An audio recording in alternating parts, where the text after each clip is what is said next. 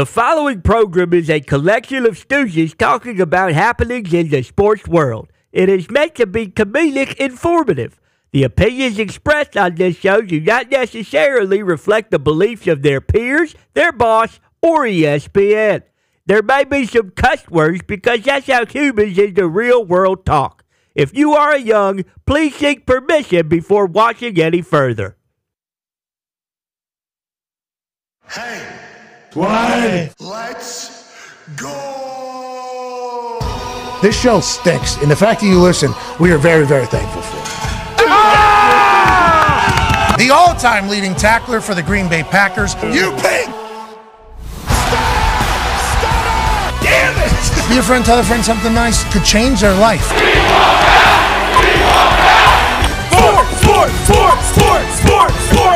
Hello, beautiful people.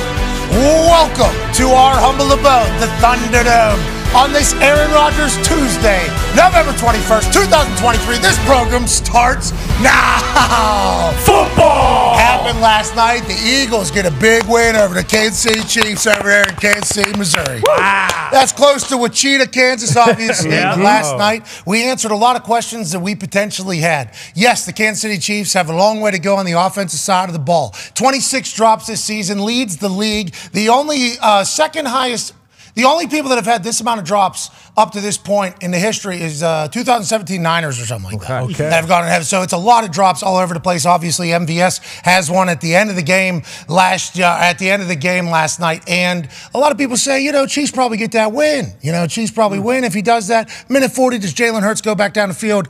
Who knows? But it was a great game between these two. A Super Bowl rematch that we were all incredibly pumped to dive into. Obviously, the Manning cast had Mark Wahlberg on last night. Yeah. He had an incredible performance on there. He was great. That feels like that's right in Mark Wahlberg's like kind of breadbasket. Yeah, absolutely. Anytime he's being interviewed at anything, he seems to really crush it. Yeah, game for it, wants to be there. So excited. Seems pumped to be there. Mm-hmm. Yeah, loves that the football's happening. And he's talking to both Manning's two Hall of Famers at the same exact time. Kind of left Peyton and Eli out on an island. Yeah, a little bit. It was a little uncomfortable. They didn't deserve that at all, but it was a great night of football. I think there's a lot of overreaction happening. For instance, this morning I was on First Take. Very lucky to do that every single Tuesday. They go, are the Chiefs' issues fixable? It's like, have you seen the AFC? Anybody can go get the AFC right now. Easy. Now, the Baltimore Ravens have been fantastic, and the Miami Dolphins with Jalen Ramsey seem to have a resurgence. And are the Buffalo Bills back? Well, we don't know. We're going to find out quickly here, I think, this weekend with it all. But if you think about who could go on a run, you don't think Patrick Mahomes and Andy Reid can figure it out? Yeah, I think they can figure out what they need to do. Now, certainly targeting a guy named Justin Watson, who none of us knew existed. Hey, there's a white guy wearing number 80. That's not Travis Kelce, catching the ball a lot last night, getting targeted a lot last night. Well, if you do recall, he was with Tampa Bay. Oh, yeah? Him and Tom Brady had a little bit of a stint there for like a game or two. So he's caught passes from Tom Brady and Patrick Mahomes. But whenever he's your number one target, you would think you're maybe in a little bit of trouble. Chiefs will figure it out. Andy Reid will utilize his massive brain. Patrick Mahomes will continue to be Patrick Mahomes. But last night, I think we learned a lot about the Eagles. This Eagles team is gritty, dude. Oh, yeah. There's some dogs. Yeah. They can take you into the deep end and they can beat you. That defense is fantastic. Now, Stephen A. said the secondary is going to have to figure some stuff out, especially if MVS catches that. That's our whole conversation today and all of that. Okay, cool. We're week 11. There's still a lot of growth and development for all teams. I think last night we're very thankful for the boys. The big story of today, though, boys, is something that popped off this morning. The Toxic Tables here at Boston Connor and at Ty Schmidt. Love the elephant. That's my favorite animal. Okay, nice. Yeah, this was just a quick grab and go. Didn't even look to see what it was, and I'm glad it turned out to be a good one. Well, maybe pay a little respect to the elephant. You need to maybe do a little research on what the elephants are, how smart they are, how loyal they are. Yeah. And by the way, elephants, some real dogs out there. Yeah, very petty, I believe, too, which is nice. Well, anybody that has good memory normally going to be very petty. The people that aren't petty are normally the people that don't remember everything that has ever happened against them. Sure. The elephants remember everything, so certainly going to be more petty than others that are maybe dumb. It's tough to be petty whenever you just don't remember anything, because then you don't know what to be petty about. The elephants, you do one thing against them, they know. They're going to remember it forever. Oh, yeah. Love your shirt. There's a 9-year NFL vet here who is hosting a Man-to-Man podcast and everything DB that'll be happening later today. Absolute stallion whenever he's talking about games, so much so that he actually got to call a game at Lambeau this past week. And ladies and gentlemen, in front of the program, Darius J. Butler. D-Butch, Eagles, good win. Great win.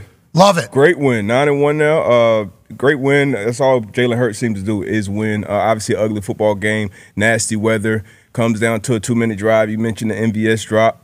big mishap on defense, but you got bailed out by the receiver. But big win against obviously a great opponent. Yeah, you talk about sloppy conditions. We can never see it with these new cameras. It's ridiculous. This is real. Show us the rain. This is a real thing. Yeah. Can't tell it's raining. That Oregon State-Washington game on Saturday night had It was coming down. It was they're saying like terrible rain. So much so that people actually thought they could just pee in public. Exactly. And nobody would notice with how hard it was raining. Couldn't even tell with how good the cameras were. Nope. Literally just looked like maybe a little gloomy, cloudy day. And then they cut to another camera, all of a sudden a sky cam, and it's like, it's really raining out here. Last night, kind of a similar thing. Yep. Camera's so damn good, lighting's so damn good, can't even tell. Then they go to the sky cam, it's like foggy and rain everywhere. It's like, there's some tough conditions potentially for both of them. Going to have to handle that, though, especially in the playoffs going forward. Good football game. We were lucky to watch it.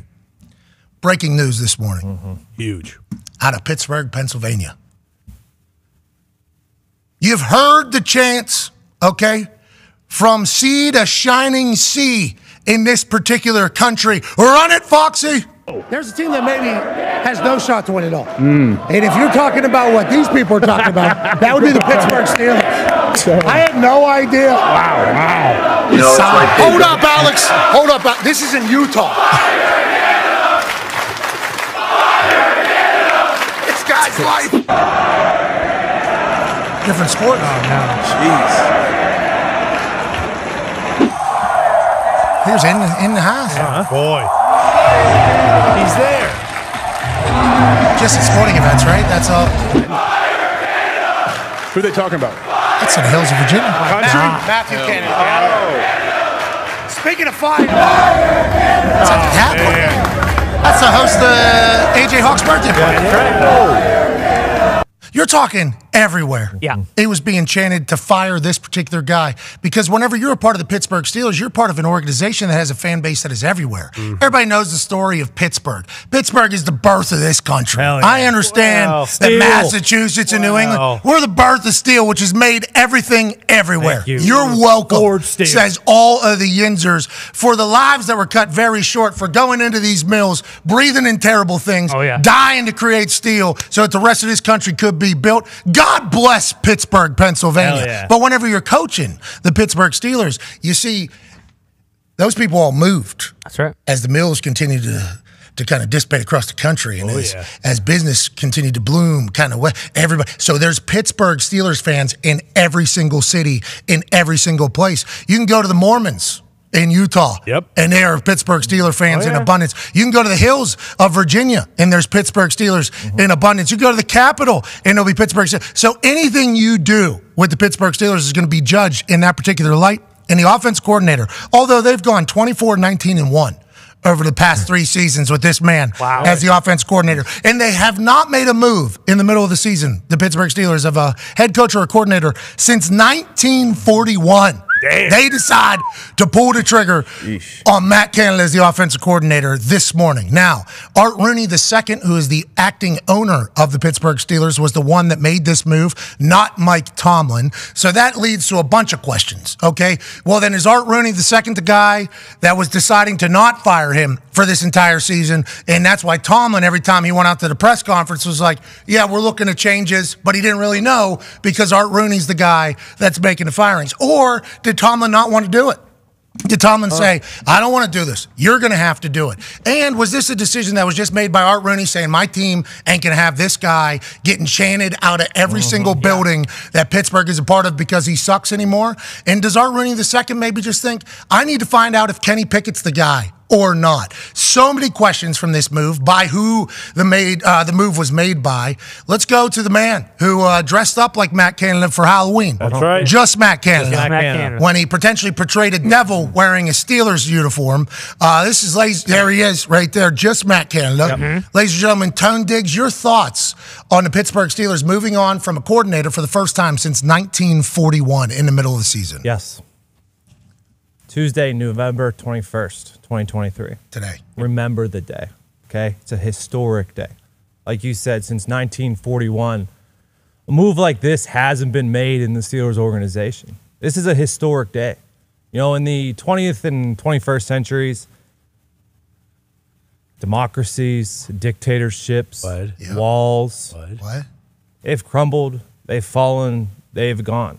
You know, people will never stand for tyranny and oppression like they may have in the past. Yep. And for a long time, you know, I thought the Steelers fan base was going to have to be one of those groups of people that was just going to be ruled by some dictatorship overlord who just enjoyed crushing his constituents and people that relied on him for happiness and food. What? Okay, yeah. And money for their families. Yeah, Gambling. of course, yeah.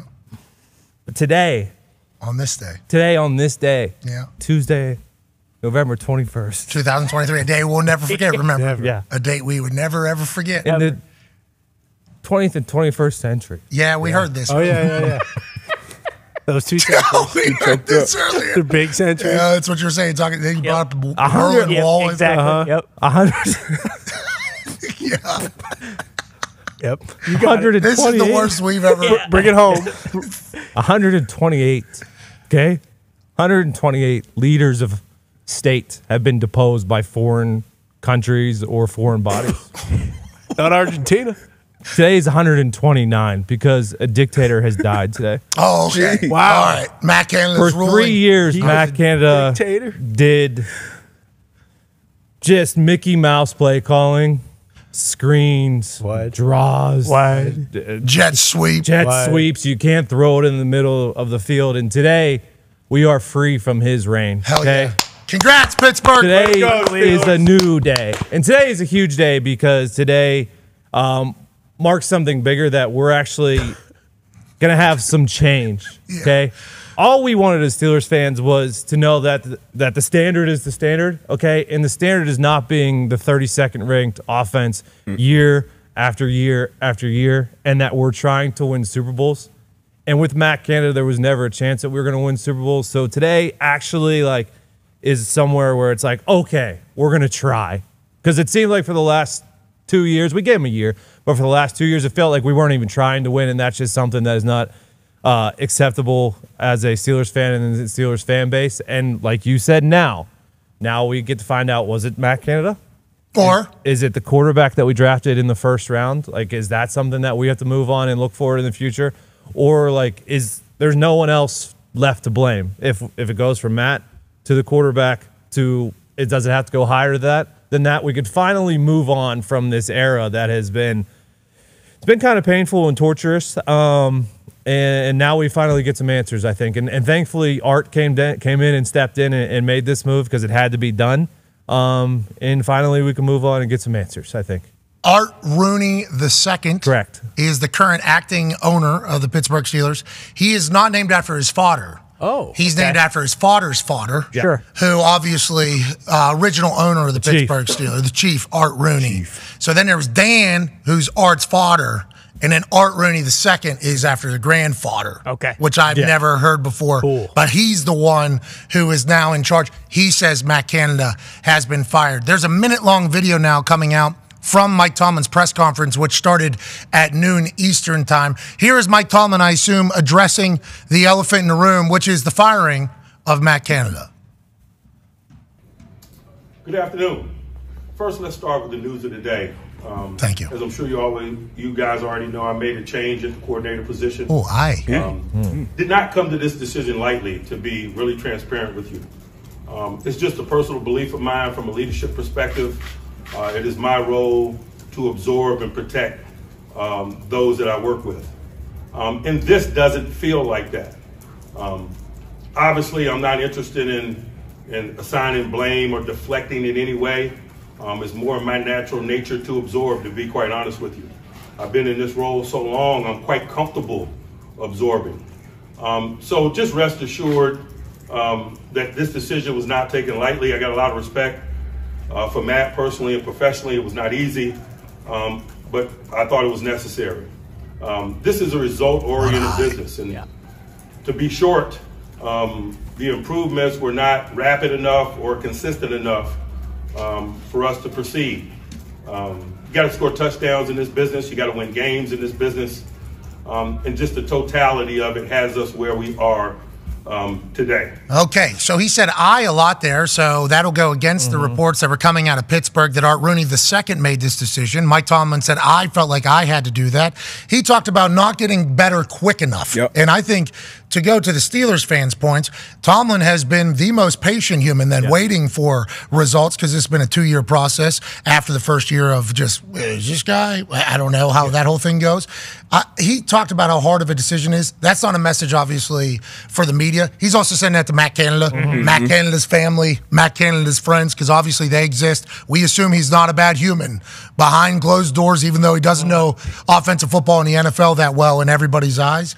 How do you feel about the firing? And I appreciate the way Mike Tomlin said, I've been in this role so long, normally I just take the blame myself. Yeah. So firing somebody middle of the season, he almost feels like a coward, all right, so now I'm pointing blame at somebody else. He doesn't love that at all, which I can respect. Every time Tomlin speaks, I respect it. But this move seemingly had to be done. Yeah, he always, dominates the press conferences. He always seems honest and real, transparent. And obviously he doesn't feel great about, firing Matt. And he said not rapid enough. This was an issue, obviously, for Steelers fans going in last year, coming into this year. But now, what's going to really change? You still got the quarterback in place. D-Bud. You still got the quarterback. You do it. In my opinion, you got some good talent around him. We know who George Pickens is athletically, talent-wise. Deontay Johnson, I think he's a good receiver as well.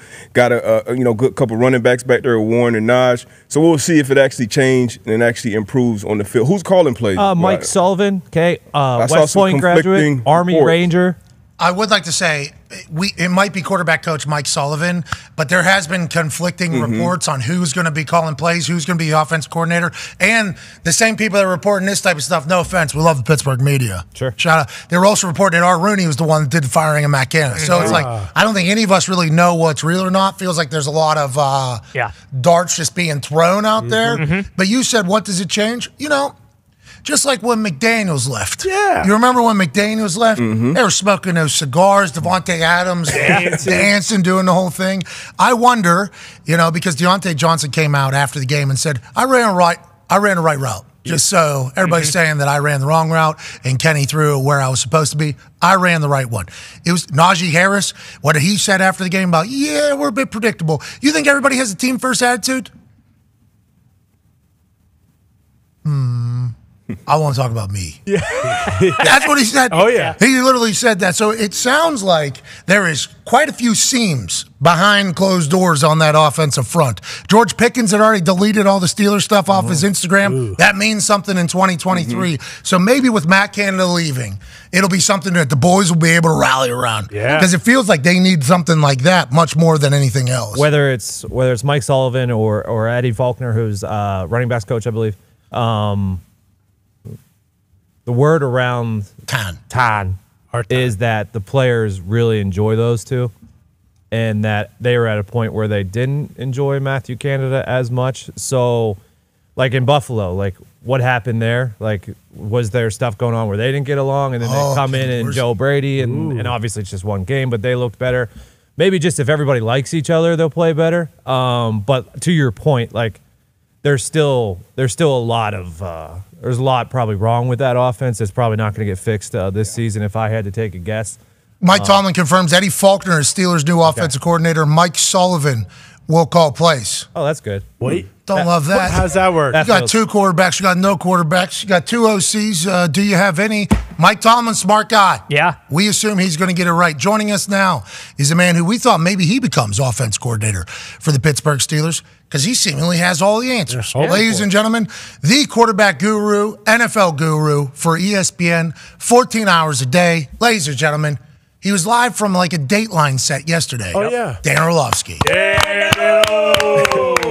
What's up, boys? Where were you yesterday? It looked like you were in the middle of getting interviewed for a neighbor getting murdered.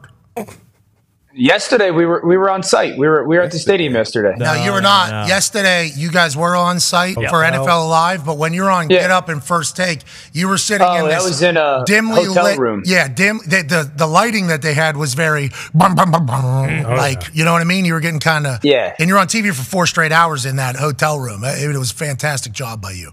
Yeah, not a blast. I flew home Sunday night from New York down there. post lacrosse tournament, did get up and first take from the hotel, NFL Live, and flew back last night type thing. Hey, we appreciate you. Boy, Dano. Dog. Maybe Dano. Saw you guys got some food there too. Ryan Clark was all jacked up. You know, he says game day gets food every single weekend. It's a segment on the show. So let's make it a segment on NFL Live every Monday. So Swagoo and Ryan Clark can get some food. Yeah. Boys are out there battling. We appreciate them doing that. The least you guys could do is get them some food, Dan. Why don't you get a restaurant to do that? Well, usually NFL Live is just from the studio in Bristol, so Not on Mondays. Not on Mondays. Yeah. Bad teammate. Usually it is. I think we've been on site once or twice this year, so NFL Live countdown's on site. No, I've seen Swagoo and Ryan Clark all by themselves. Laura. No, with you guys back in studio. Yeah. Yep. I've seen it the whole time. I've seen it. You're screwing over your teammates on NFL Live. That's on you, Dan. That's on me. All right, that's on me. I'll take that. I'm down one. I appreciate you being bud. a good leader out there. Let's take care of them. Speaking of leadership, leaders lead from the front.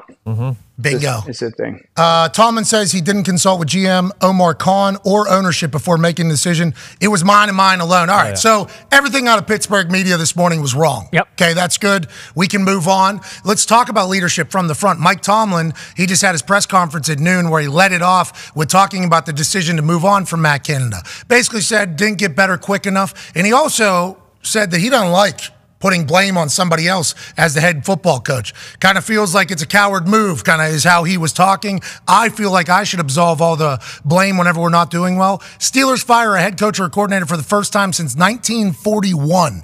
Do you think this is the right move? And do you think this is potentially Mike Tomlin saying, all right, we got to figure out if this is Kenny Pickett or if this has been the offense as a whole before we go further as a football program? Yeah, so it's the right move. It's the necessary move. And that's not like we all understand firing people isn't fun. The reality is if I don't, produce for ESPN, they're going to fire me too. So that's just the nature. We all know that getting into the real world, that's part of it. So, but it was the necessary move. There's too many instances where this offense, and you guys have had me layer out the predictability, the lack of explosion, the never creating an advantage. Like there's so many flaws within this scheme. Okay. So at some point you have to sit there and say, are we helping the players or not? I think that's what it really comes down to. Were they ever creating an advantage for the players? More often than not, that answer was no. So you have to move on. I think this is a little bit of, hey, Kenny Pickett, and if you were going to ask me, like, what's the one thing that Kenny Pickett has to do now? Kenny Pickett is going to have to, in however many games they have left, I think 6, he's 7, he's going to have to prove that he is willing and able to throw the ball past 5 yards down the field well.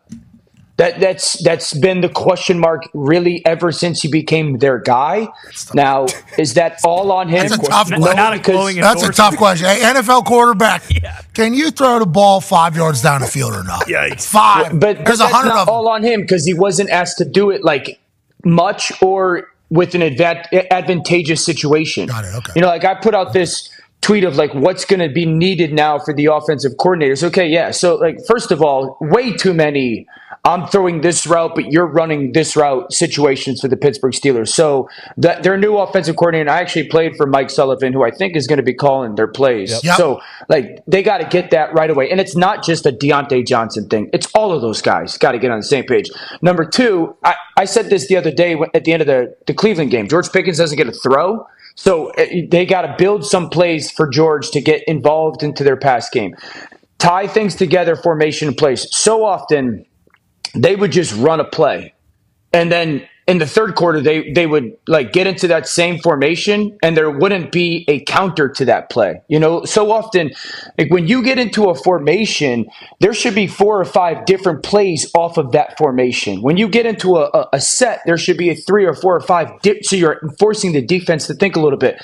I think I can't count the amount of times that they ran a play action off of some of their runs, because they've run the ball with those 2 runs relatively well. Their screen game stinks. So I do think that there are areas that they can improve on to help everybody on their offense play better. You're talking about the predictability of it. So is Najee Harris. Whenever you run this formation and you're only running one play out of it, it gets one play, dude. When there's guys like Darius J. Butler on the other side who have massive brains and are studying, and it's like, okay, when they get in this, it's just this. Normally there's like 3 different options, 4 different options potentially coming, right? Yeah, like you said, when you break it down film, you're looking at cut-ups and you get, certain personnels or formations, and it's the same thing. Like you said, you need at least 4 or 5. You need some options. You need the same action, So if you're running inside zone, you need the same play action off of that inside zone look, so that you see, all the clips every week, guys getting sucked up on the second level. Hey-o. They're not gonna get sucked up. Yeah, nobody's getting sucked up with the Pittsburgh offense. You guys weren't sucking anybody up with the way you guys were running your offense. Week goes, especially in week 11. See how the week goes. Matt Canada wasn't sucking anybody up with that offense. Mouth sewn That all shut. seems like such a natural, easy.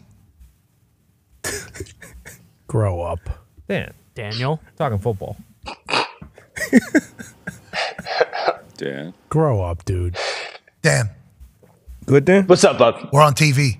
Okay? Yeah, no, it's... Keep it together. I'm a kid, dude. I'm a child. What do you want me to tell you, dude? Yeah, you have a lot of kids, too. You did great in that. Good work, Dan. But doesn't that seem like malpractice, though? Like, And you think like Mike Tomlin was thinking to himself, we just keep winning. This guy sucks. Like we can't fire him. We're 6-4 right now. Like do you wait for the Browns game? All right.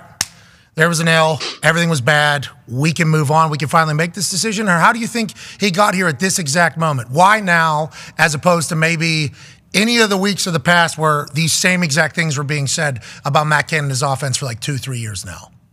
Yeah, when you're throwing away a season, and that's part of again, that goes back to the initial statement. When everybody knows what is the problem with your football team, then as the coach, you have to sit there and say, okay, I have a defense that plays their absolute tails off and gives everything they have every week. And they go into every game knowing that we're not trying to win the game on offense. I think I said this yesterday. Like, there's no way that you could watch that offense play and say they're trying to win the game. They're just strictly saying, hopefully we don't lose it.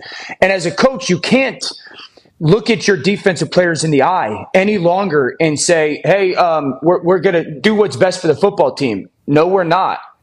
We're not doing what's best. If you continue to roll out this offensive coordinator, and this isn't like a personal shot at them, players, you guys know, like, we're not doing what's best for the football team because we're not trying to score points. And so I think I don't know why Mike Tomlin held on to him as long as he did. I don't have that answer, but I know at some point you just become to an indisputable place where the move has to be made. Yeah, and I think it's loyalty and just the way Tomlin has done it. Once again, first move like this in the Steelers franchise since 1941. It's just not something that happens in Pittsburgh, and that's why Steelers fans, I think, we're just expecting to ride out Matt Canada for the rest of this year. There's pressure on Kenny Pickett now, though, Pat. There is, man. Yeah, Tone Diggs has a question for you about that. Yeah, Dan, no matter who the OC is, like, there was guys running open last week on some plays versus the Browns. There was one where Deontay had a kind of a crossing route where he was wide open. It was like on the 15 or something like that.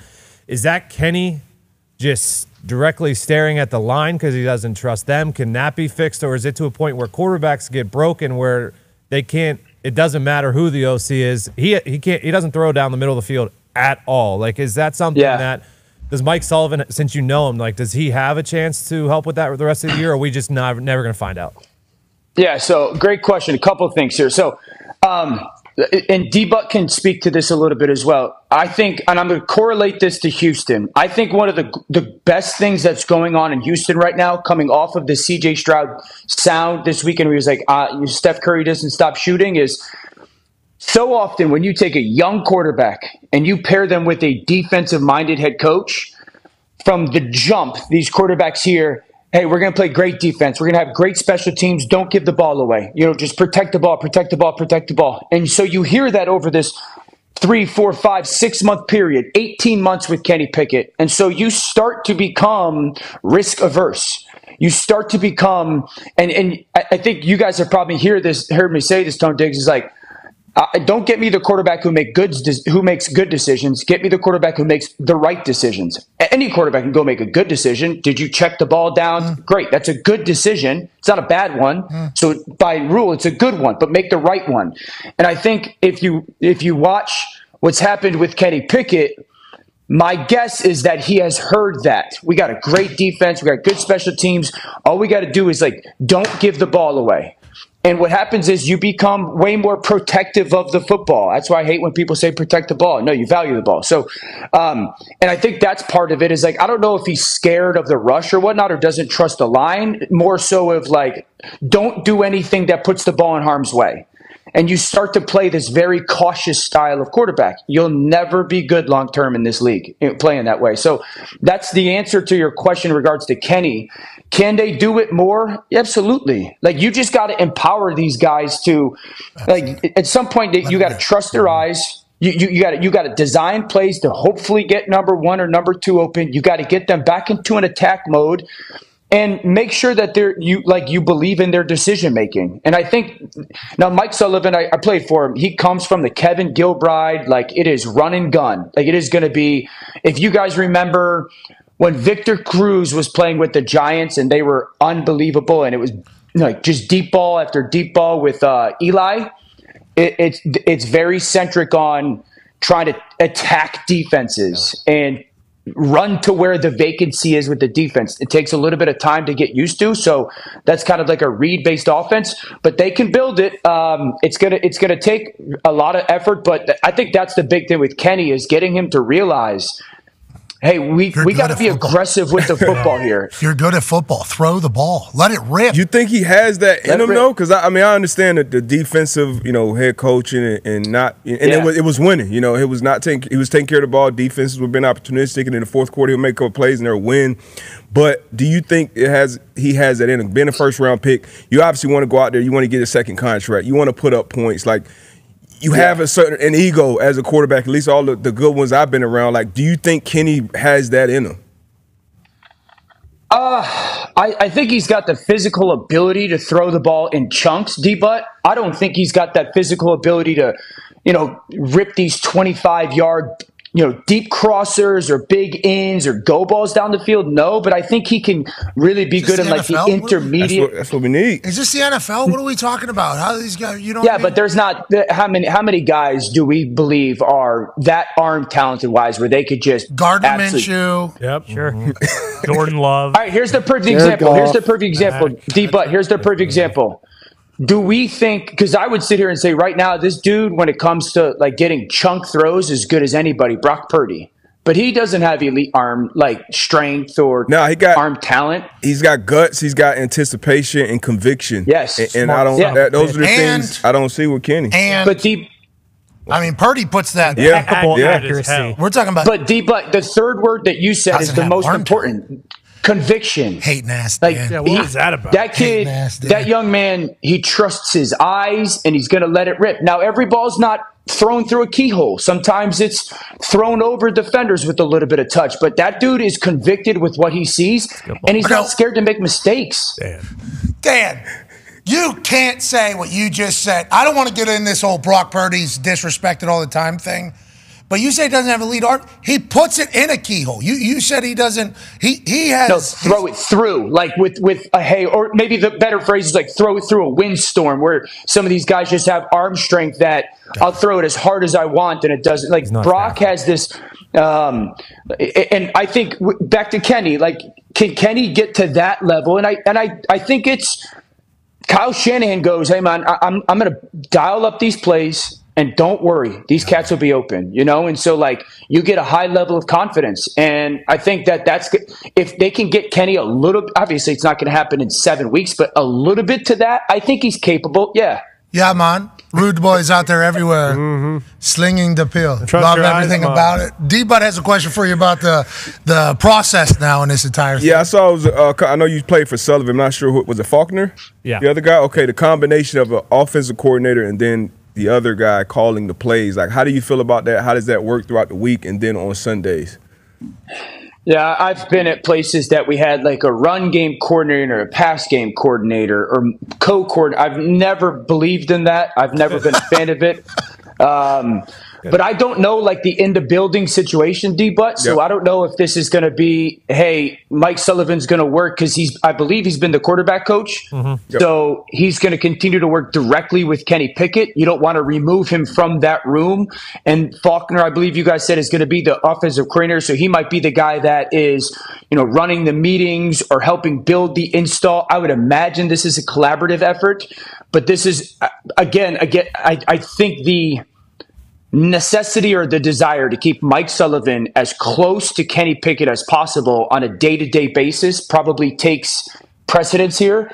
And play calling wise, he's at least called plays in the NFL, so that's going to be a benefit to him. But hopefully for them, it's collaborative. So when the offense coordinator is not the play caller, what does that mean? Does that mean on game days they say, I want to run the ball, and then offense coordinator that's calling plays has to call a run? Or how does that – I was like, throw it deep right now. Figure it out.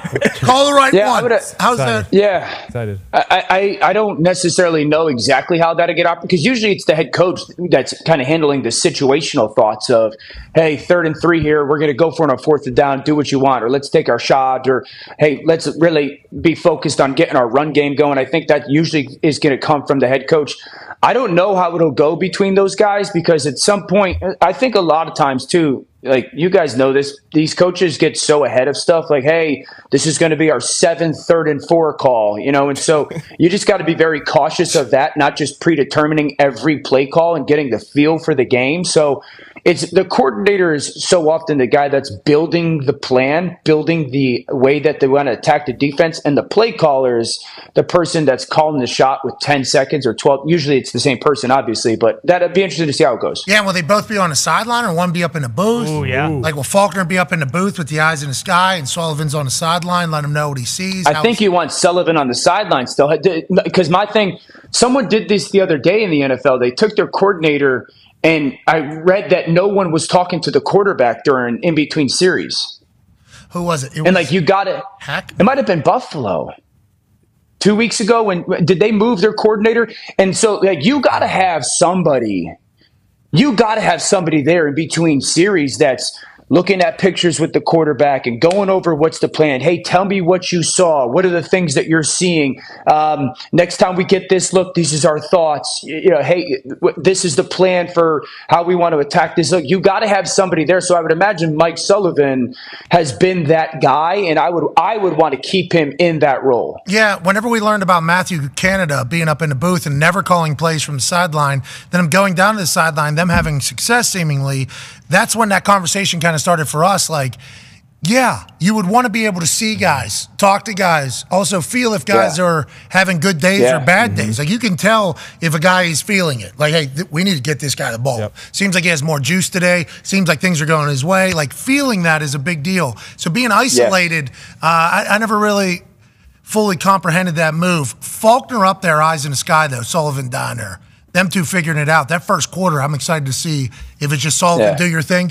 You got about 10 plays, though. You got about 10 plays. Scripted. And then we see how it all goes. Pickens probably happy. Naj probably happy. Deontay probably happy. Jaylen Warren should be a feature part of their offense, too. So thank you, Tim. Yeah, he's been like that since the beginning, too. Yeah. It has been, as soon as he got there, pretty much, he's been the explosion of their offense, pretty much. Let's move away from the Pittsburgh Steelers. Let's go another place where the seat's getting a little bit hot, seemingly. Yeah, Dano, do you think the Chargers, as they're presently constructed, can be fixed under Brandon Staley at least? I mean, it seems like, they just continually find new ways to lose close games, and then post game, it was really weird. Like, he kind of put the blame on the players, and then in the end, tied it up by saying, but ultimately it's on me. I got to be better about kind of getting everyone to come together.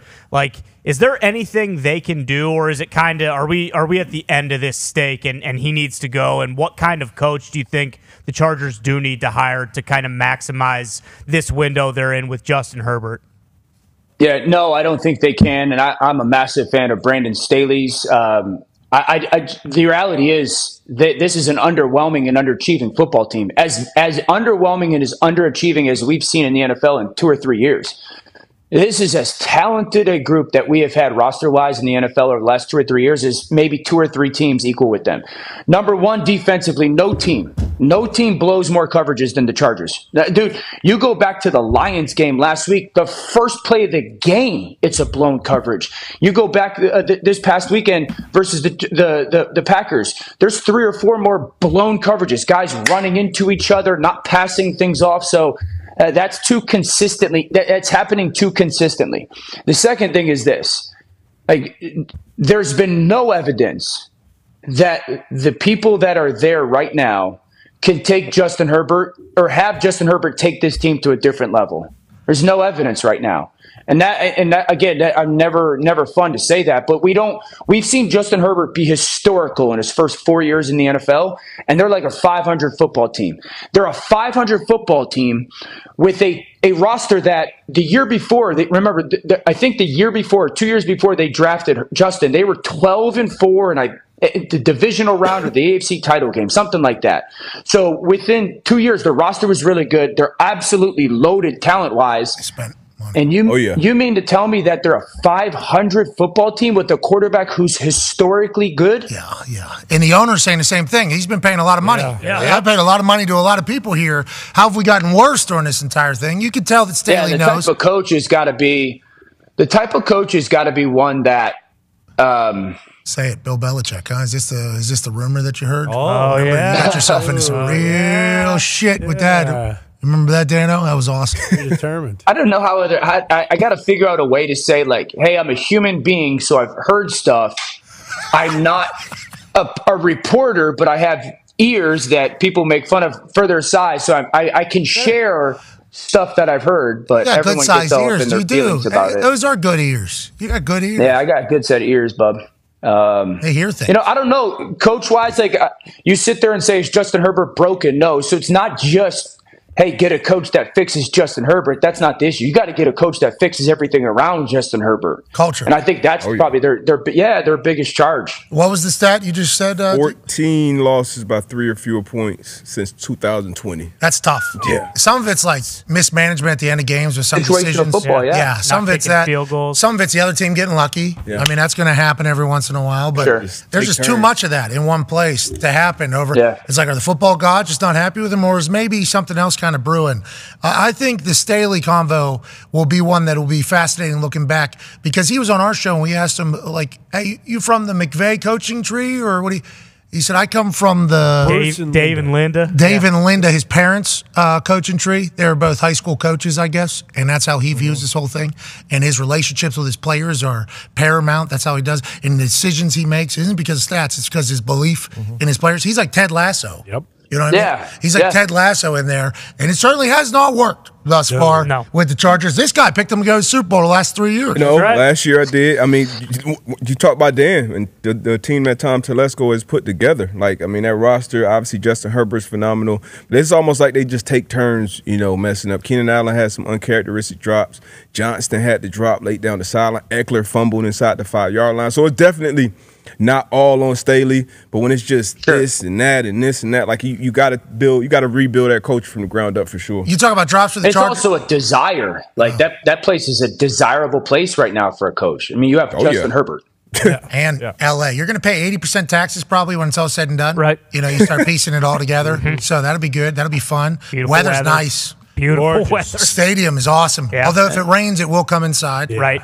We've experienced that. You talk about 30-second pass defense though. Dan mentioned it. Like, but is there a team that blows more coverages, man? Like, is there a team that you sit there and you go, my goodness? It's bad. We had they were on a couple plays. Everything to be last week. Just bad alignment, pointing fingers. Hey, where you here? The Romeo Dobbs go ahead touchdown. They're knocking each other off coverage. Like, I mean, that's a shit show. And Staley got that job being a defensive mastermind. So. Genius. Remember, he was a quarterback who was the defense coordinator, so he saw the game through a quarterback side. So on the defensive side has not worked out. You talk about those drops for the Chargers. Let's talk about a big drop last night. MVS has owned it. He went on to social media on X and said, hey, listen, to whom much is given, much is expected. I get it. I'm grateful. I'll be better, and I appreciate the criticism and the support. God put this on me because he knew I could handle it. Okay? Couldn't handle the ball last night.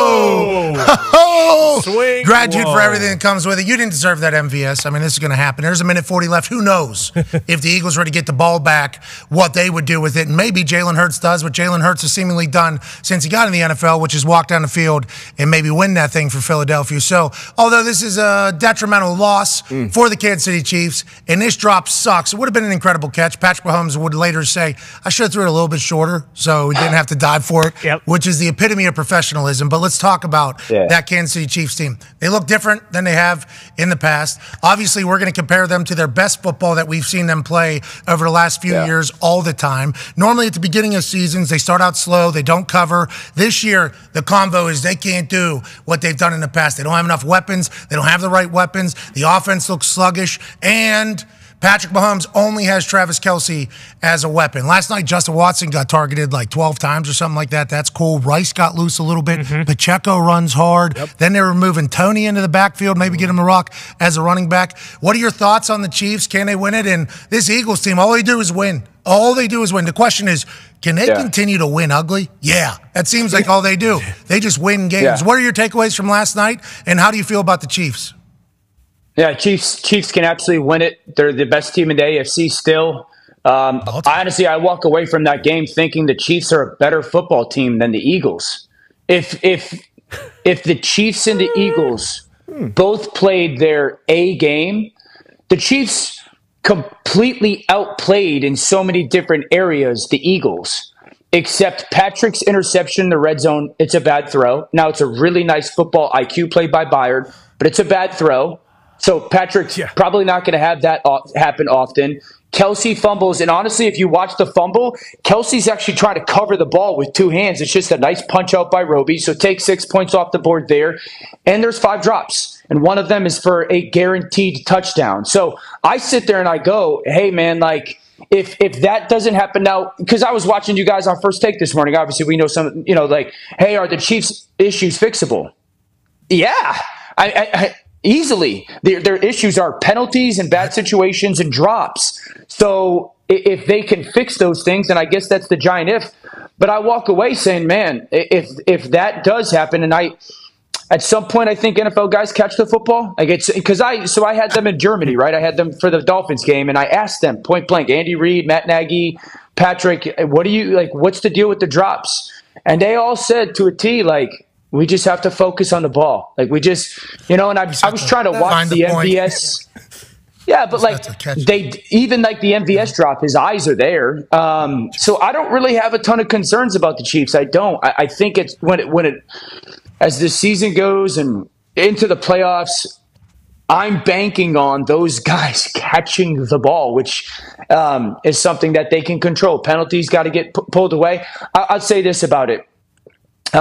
2 things about like a little deeper into that game, Pat. Number one, I do think it's fair to say that they got to get on the same page with throws down the field. That's been that to me is more of an issue than the drops. Like if you and Troy talked about it on the Gamecast or the telecast last night. Justin Watson down the sideline, and Watson like is leaning in, and Patrick throws the ball on the outside. Yeah. I think that's a miscommunication. I think Justin Watson has a post there, and for us offensive guys, like usually when we have a big post that's usually going to run to the middle field and we get press single high man, I've been at places, it's a little bit of an assumption by me, but I've been at places where you convert the post to a go route.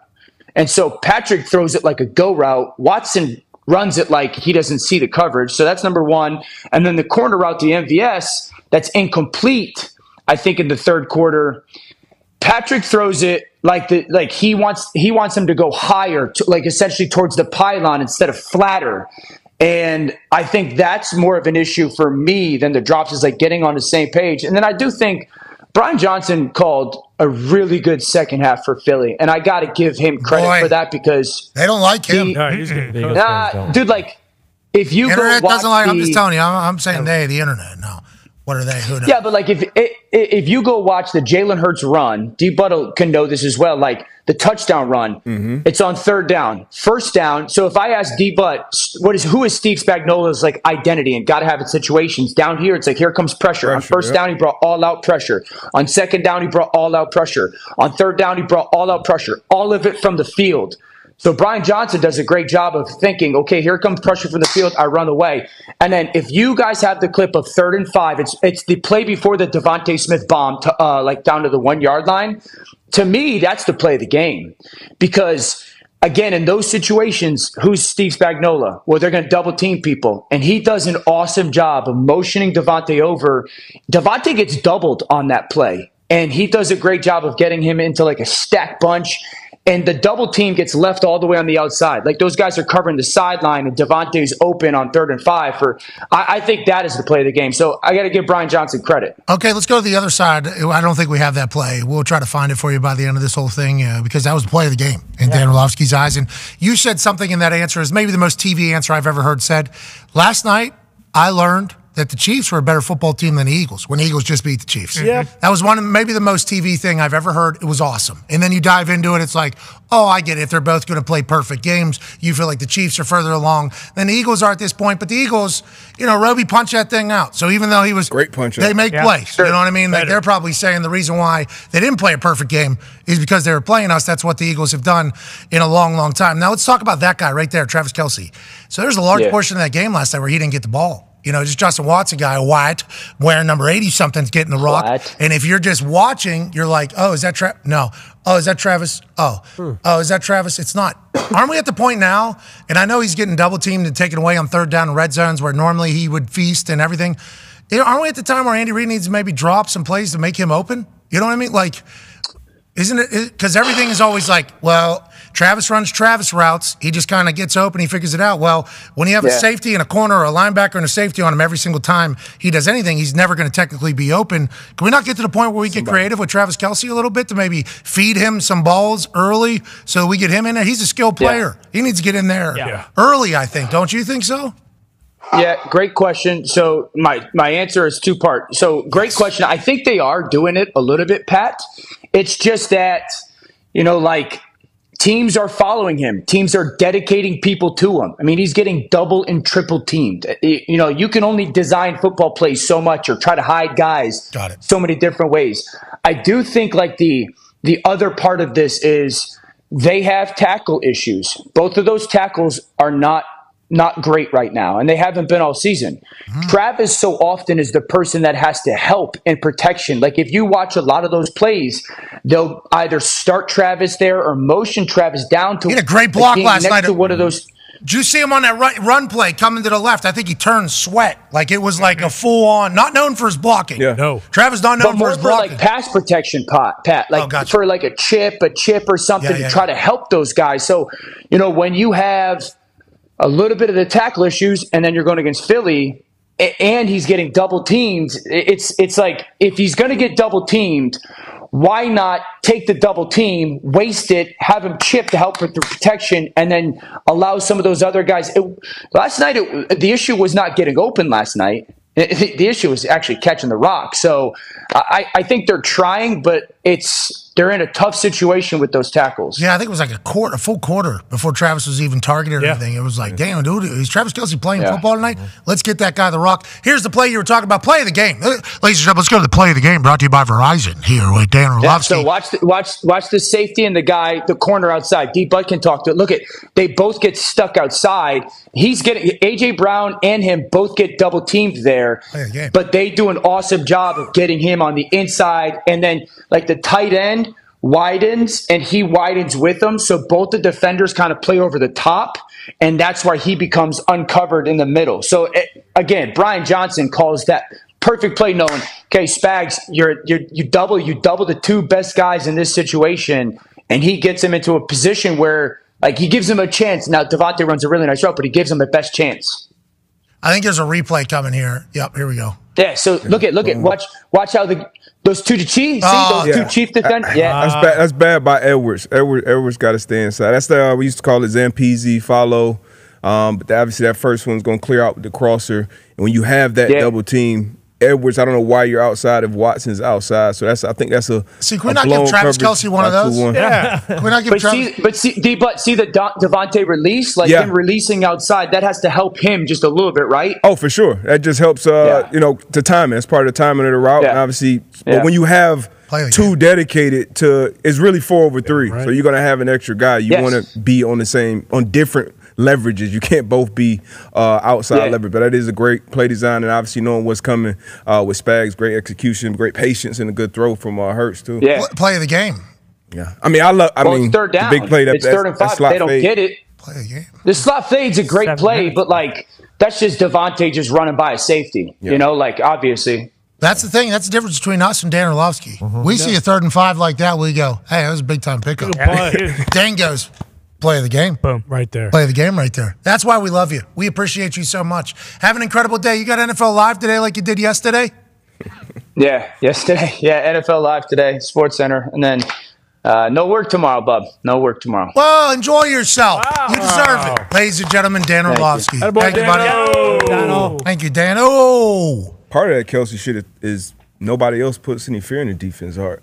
You know, that last player, Roby set on MVS, he runs by him, drops the ball, but like when you game planning, it's Kelsey, run game. But then once they get in that red area, it gets tougher. That's when Kelsey, starts getting open, design some things. Pacheco was moving. Yeah. I don't know why they stopped and then they take him him out. Yeah. I have nothing but respect for Andy Reid, Patrick Mahomes, everybody over there. But this dude runs so hard, and he's getting 9-yard gains, and he's celebrating. Like, I appreciate the way this guy, everything he brings to the field whenever he's on there, and he's been like this since jump out of Rutgers. He runs through the ground every single step, every time he has the ball. And in the first half, they're going. Then they take him off the field. They bring in Tony at running back, which I assume that was a bye week ad. Like, hey, we're going to get this guy into the backfield. Maybe add a little spunk. You asked him. He did good there, too. And then, but in return, you have to take Pacheco off the field, I guess. It wasn't. There's just a lot of stuff going on whenever you see a team not be as great as you expect them to be because they're the Kansas City Chiefs, that you start like pointing at, and this, and this, and this. And I think what me, Orlovsky, and maybe some others are saying, they'll figure it out. Yeah. They will figure it out over there. Patrick Mahomes said, he gave an answer of some sort about how he was asked about how Tom Brady's regular season is about finding your identity. Like, that's all the regular season was for. Now, you need to win games, but let's find our identity. Let's get better for whenever football actually matters. I think it's a Bill Belichick method. Like, hey, it isn't until Thanksgiving that these games actually matter. I think this Chiefs team right now is still trying to figure out with this new team that we have. It's not going to look like the same team we had before, but with this new team, I think Andy Reid's going to be able to figure it out, personally. And until he doesn't, I will continue to pay him the respect that his brain is a big one. Well, and it's like the first Chiefs team I feel like we've seen at least where like the defense is a massive strength of the entire team. So you would think that, it's probably harder to do in just saying it, but like if they just run the football and play defense, they're going to win so many games just because of how good they are on both sides of the ball. One of 5 teams on the AFC with 3 losses. That's at the top of the AFC right now. And then there's 4 lost teams, 5 lost teams. There's even 6 and 7 lost teams that are still in it because of the damn AFC being so damn tight. So is it fixable? Absolutely. Is the AFC gettable for everybody? Absolutely. Even that Pittsburgh Steelers team with a brand new looking offense this weekend, Ty. Do you think part of it, though, like, no disrespect to MVS, but like Dan saying, like, hey, they just got to catch the ball, and they will. Like, drops have kind of plagued him throughout his entire career. Like, I mean, you couldn't wait to get that out there. No, I loved MVS. I was sad to see him leave the Packers. I really was, because he is a true, like, deep threat, but, like, this has been an issue of his for a while now. So, like, is it as easy as just, like, all of a sudden they're going to start rolling and, like, he is going to start catching these deep balls? Who knows? Put some jugs machines out there. There you go. Need more jugs machines in Kansas City. Use them. I think that's potentially the case. This hour has been brought to you by Verizon. Verizon has the most reliable 5G network that keeps getting better. There's no better time to test drive the network football fans rely on. Verizon 5G Ultra Wideband now reaches 200 million people and keeps growing. Give them a try for free for 30 days. Wow. Shout out to Verizon. 30 days free trial. Shout out to you all for watching. In the next hour, we'll have AJ Hawk, Aaron Rodgers, and then hour 3 on YouTube and ESPN Plus, Arnold Schwarzenegger. Whoa. Governor? Arnold? That's a real deal. Arnold Schwarzenegger. Wow. All right, be a friend, tell a friend something nice that might change their life. Take 3.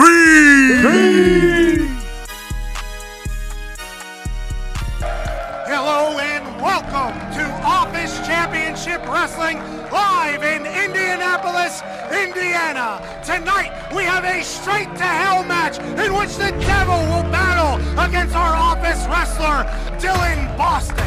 You might be wondering how we got here. Let's find out right now. And now we have to make a deal with the devil.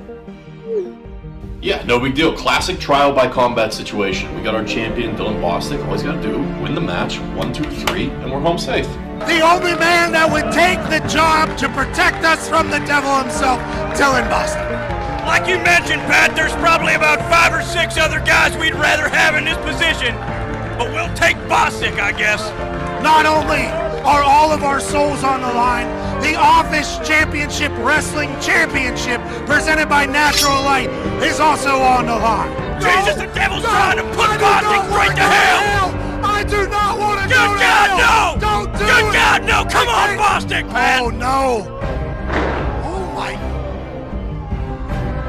I'll see you in hell, Pat. The goddamn Easter Bunny's out here! What the hell's he doing here? The Easter Bunny is obviously here to help Dylan Bostic.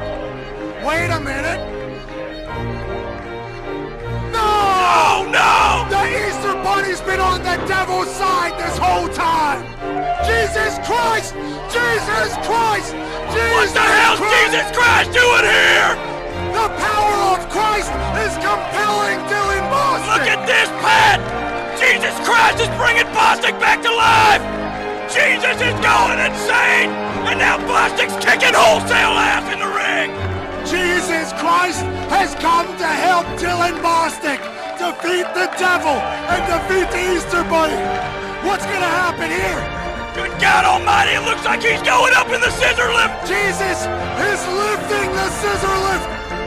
Jesus is now telling Bostic to come down from Don't do it, Bostic! Don't do it! Oh my God! Bostic's dead! He's dead! You can't tell from home, but that scissor lift is about 8 stories up, Pat! 80 feet in the air! Oh wait! He's tuning up the bed! The devil! Super kick! Into the casket! The devil goes down! The devil goes down! He shuts the casket! Straight back to hell! The devil goes straight back to hell, where he belongs! With the assist from Jesus Christ of Nazareth! Dylan Bostic saves the PMI Office's souls and wins the OCW Championship! The following program is a collection of stooges talking about happenings in the sports world. It is meant to be comedic informative. The opinions expressed on this show do not necessarily reflect the beliefs of their peers, their boss, or ESPN. There may be some cuss words because that's how humans in the real world talk. If you are young, please seek permission before watching any further. Hey! Why? Let's go! This show stinks, and the fact that you listen, we are very, very thankful for.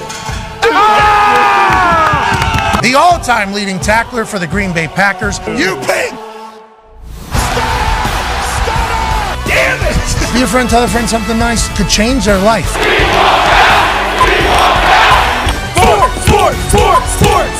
Sport! Hello, beautiful people, and welcome back to our humble abode, the Thunderdome, on this Aaron Rodgers Tuesday, November 21st, 2023. Hour 2 of this program starts now. Football! Happened last night in a big way with the Eagles beating the Chiefs in a Super Bowl rematch on Monday Night Football in lovely Kansas City, Missouri. Now Jalen Hurts will continue to win games in an ugly fashion, and Patrick Mahomes now has to answer questions about their offense not being up to snuff. Although they're 7-3 and in a tie for lead in the AFC, are they good enough to win another Super Bowl? Are they good enough to continue this dynastic run that they're on? We shall see. I have faith, I have belief, but not everybody does. The Toxic Table is here at Boston Connor and at Ty Schmidt. Sweet elephant. Hey, appreciate it. Is Dumbo the most famous elephant? I think so. I'd say. Right? Sure. Probably. I can't think of any others. For sure. There was that one did that super petty pee on. I saw on the internet. Yeah, there was one elephant in India who destroyed a woman's funeral after she messed with him. So I guess that elephant's pretty famous. That's Big Al. You say Dumbo or Jumbo? Dumbo. Who's Big Al? Big Al. Isn't that Alabama's mascot? Yeah. Oh, you're right. He's up there. Big Al. One elephant in Lion King. And that one scene, you don't know his name. Yeah, but that's just one scene. It's not a character. That's 9-year NFL vet. It's pretty Been famous. seen by a lot of people. Yeah. 9-year NFL vet, Darius J. Butler. Everybody but Sir, greatest Disney movie ever. Talk about Dumbo Drop. I think Dumbo the elephant is probably the best. Probably. He can fly with his ears. I mean, that's pretty. One half of the hammer. Dahn. Cowboys Tone Diggs is here, big-time Pittsburgh Steelers fan. Big news out of Pittsburgh Steeler world this morning. Matthew Canada has been fired as the offense coordinator of the Steelers. And in turn, Mike Sullivan will be calling plays, and Mr. Faulkner will be the offense coordinator. What does that mean? It means we're going to find out a lot about Kenny Pickett over the next couple weeks. Not only us, but the Steelers and the Steelers fans as well. Joining us now is a college football national champion, a Super Bowl champion, a Ryder Cup winner, a father of 10, president of Ohio, and a COVID survivor. Ladies and gentlemen, AJ Hawk. AJ, firing of an offensive coordinator. Are you growing your hair out? Are we doing hair? Are you? No, I need a haircut. It's not going to be for a while now. Thanksgiving really threw that off. So, yeah, might grow it out for a little bit. Okay. Hey, could you imagine you just grow that thing straight out? Oh, Bring it back. Yeah, the jawline will be and then, we get a whole thing going. Yep. That'll be awesome. Maybe. Firing of an offense coordinator middle of the season. What does that mean in your eyes, and how do you think the whole team will respond, AJ Hawk?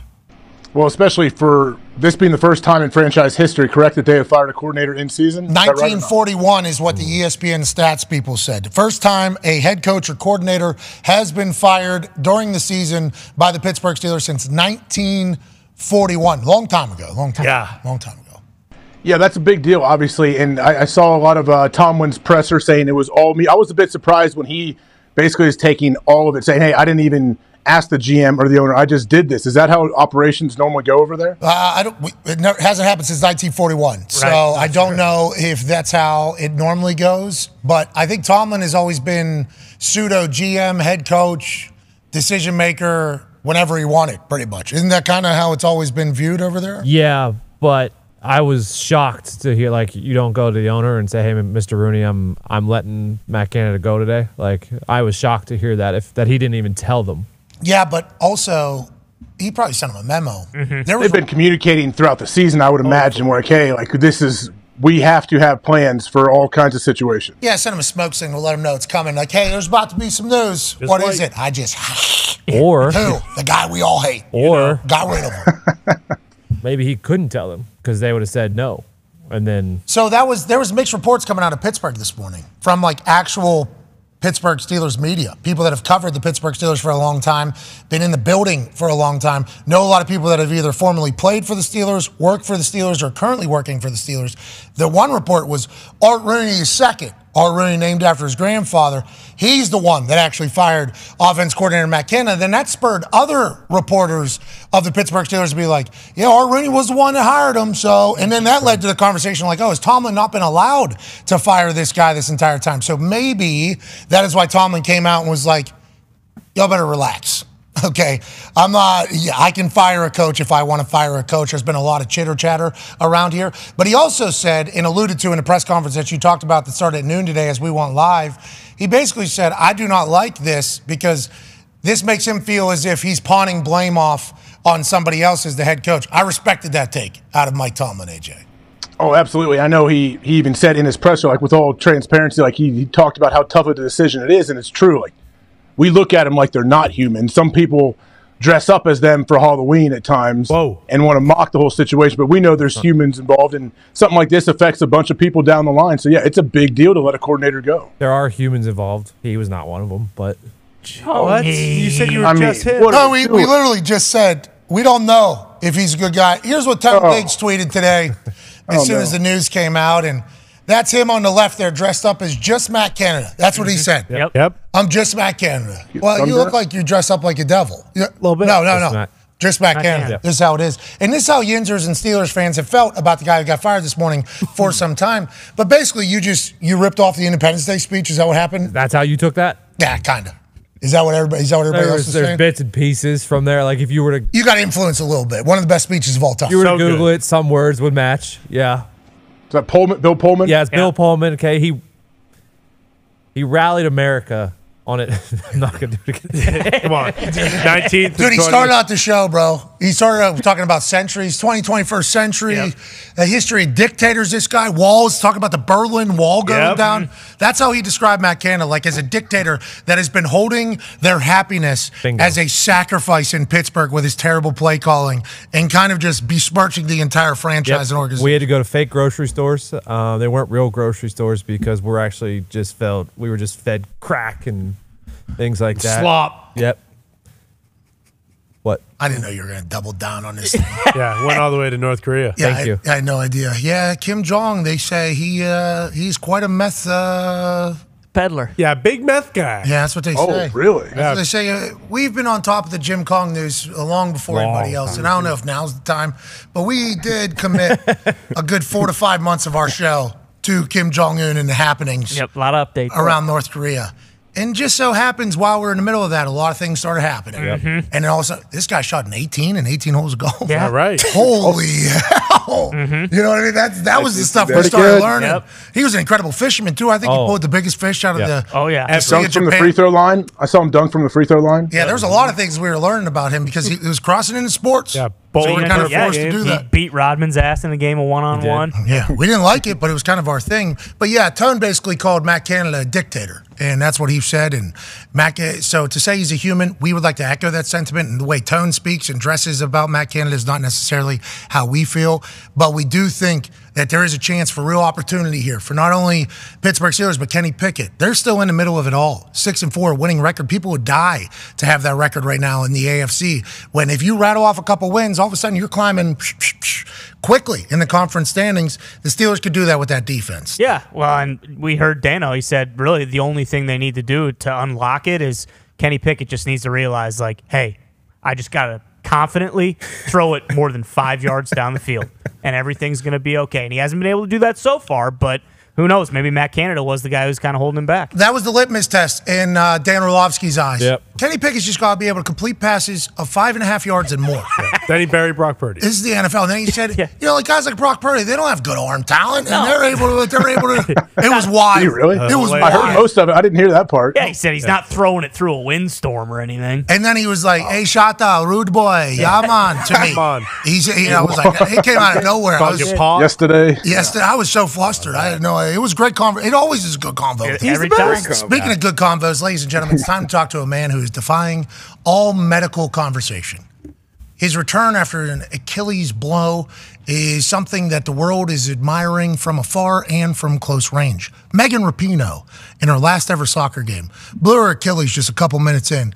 And immediately afterwards, as she was trending #1 on X and on Twitter, she said, "I'm calling this guy to find out how I can recover quickly. That's going to be the new norm with how this guy's been handling this particular season." Ladies and gentlemen, the 39-year-old quarterback of the New York Jets, 4-time MVP, Aaron Rodgers.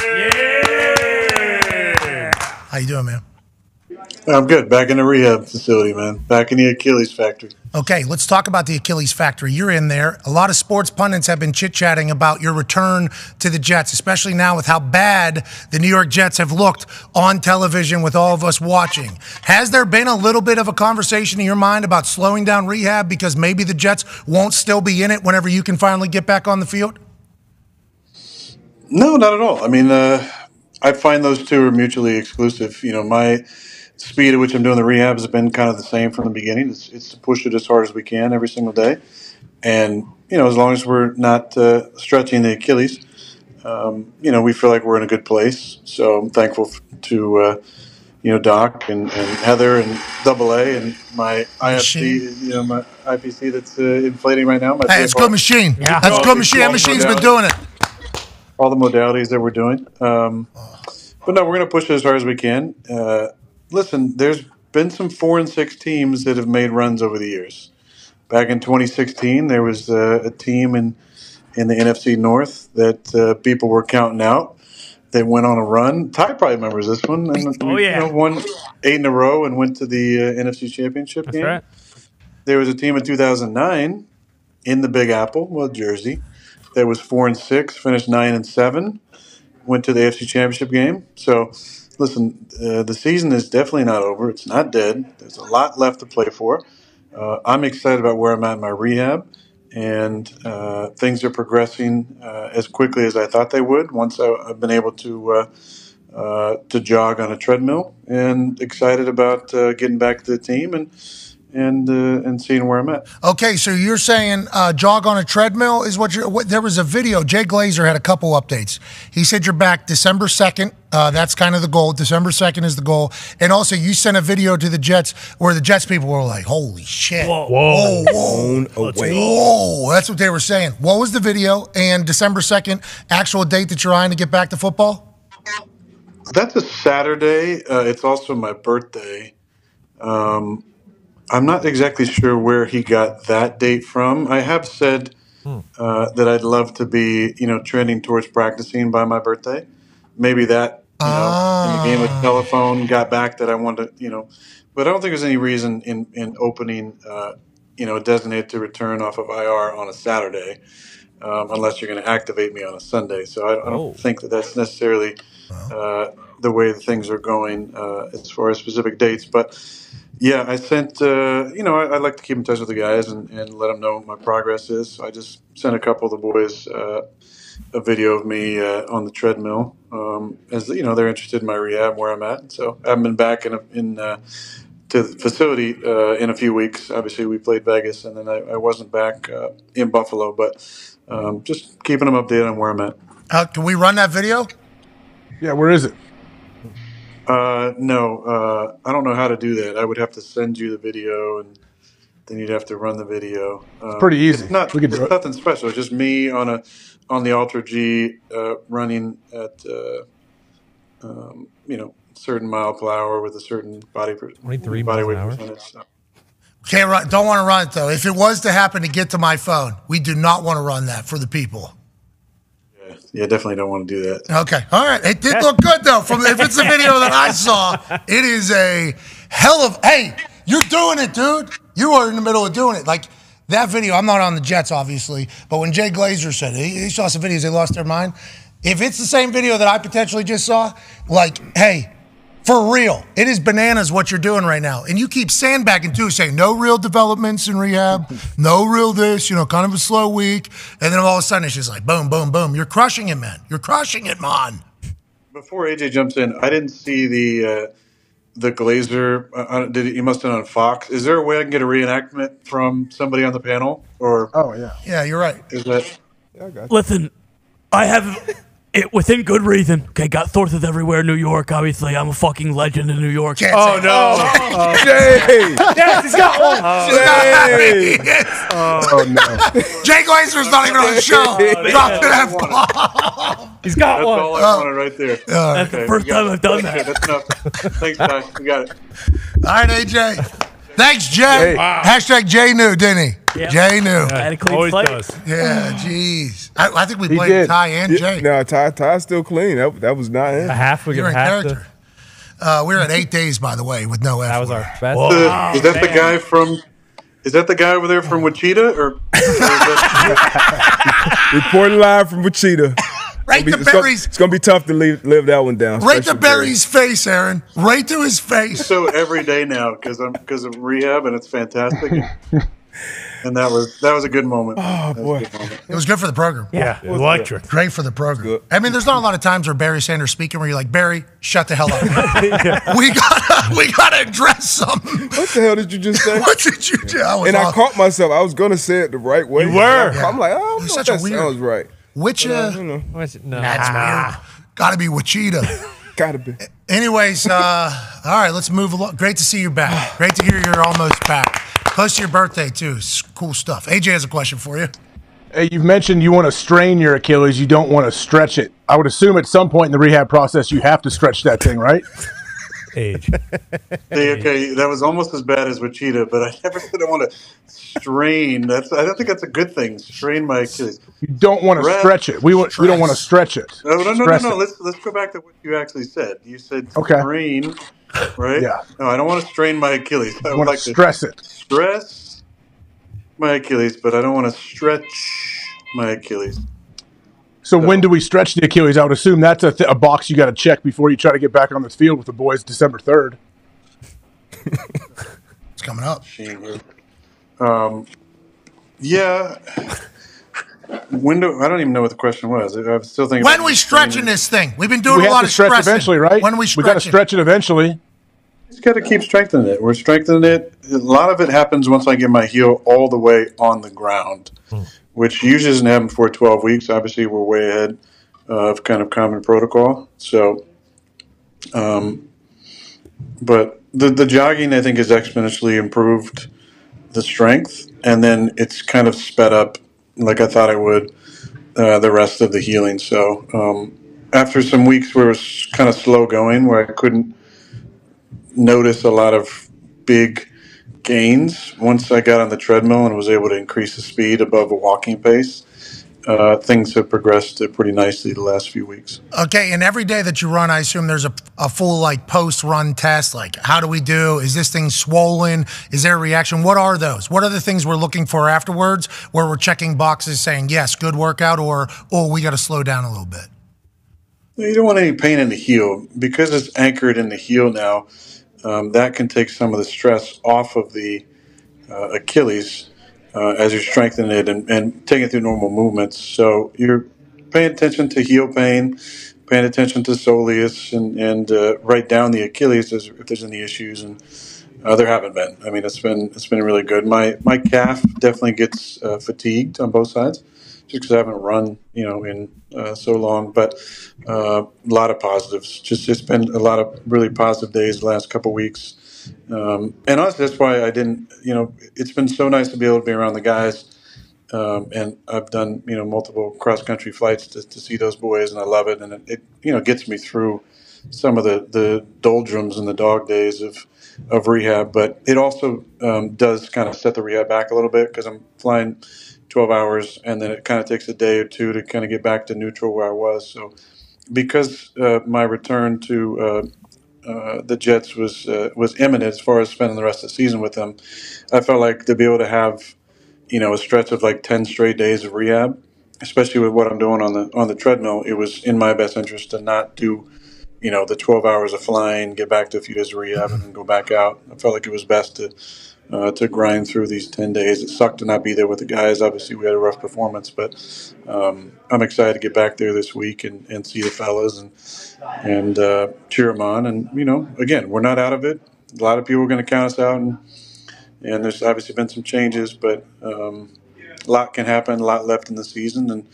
And it just takes, like I said in 2016, like I'm sure they said in 2009, sometimes it just takes one to kind of reset everything, get guys back confident, and then you never know what can happen. Not only one game, one play too, right? I think you've talked about that in the past, how it takes like one play that can really just spark it all. Obviously, Zach Wilson has been benched for the foreseeable future. They've also signed Trevor Siemian today.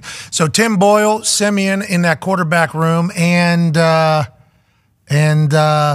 it. Yeah, those two and Zach. Yeah. Okay, and obviously December 2nd on his birthday. Oh, yeah. This guy here. You see what happens to Zach? I assume you sent a message, but let's talk about Tim Boyle. There's been a lot of people chit-chatting about Tim Boyle. We know you are a massive fan of his. A lot of people are saying that's the only reason why he's potentially in the position that he's at, because the stats don't paint a great story for Tim Boyle anywhere over this whole thing. Why do you think he is the guy who has been not only in your quarterback room, but in the NFL for a while, 5 years now, I think, at this point, where maybe some on-field performance in the past hasn't looked as great? Is this offense just one that he understands well? And what do you expect from Tim Boyle in his game playing with the New York Jets here while we wait for your return? Well, first of all, you got to fix that graphic because it says Packers 2 years, 1 touchdown, 13 interceptions. I can promise you that's not accurate. Okay. All right. Hey, maybe. Fix the graphic in the back, whoever put together that graphic. That's the UConn stats for sure. Yeah, it was just copy-pasted from the one above it there. Yeah. All right. That's all right. That one got missed. He had 0-0 for the Packers. He threw 0 touchdowns, 0 interceptions. Okay. So he added 13 interceptions to his world there. That's a little bad out of the ground. That's on it. We're part of the problem. Whoops. We're part of the problem. That's on us. Well, I think first of all, you can't have it both ways. You can't talk about certain players, whether it's a quarterback or a skilled player, about how great they did in the preseason, and then diminish it when it doesn't kind of fit your narrative. Preseason football is what it is. I always feel like the practices, the inter squad stuff when you bring another team in are very, very important and great as far as evaluation. But the preseason matters as well. And if you watch the way that Tim played in the preseason, I think you'd be pretty damn impressed with the way that he commanded the offense, the throws that he made. I thought he was accurate. I thought he was, anticipatory. Did some really good things. So some people like to, not give a lot of credence to the preseason. That's fine. But in the live bullets, I thought he did really well. He's had a couple chances over the years in Detroit and Chicago. It's just about understanding what we're trying to do and getting the ball out quickly and getting the ball into our guys' hands. I'm happy for Tim. I love Tim. He's a great dude. He cares about it. He's a gym rat, always has been. There's been a few guys over the years, my backups, him being one of them, Scotty Tolzien being another one, Matty Flynn, guys who, really were just kind of gym rats, always in there, gamers, spend the time in, experts of the offense. Tim's always fit that mold. He's always been the guy. I remember the first time we were in Green Bay with LaFleur's new staff came in, and like the first week there was like a test on the formations and stuff. And I'm old school West Coast, so I'm used to, specific set of terms for them. And they're putting up South and Swamp and Stack and all these things. I don't know what the hell. I was just kind of guessing up there, and it was like one of those tests that we have on our iPad. And Tim got 100%, and I was like, "What the hell have you been doing?" He said, "Study it." So Tim's always been an expert of the offense and understood, all the little intricacies. Now he's got to go out there and execute and do it at a high level. But again, we need a spark, and obviously this was the decision that was made. I feel for Zach. I love Zach. Zach's such a great kid, and I do think he still has a bright future in the league. This has been a tough go for all of us. A lot of times in these situations, there's certain guys that got a scapegoat, and I think there's enough blame to go around a number of different positions. If you have 10 guys doing it right on a play and one guy not, it's hard to be efficient. Yeah, go ahead. Go ahead. Well, I was going to say, Zach is taking a lot of heat, and now you saying you think he's going to be good in the NFL still is a big statement because everybody's just assuming he's done, because Coach Charlotte talked about it today or yesterday at the press conference about we'll handle this in the offseason. So I don't think there's a plan to go back to Zach in this particular season. So then what is the next step? He might just get caught in that cycle, you know what I mean, where that whole thing. You really never know in this league. You never know what could happen. This was obviously not the way any of us thought this was going to go down. It was going to be me and my show and Zach getting to learn and watch it firsthand and not have the pressure to go out there and play. And so obviously, this is disappointing. I have some, personal guilt around the whole thing. I mean, I'm pissed that I wasn't able to play and frustrated that, if I was out there and I feel like I'd be playing well, there would be obviously different narratives around our team, and Zach would, again, have the opportunity to learn and grow and see what it looks like without the pressure on and being able to sit in those meetings and go through the season and just kind of watch me in my process. So I'm disappointed and sad about that, but it is what it is. It's a situation, and we're all going to support Tim and move forward, but we're also going to put our arms around Zach and love on him because he's a great kid, and it's not all his fault, and this is the way it goes sometimes. Yeah, the NFL is tough business. Great sport, tough business. I think it was your quote in this entire good sport, tough profession. I think is how you kind of laid it out. And when you described profession, tough business. Oh, there it is. Good profession, tough business. Great quote. But Zach Wilson is experiencing that. Let's talk about you watching the film. We saw Robert Saleh give an entire promo about the silent tape. You know how much it means to me. It's just you. It's not the narratives. It's not in the crowd. It's not the commentators. It's just you in the film. When you watch that film, and you said you think that if you were playing, there'd be a different narrative about the Jets.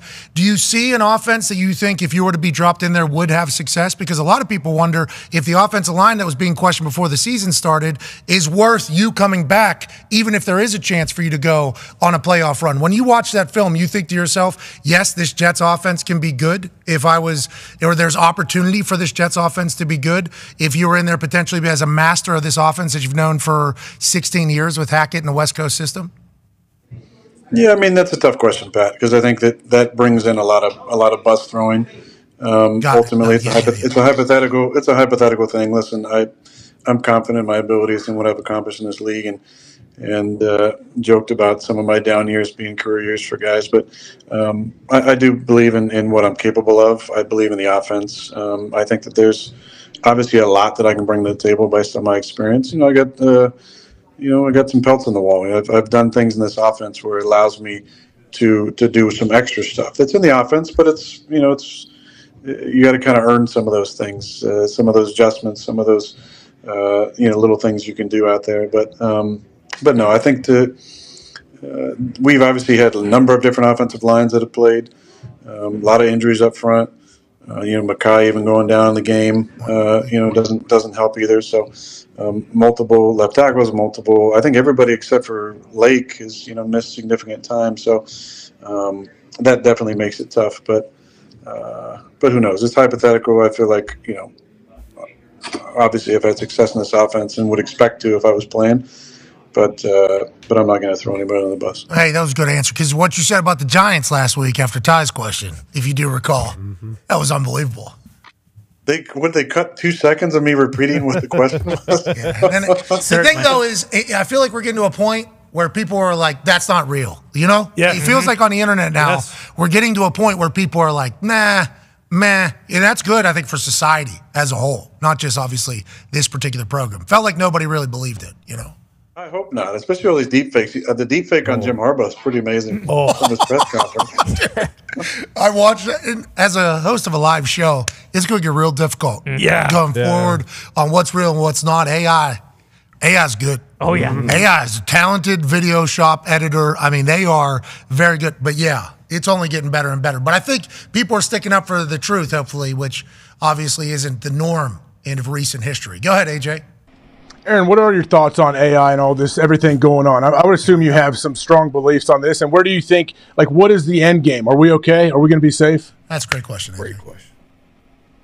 It depends. I think there's some issues with AI for sure. He has an answer. Yes. You've thought about this. That's what this sounds like. Floor is yours. Very pumped about this. I think the thing that I do feel pretty good about is there's certain fields that AI just can't replicate the human experience. And I would hope that there's still a lot of areas, especially in art and entertainment, where AI can't eliminate those jobs. I think the freedom of expression that we see in art, whether it's music or painting or sculpture or of course. Whatever that stuff is, just so uniquely human. Football. And I hope that although there are some amazing AI programs that can do things for you in that realm, there's nothing like the human subjective interpretation of life as expressed through art. So I hope that doesn't change. I think we've all seen a lot of interesting movies around AI that show maybe more of a dystopian future around it. The iRobot is one that comes to mind on the top of my head. Shout out.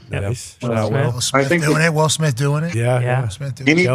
Anytime you put, the powers that be in charge of things that can directly affect our life, you got to be really careful, because unchecked power can definitely corrupt. So, I wouldn't trust. I wouldn't trust a whole lot of those powers that be to make any decisions on the behalf of humanity that are in the humanity's best interest. So, I think we got to keep taking care of the humans at this point. Be smart about how much AI. Humans. We're doing it. We're the ones. It's us. That's what we got to remember out here. I mean, but how many people want to get linked up to a computer in their brain and have every inch of Google's database in their mind at an instant? That'll be interesting. Cool. People are already getting, their bank account stuff chipped into their body as well. I think it's a slippery slope at some point. Yeah. Who's doing that? Everything and you see that new phone that the Apple, I'll call them traders because they left Apple to go create something to compete with Apple, but they're super big brains, former execs.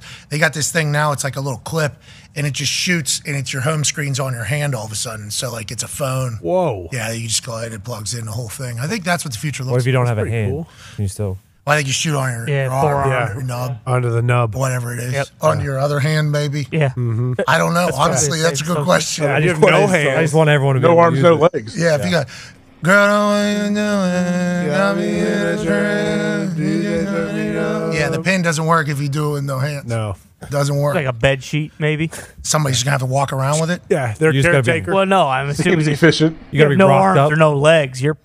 I don't think. Anyways, what you wanted to say, Aaron, and I don't think Bluetooth. I cut you off before you could get to it. The AIs can't play football. Nope. End of story. That is all we need to talk about. And that is what?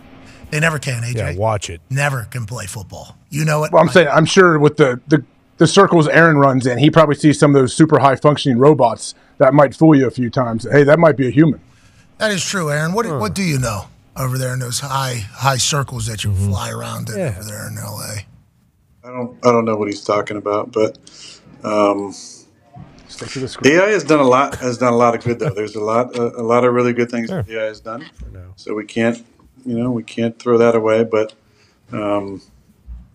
just got to be careful with unchecked technological developments. Yeah, concur. I'm excited to hear. I'll just stop right there. Yeah, you were really going. You went like this. You really went, and then you brought it all the way back home, right back into the bread basket. You know what I mean? You did. It was a fantastic piece of work as you're healing a torn Achilles. Let's get back to football chatter.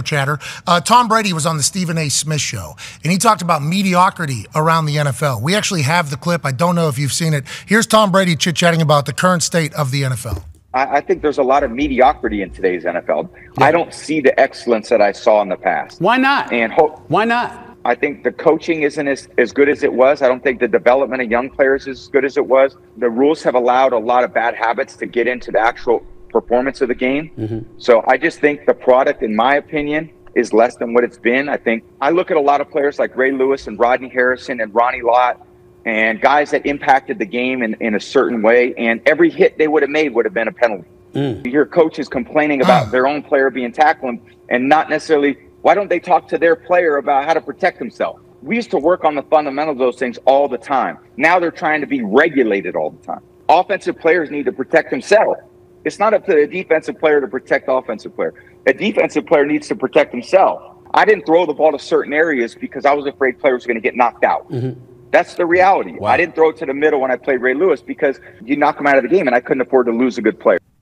Aaron, do you agree with that? And what do you think is leading up to that? Is it the young guys can't handle the same things you guys can handle back, and you're kind of one of the last of the Mohicans of the old guard, Peyton, Tom, all you guys doing those things. What do you think is leading to that? Joe Flacco. 7. Thank you. Footsteps. My bad. I left footsteps out. Sorry. Phil. Matt That was Ryan. great. Drew Brees. Matty Ice. 7. Sorry.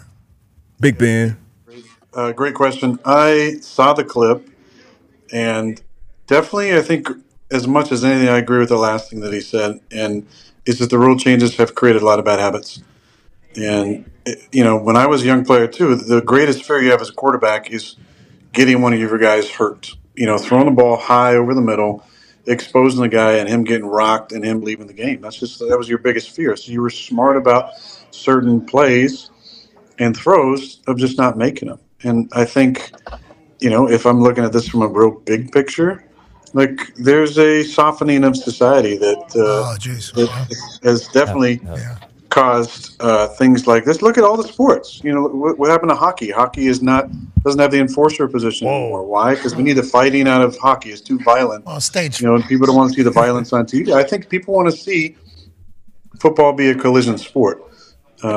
And not, to where guys are getting mangled on the field, but they enjoy the big hits. And there's certain players who you just knew were big hitters and would push the line of what's a cheap shot and what's a legit hit. But it's tough to play defense in the league. It is really tough. I saw a couple of the calls last night and just thinking, that was not how it used to be. You used to play the Lions, you're getting rocked, just about every snap you're taking, dropping back, you're getting hit, you're getting pushed, and if you go back and look at some of the film on some of those games, I'm talking like 08, 9, 10, 11, 12, 13, 14.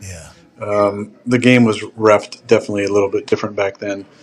Is it better in certain areas for player safety? 100%.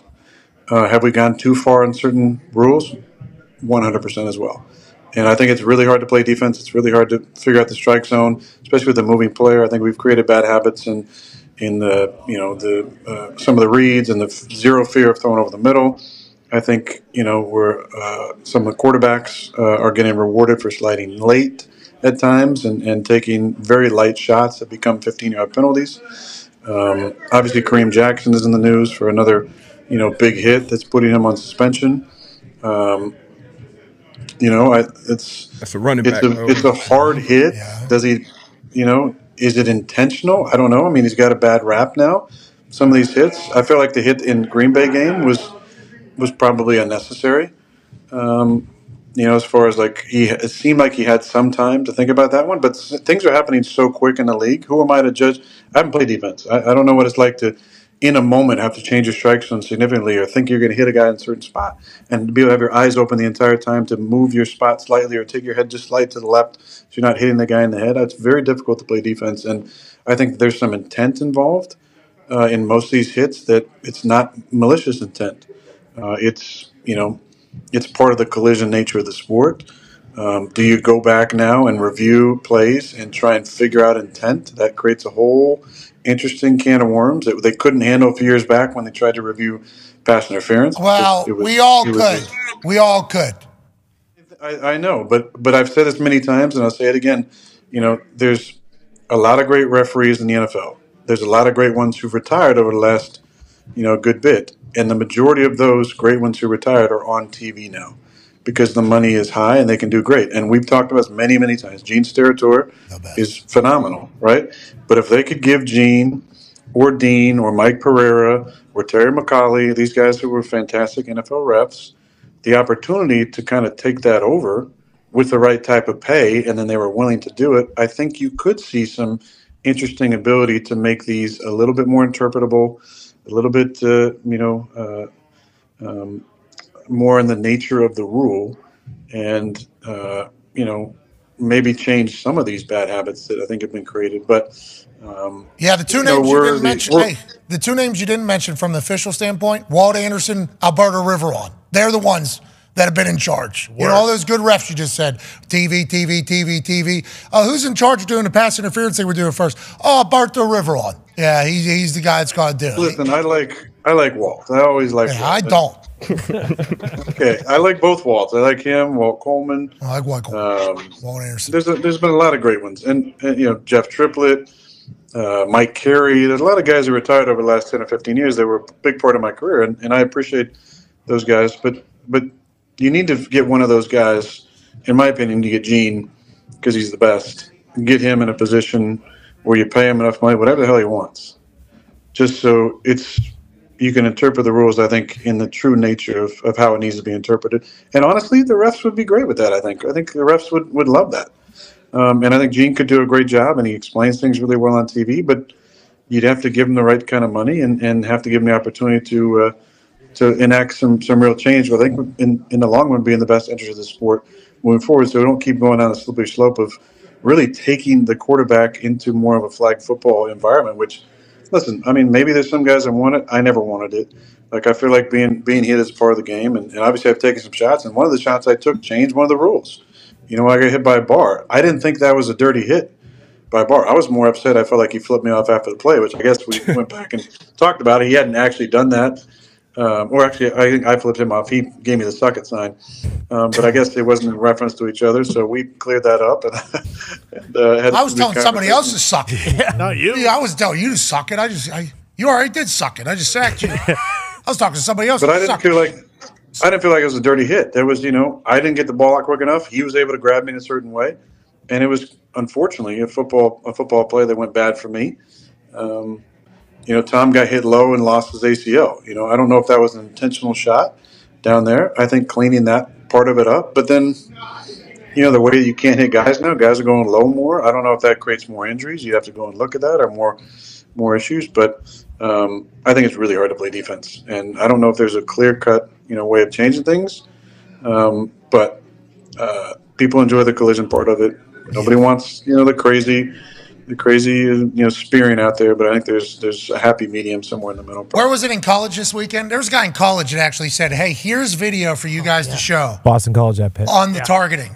This dude, safety, comes flying in and literally jumps like dolphin out of water with helmet looking for somebody else's helmet. It's like in the middle of it, it's like, all right, we believe that the intent there seems to be helmet to helmet, and there is a zero use of a hand or a shoulder in this entire thing. But I think intent can get read. And you talked about Gene Steratore being the guy with the feel and being the right guy. They had Walt Anderson dropping into Monday Night Football. You remember that? Mm-hmm. Walt Anderson dropped into Monday Night Football and said, the reason why we called this was this. It's like Gene not only being on CBS, but being on everywhere, especially in his primetime games where most people are watching. That's good for everybody. Let's do that. Let's go ahead and handle that, Aaron. Let's do that. I think it'd be great. I really do. And I think Terry does a really good job on TV as well. And, there's some really good ones who have moved on that could help it. But it would take the NFL wanting to make a change and then not being cheap and paying. Yeah. Well. We saw what happens when they were a little cheap to the referees back, a few years back when we had some. That's right. Some interesting people, but they'd have to, not like they don't have the money, like pay Gene or Terry or one of these guys, the right amount of money to just go through and see, and then practice them in the preseason and see what works. If it doesn't work, scrap it. But you got to work on it. You saw what sports are evolving now. Baseball, is not the most interesting sport, I think, for many of us to watch, but they did a good job on speeding up the game with some of this stuff. And I'll watch it. And strike zone stuff has been interesting. At least they made a little box for the viewer at home to check out. But there's ways of maybe moving this forward that don't lose the collision nature of the sport that people really enjoy, because that's part of it. We realize we're putting our bodies on the line. I think that's part of the thrill, is knowing that you are a kind of a modern-day gladiator. But if we keep going down this path, especially with quarterbacks, there's going to be flag football on us and tackling in a 1 foot tackle zone on defense, which makes things not as enjoyable, I don't think. And I think what Tom's saying is going to make worse football. And that's what we need to remember whenever we're adjusting all these things. What does 10 years look like now for the best game in the world? Speaking of change and evolving, the Pittsburgh Steelers did that today. We were talking about it whenever you joined us. You did not get a chance to say anything, but I think Tone Diggs is going to ask you a question about that. Yeah, Aaron, earlier you were talking about when a quarterback change, a spark, a scapegoat. Now 2 offensive coordinators have been fired, Ken Dorsey and Matt Canada. I don't think you've ever had to go through that in the middle of the season. I assume not. I could be wrong there, though. But as a quarterback, how does that affect you in the rest of the season? Is it actually something where the offense can get better with a new coordinator and change if it's the same offense, basically? It's tough. I think a lot of times it gets kind of overblown a little bit, because I don't know how much you can change in the middle of a season. Now, if you did it before a bye week and you had a whole side kind of ideas that you maybe didn't get to that you wanted to implement and had 2 weeks to kind of put that in, and might change things. But week to week, there's just not a ton you can do. It's more just the flow of the plays, maybe some input here and there. I think there's a lot of guilt that comes along with it, and especially if you're pulling the trigger. The only thing I dealt with like that in my time was when Mike got let go in 2018, when we were 4-7. We were crappy and things weren't going well. We were struggling, and Mike was there forever, and you develop a relationship with a guy, and it sucks, because you just feel responsible. And then Joe came in, and there's, it's just everything's just tad has just a tinge of newness to it. But not a whole lot can change. This play callers are a little different, but in the end, you call plays based on the personnel that you have, and where you're limited in some areas doesn't mean you can just totally scrap the entire offense and do new things. You're still trying to be efficient and effective. And I thought Josh played good the other night. I had a conversation with him, and I thought he made good decisions. Sometimes it can be a reset for the guy calling the plays. We're like, okay, now that's out of there. Now it's almost like, oh, now it's on me. And some people do really well with that, where the pressure amps up. Okay, now they made a scapegoat. They fired somebody. They made a change. Now the pressure goes up to the next person in line, which is usually the quarterback pulling the trigger. Now he's got to play better. And I think Josh is a great competitor, and I'm sure there was some of that, the guilt and the frustration of a buddy getting let go, and now hey, no excuses. Now I got to play better, and I think he went out and played pretty damn good. Yeah, and we'll see what Kenny Pickett does, huh? Here we go. Kenny Pickett got the weight of Pittsburgh on his shoulders. Yep. Good luck, Kenny. Most bridges in any city in the world, I think. It's known as the Bridge City. Them or Venice. Sicily might have. Them or Venice.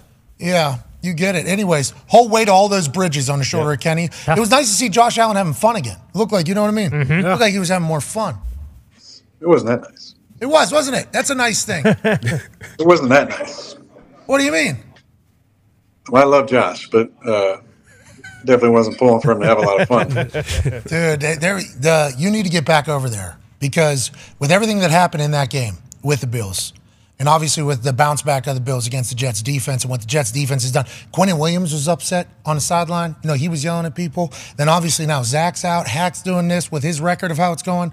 It's like you're going back into a place that if you and the Jets were able to turn this around, man, what a story. Hey, what a story. That could be everybody on the Jets as happy as Josh was the other night. Mm-hmm. You know what I mean? That could be the whole thing, Aaron. Well, that's the thing. And now, you know, it puts, when you make a change, whether it's a quarterback or a coordinator or even coach in the middle of the season, everybody else gets put on notice. And some people do that really well, and some people shrink. So we need people to step up in the moment and take ownership of it and kind of put their name on the line. You know, I feel like that's part of what happened in 16 is, and nobody believed that we could run the table. But when I said that, one, I believed it, and I didn't think a lot of people did. But two, I said, there's a lot of shit going around right now, and a lot of people taking shots at me and Mike and our offense. I'm gonna take a little more of this. Maybe if I just, once I say this, you know, now the spotlight on me gets even bigger. So now how am I going to respond? But maybe the spotlight on everybody else shrinks a little bit. Maybe guys play a little more free.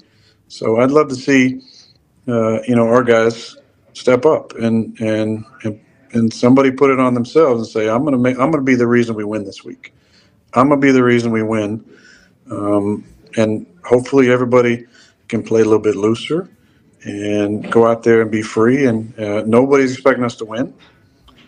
That's a dangerous position to be in. So I love Quinnen. I love his fire. I love his passion, his leadership. And if he's yelling and getting going, because he's generally not the loudest person, love it. We need it. We need the fire. We need it from him. We need it from CJ. We need it from Sauce, DJ, JJ, Quincy. We need our boys, TA. We need our boys to step up and on that side of the ball and be ballers. And offensively, we got to step up. And somebody's taking on themselves. So I'm going to be the reason we win this week.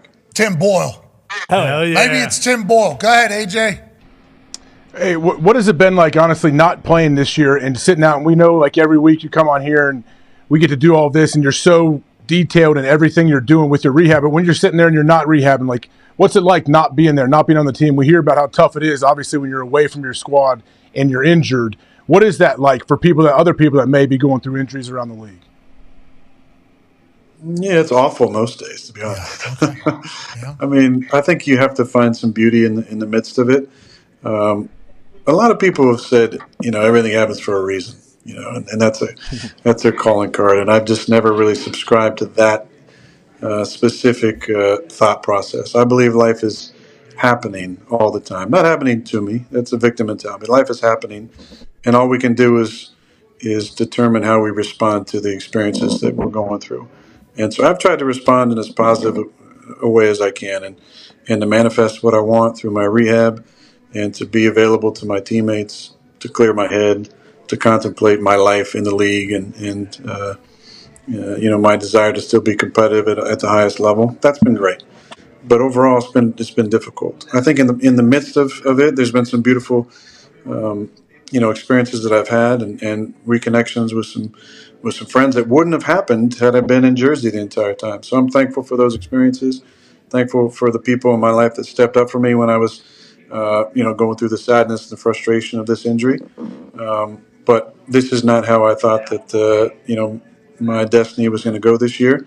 So it's been difficult, but life is about how you respond to the adversity in those situations. And there's a lot of lessons to be learned in this.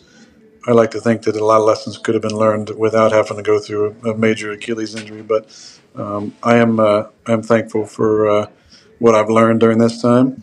But it just makes me miss the game that much more, miss being around the guys, and excited about getting back there soon. Okay, so this is like, I don't want to say reignited, but even more so fueled the fire of when I came out of that darkness and decided that I wanted to continue to play. Right decision. We're going to play for another 10 years. Is that what we're thinking right now? I think that there was a thought immediately after the injury, this is it. I'm done. I can't go through this rehab. I can't, I'm too old for this shit. And I did a lot of like soul searching and praying that night. And I woke up in the morning and felt like, nah, I'm coming back. I'm going to do this again. I'm going to climb the mountain one more time. And I'm thankful for, again, for all the people who reached out, for the people that were praying for me and supporting me and sending me nice messages and checking on me. It's been really, really special. Just to reconnect with some of those people who reached out during this time. It's reignited my love for it because I've been in kind of what it feels like to be retired. I've been away from the team, for much of this 10 weeks, other than seeing them on some game days. And I'm never not with my squad in the fall. I've never made my fall schedule since I was, in high school playing ball. So I've gotten to look at what that feels like, and I'm not ready for that. I still feel like I've got a few good years left and can still play at a high level and look forward to getting a chance to show that. Being a non-football human, hate it. Can't wait to get back. We can't wait to watch you continue to grind it out. We appreciate you, brother. Happy Thanksgiving and happy early birthday. Huh? It's coming up. December 2nd. Jay Glazer breaking the news. Thanksgiving, you guys. Great time to count your blessings, not what you don't have this week. So thankful for all you guys. I know you guys got a lot to be thankful for as well. And, I'm also thankful, to I can't believe they didn't come in today, but I heard that Trey and JK were going to try and jump in on this interview and hear the Achilles factor. They didn't. So, but I'm thankful for those guys and everybody here. We're all grinding, supporting each other, encouraging each other. And like you always say, be a friend. Tell a friend something nice that might change their life. So thanks for all the people that reached out and did that for me this fall. And thank you to you guys for keep spreading the good word. And to everybody in Wichita who's damn right, who's supporting us as well, happy Thanksgiving. Damn right. From Wichita all the way to the Achilles factory in California. We can't thank you enough. You're the best, dude. Happy Thanksgiving, ladies and gentlemen. And safe trip back to Jersey this week. Aaron Rodgers. I think we hit the hard out. Yeah, perfect. I think we hit it again. A little bit of music there at the end. I completely forgot about it because the answer he was giving, obviously, was so deep, He's reignited his love for sport. Different perspective whenever you have it taken away from you. He said he hasn't planned his own fall since high school, which is obviously an incredible thing that people have to get past whenever they decide to retire. It's a whole new world, whole new life. He dabbled with it. He hates it. I can't wait to continue to play football. For all the people that are saying he needs to stop trying to want to come back, it's like, sounds like it's all the motherfucker knows. Yeah. Sounds like that is literally all he knows. Speaking of all I know, is while we were talking to Aaron, saw a couple posts on the internet.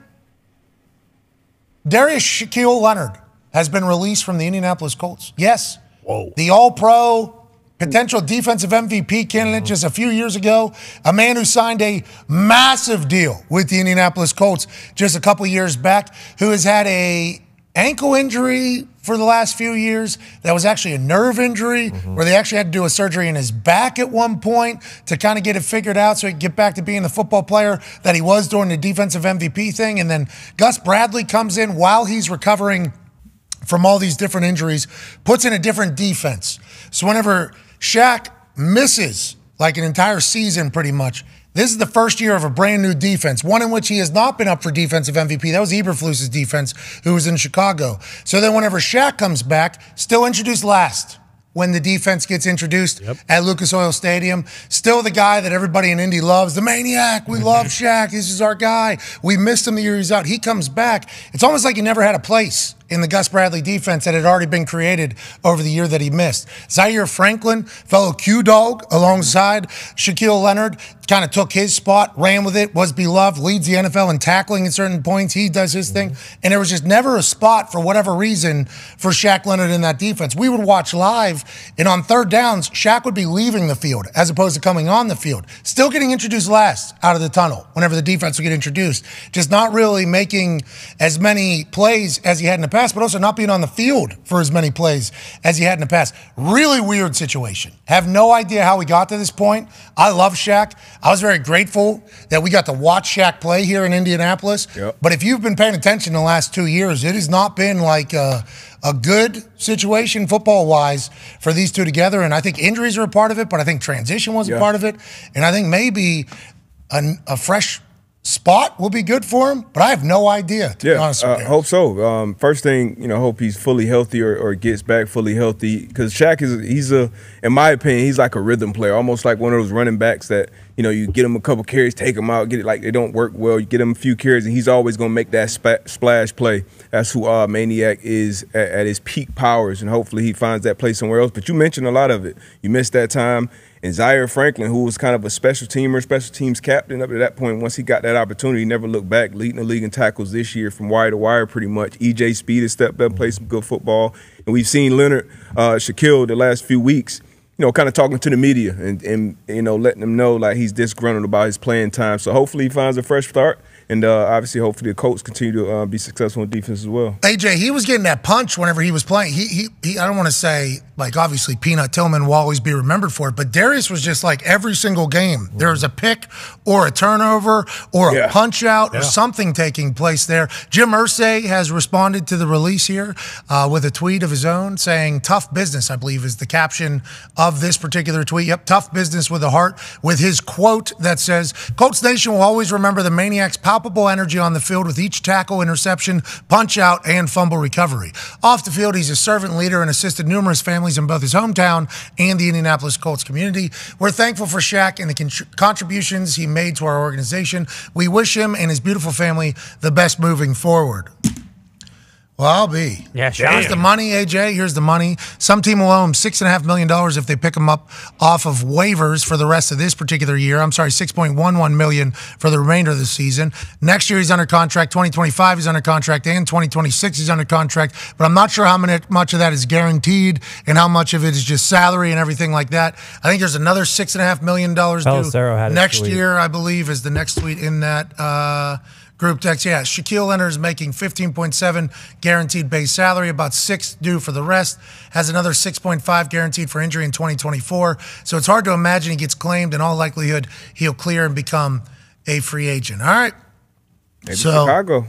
I mean, there are a couple go to a contender. No, go become a free agent, go to a contender. Yeah, who knows how long Eberflus is going to be in Chicago, but like him and Eberflus' system was match made in heaven. Yeah. I don't know if he's 100% healthy. We have no idea why it has happened, what it has happened. But, yeah, I guess a contender would be a good spot for, drop in Darius Leonard, Shaquille Leonard. Ian Rappaport tweeted Darius.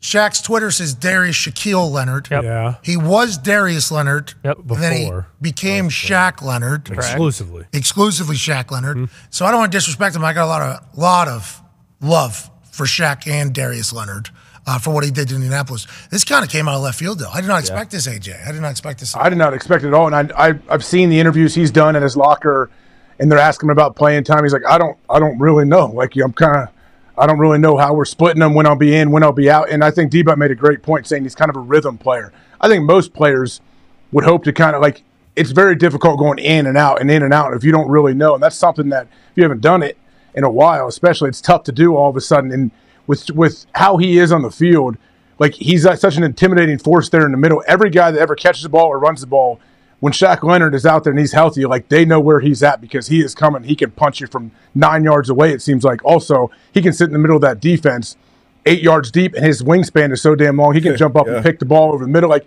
he just has such a presence out there. So I hope he can get as close to 100% healthy as he can. I hope he goes to contender, man, and kind of gets where it's just tough. I'm sure he doesn't want to be released, but he's probably thinking, okay, I need to go somewhere where the scheme fits and I can play. I'm thinking there's a chance with the way the interviews have gone, and there's been a few times where I've watched practice or a game and I'm like, oh, Shaq's back. Yeah. Because he's like this in the middle of this. Because like you talk about being a rhythm player, he's a vibes guy. Yeah. Oh yeah. It was like after every he was the juice. Yes. He was the juice for not only our defense, our whole stadium, our entire team. I mean, he was the guy, and then he came back, he kind of looked like a a different guy. Wasn't as confident, wasn't flying as around, didn't have as much of an important role. Then this year he gets out there, and it's like he's back. It's like, okay, we got Shaq Leonard back on this defense. We can find a spot to put him in there because he's such an instinctual player too. Mm-hmm. Now, granted, instincts are going to make you wrong every once in a while, but more often than not, he was on the right side of it. I have no idea where so we lose. I don't think I get it. No, I don't know. Yeah, it's a full-blown crapshoot. Well, And, Go ahead. My bad comment, but Pat, if you're not starting and playing every play, they want you to play multiple special teams as well, and you don't want to throw Shaq Leonard in there on punt and punt return kickoff. Yeah, especially at the linebacker position. Yeah, no chance. Yeah, But especially at the linebacker. He won't win Coach of the Year. Shane Steichen should win Coach of the Year just because of how much he had to deal with in 1 year. Think about his last 7 months or whatever. You can go all the way back to February. Loses a Super Bowl, gets hired as a head coach. Best player on offense starts holding out after he said he won it. Publicly. Quarterback they draft gets hurt in 4 of the 5 games he plays in. And then, probably not the best player on defense, but definitely one of the leaders of the team, definitely one of the faces of the team as far as fans go. And now he's gone. And he was disgruntled publicly. Yeah. And you still got to lead and build your own culture. Yeah, and they're still 5-5. Yeah, it's. I think even with that though, when he puts up that tweet, the immediate assumption is he must be retiring. That's He what I must thought, still yeah. not be healthy. I would have never imagined the culture just gonna cut him. So I looked. He played 70% of the snaps this year. When he was obviously going, he was playing 98, 99% of the snaps. Now, I'm not saying this is going to happen, but the Steelers signed Miles Jack and Blake Martinez today. So, there is a team out there looking for linebackers right now. Yeah, you think that's going to change some? You think old Pokemon seller maybe no longer on team? Is that what Yeah, he got signed this morning, so that may be a quick turnaround because they lost Quan to an Achilles and an ACL. If they both want him, the Bills and the Dolphins Bills definitely need him too. could both use a linebacker bad. Very true. Man, he was. Let's get to a break. Very true. When it was good here, He was the best linebacker he reset the market. He was the highest paid linebacker when he signed his deal. Who is his agent? I think it was that dude who is with Jonathan Taylor. Since that deal, I don't know. Malky? Oh, was that Malky? The MMA guy, too. Yeah, he has MMA fighter. Yeah. He's got a lot of money for guys. Great deal. Yeah, it was a conversation at one point between him and Fred Warner, who was the best off-ball linebacker. Yeah. That happened with Aaron. Bingo. Yeah, absolutely. Because Aaron on this particular program said Fred Warner, best interior linebacker in the league. He and I know each other well. We go back. And then they played the Colts the next week. Mm-hmm. And Shaq met him in the field. Yeah. Yeah, it was like, what'd you say? The fuck's that about? And Aaron came on the show and he was like, I've known Fred since he's in high school. No disrespect. No disrespect to Darius Leonard. That was a real. Yeah. All right. Hopefully he finds it again. Yeah, he's so good when he does. And we will have an actual GOAT. Yeah. Oh, yeah. An actual human that'll be remembered forever. Somebody that made the world a better place. Somebody that has given so much to society that generations forever will chit-chat about him and what he has accomplished. Arnold Schwarzenegger will be on the other side of this break. Be a friend, tell a friend something nice. It might change your life. Take 5.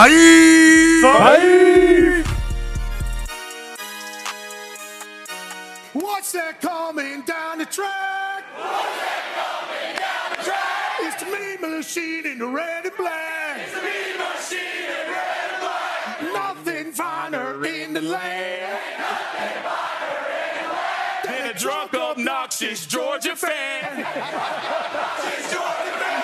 Go Dogs! Go Dogs! Go Dogs!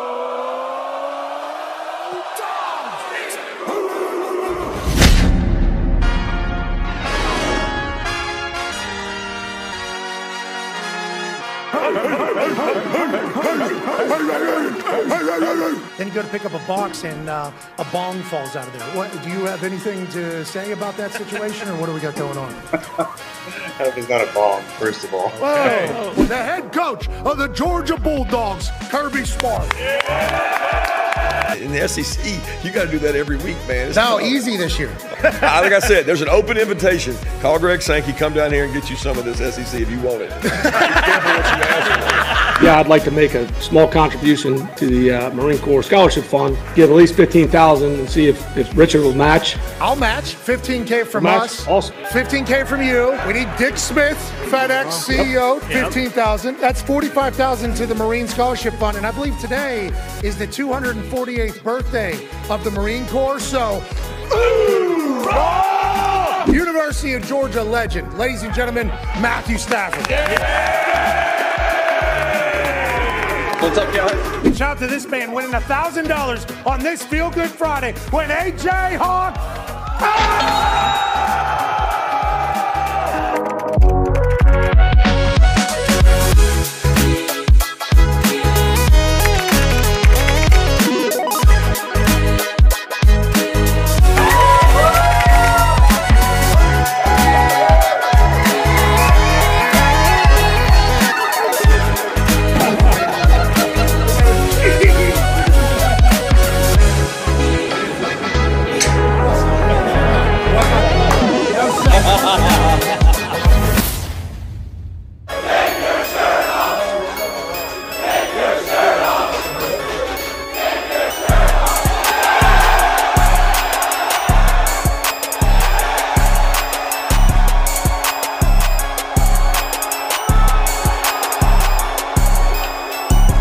There's a few older white ladies that told me I did not deserve to wear the G on my chest. And they said I needed to get out of Chuck's Seafood Restaurant. This is David Pollock's town. I told her right back to her face, I want to let you know, you can say and think whatever you want about me. I love this Georgia Bulldogs team. That's what I want to hear. You should take this in. It's pretty cool. I don't hear that. You need to, because you've done a lot here that has been fantastic. Have you ever thought anything bad about a kicker before? Yeah. Oh, for sure. Yeah. Trust what I taught you while we were off air and just let it rip. Yeah, Hot Rod was getting a little bit too many tips. Georgia! Bulldog! Georgia! Georgia! Oh, you're hyping it up. Georgia! Let's go! For $85,000 in drenched jeans. Do it!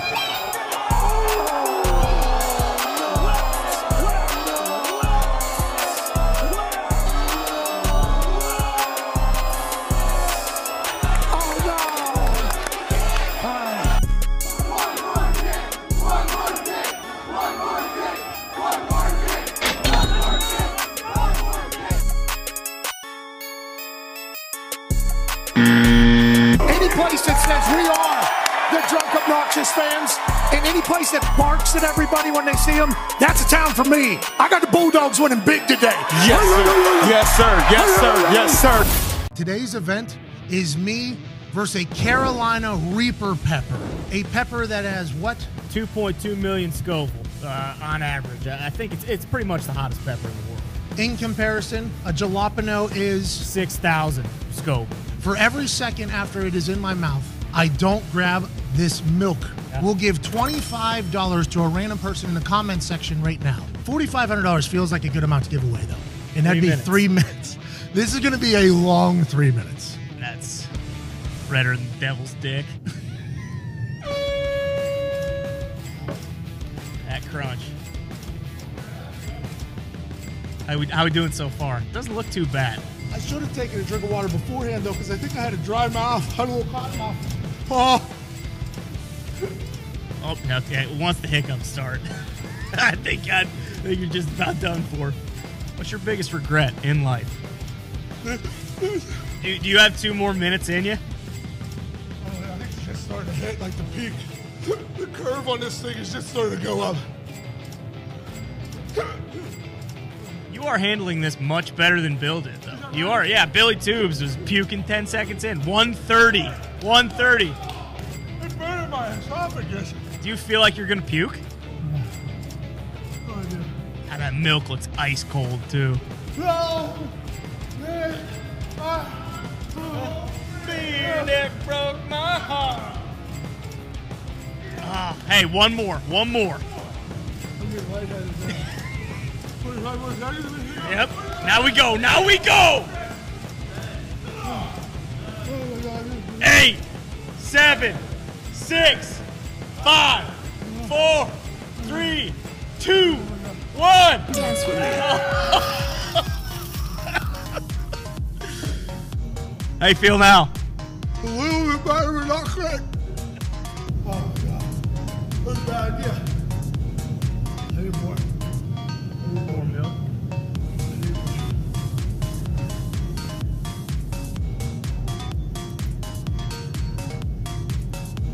Oh God, God.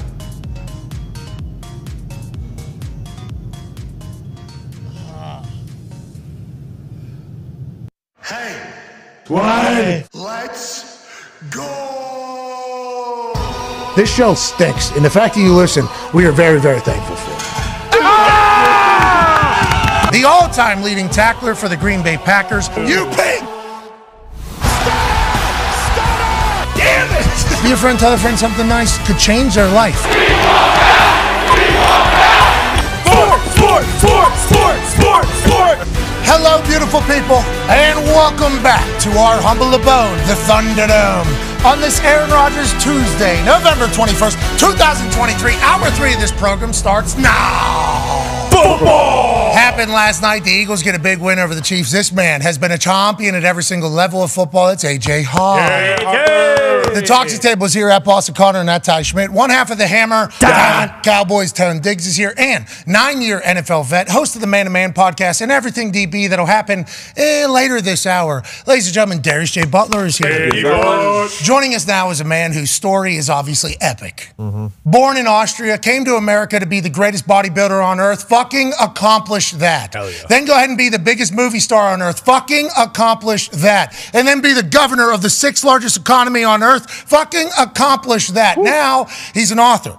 In the book, Be Useful, 7 Tools for Life, is written by this man. I think everybody needs to read it to become the best version of themselves. This dude is taking over the world. He's going to do it again, I assume, before he's dead. Ladies and gentlemen, Arnold Schwarzenegger. Yeah, Arnold! Hey, you really know how to spice things up. I cannot even believe it, Pat. Hey, I mean, let's see a shot here quickly. Let's see some of those muscles. What? Hey, Arnold, we got it, huh? I don't have the... Look at that. Huh? Look at the biceps. Look at the deltoids. Holy moly, look at that back. Yeah, thank you. Oh, yes. Yeah, oh, yes. thank you. This is Mr. Universe material. Unbelievable. Oh, shit. Hey, you got me jacked. Hey, you got me a little sauced up right now, a little zeked up right now. That feels good. Let's talk about you. Obviously, we're done talking about my muscles. They're awesome. AJ, I think we're all gonna. I only smoke little tiny cigars. I do apologize for that. So we will definitely share a little smoke here together, all of us. Why are you apologizing? Well, because you're Arnold Schwarzenegger and I'm not doing exactly what you're doing, although the muscles kind of getting into the same particular position as yours. You know, that's what I'm doing. I mean, I feel like I'm looking in the mirror when I look at you. Yes. Now, yeah, nonetheless, it's all the same. Let's go back in time a little bit. I watched your docu-series. It was on Netflix. Netflix. Bro, hey, it was when my baby was born, first ever baby girl. So obviously you're up all night. And I'm just watching. You and me spent like a whole week together, and I was learning your story. I was getting so inspired, so pumped. Whenever you decided to come to America, obviously the goal was Mr. Olympia and Universe and everything like that. Could you have ever foreseen this? In this positive attitude, have you had this since birth? Has this kind of been the way you've been since it all kind of started for you? Well, no, not as a kid, but I mean, I think that as soon as I had that vision, that dream of becoming the world's best built man, Mr. Universe, and all of that, and kind of chase the dream, and kind of like my idol, Reg Park, who was like they played Hercules in the movies, and Steve Reeves, those guys I idolized. So I just wanted to be like them. And so as soon as I had that dream, life changed for me. You know, I started going to the gym every single day. I started working out. I started eating well and didn't drink. I didn't smoke any of the cigarettes or nothing like that. I just was on this trajectory to become the champion. And so every single hour, every single rep I did was towards that goal. And so I had a lot of fun doing it, and I created kind of my own world. But I knew 100% that I'm going to get there, even though everyone else in Austria thought it was totally crazy. To have such a dream, because bodybuilding was not an Austrian sport. Skiing is, and soccer and those kind of sports, bicycle riding, but not bodybuilding. But, so I did it at the age of 20. I won Mr. Universe. And then I was invited to come over to America here. And then I continued winning. I won then 5 Mr. Universe titles, 7 Mr. Olympias, Mr. World, Mr. International. So altogether it was like 13 World Bodybuilding Championships, something that nobody ever has done before. And yeah, I'd say. And then I got into. I was very lucky that I had the same drive and that same vision to get me into movies. And so then the same thing happened in the movie business. Go ahead, AJ. I'm curious how much motivation you gained from people telling you were crazy and that you can't do this, and every single thing you kind of check the box of. I feel like you're kind of motivated by everyone telling you, hey, you're nuts. This isn't going to work. Well, I think we have to realize, and you guys can relate to that, you have to realize that if you have a big dream like that, and you say you want to be the best football player, the best quarterback, with the best of this, that, or the best golfer, or the best bodybuilder, people are inevitably going to say, oh, yeah, sure. This guy is a little crazy. And so I think that the key thing is, as I say in my book, Be Useful, is we cannot go and get caught up with that. I just paid no attention to the naysayers, and I just continued on with my vision. And even though it's all hard work, I mean, but the vision is what propels you, what really motivates you, because this is why I always had fun working out in the gym. This is why I always had fun, on a set, on a movie set, because I saw the movie finished in front of my eyes. When we did Conan the Barbarian, and I had to crawl around on the rocks with no protection on my elbows and knees, and I was bleeding and all that stuff. Nothing mattered really, because I knew that when the movie comes out, it's going to be great. It's going to be great entertainment, and it's going to help my career internationally. And so, I was just an animal when it comes to that. There was just no mercy on myself. It was just work, work, work. And that's why I also talk about in the book, Be Useful, that you have to work your ass off. It's that simple. And you guys know that better than anyone, because, you guys train. It's unbelievable. Thank you. The kind of stuff that you guys do now, because when I came over here, I started, hanging out a few times. I met, some of those football players that were then famous, and none of them trained with weights. That this was like a no-no in sports, right? If you touch weights, every coach said, you touch weights, you're going to go slow down, and you're going to go get muscle bound, and it's going to be terrible. You lose your flexibility and all that stuff. And guys did not do what you do today. Today, guys are lifting, more weights than power lifters. I see, guys coming into the gym and they're squatting with ease, 400, 500 pounds, but with ease weighing, 185, 200 pounds. So this is unheard of, this kind of lifts, and the bench press they're doing, and the dumbbell lifts and all that stuff. So, but it makes you a much more ferocious warrior out there on the field. And it's, of course, much more dangerous now, football, than it ever was before, because of this tremendous power that you guys have. So you're doing both. You're doing the cardiovascular training. You have the endurance. You have the flexibility. You have the speed. You have the explosive power. And then you have also the power of moving weights, and therefore moving bodies on a football field. So I have become kind of a huge admirer of yours. And, there's one guy that was on just before me, Aaron. Aaron is, I've met now because he's doing physical therapy at my girlfriend's place, which you call the Achilles factory. And that place is packed with football players, with UFC fighters, and with the basketball players and all that stuff. But Aaron is always there. He's the most entertaining. He just entertains everyone. Everyone is getting a kick out of him with his stories and with his kind of positivity and all that. And here's a guy that is talking about great shape. I mean, I don't know, how old is he now? 39 years old, and he's still one of the best players out there. It's like amazing to watch him, how good he is. And so that is extraordinary. So I've become a big fan of his also, because he's funny. He's a great sense of humor. He's not just a football player. He has a very clear vision where he wants to go after this is all over and all this. It's fun talking to him and and hanging out with him, because he's a real inspirational kind of a guy. Hell yeah. And so are you, pal. I would like to let you know that. And what he's doing with his Achilles at your girlfriend's place at the Achilles factory is going to be something that people are going to study forever, just like I think this book is going to be useful, right? And I'm reading a little excerpt here. It says, and it kind of ties in everything you just said there. And you sound like, you said, when I had the dream, that's when it all changed for you. When I had the dream, TV, the same thing, and then you get a little bit seemingly obsessive with it, and you do everything you possibly can to make it happen. You work your ass off. You said, if be useful sounds relentlessly positive, it is. It is an answer to the pessimism, disconnection, and loss of purpose Arnold saw building over the past few years, especially among young people. You just talked about how sports and athletes and bodies are better than they've ever been, but it does feel like there is a lack of motivation for some portions of society. Why do you think that is? And do you think that's fixable? Do you think we're going to get to an era of humans that are maybe the hardest working era of humans ever again? Well, I think that, we have gone into a generation of people that are kind of trying to find the easy way out. And, they think that everyone can become rich, being a high-tech expert and stuff like that. But it's not that easy. The thing that today still is true, as it always was, is that you have to work your ass off, and you can do all the high tech you want, but still, Ted Turner once said, early to bed, early to rise, work like hell, and advertise. And I'm a big believer in that. You have to work your ass off. Everything that I've ever done, if it was being involved in bodybuilding, being involved in show business, in movies, being for 6 months sometimes on a set, doing a movie, and then you go and you finish there and you go to another movie right after that. You work sometimes nights. When you work with Jim Cameron, when he directed Terminator 2, I remember we worked 87 days at nights. And it's grueling doing the action and doing the stunts, and you get injuries and all that kind of stuff.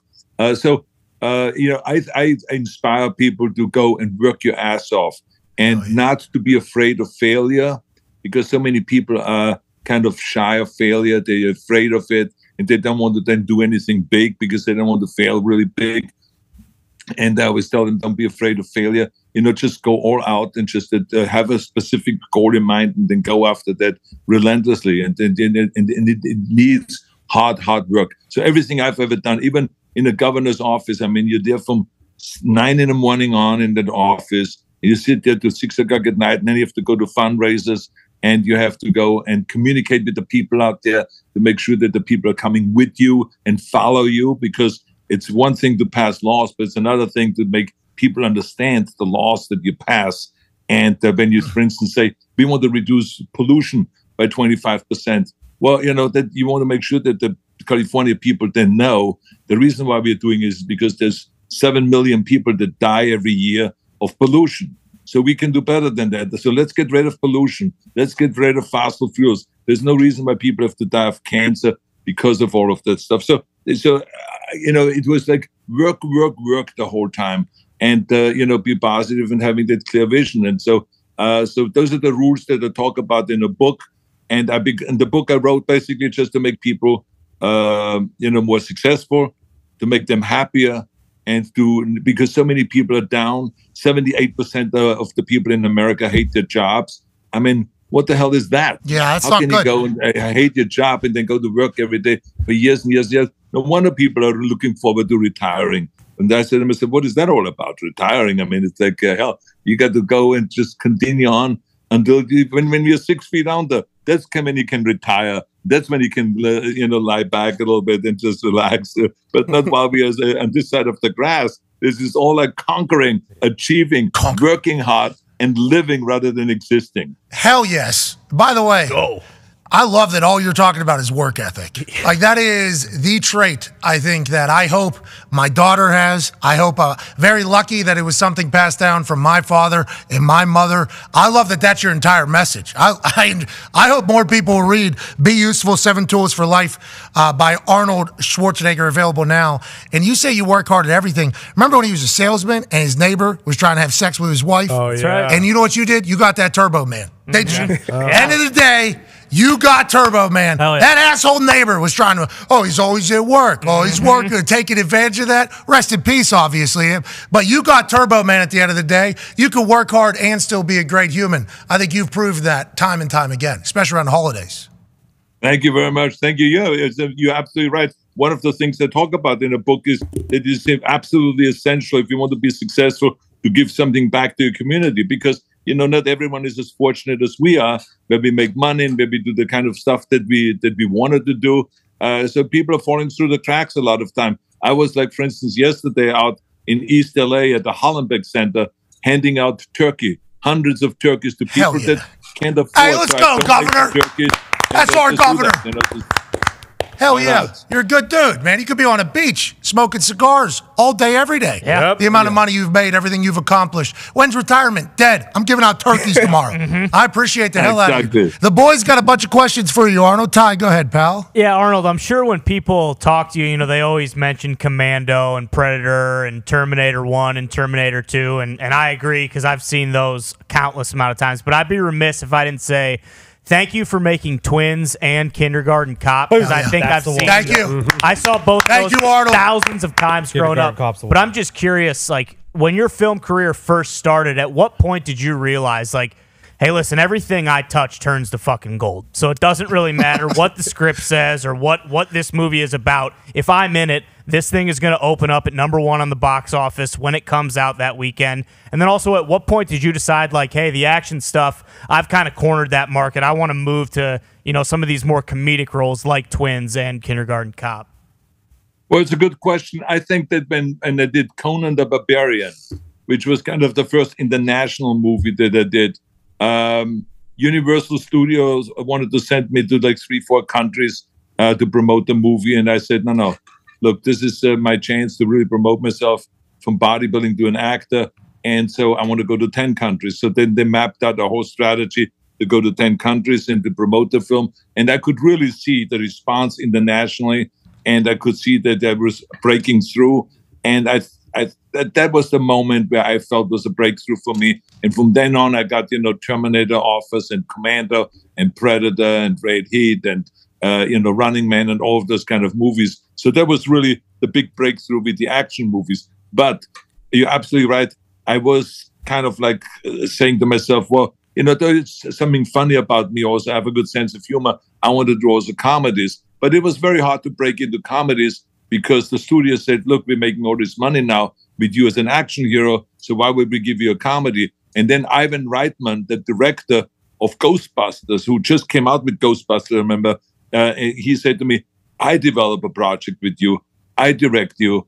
And so from that point on, when he didn't develop Twins, and Twins became my biggest grossing movie ever, that's when all of a sudden I started getting offers also for comedies. I did then Kindergarten Cop and Junior and True Lies with Jim Cameron, with Jamie Lee Curtis, which was really a fantastic experience. So this is when I broke through and I knew, okay, I have that corner, that kind of thing mastered too. So there were moments like that were breakthrough moments. But I have to say that everything was a struggle.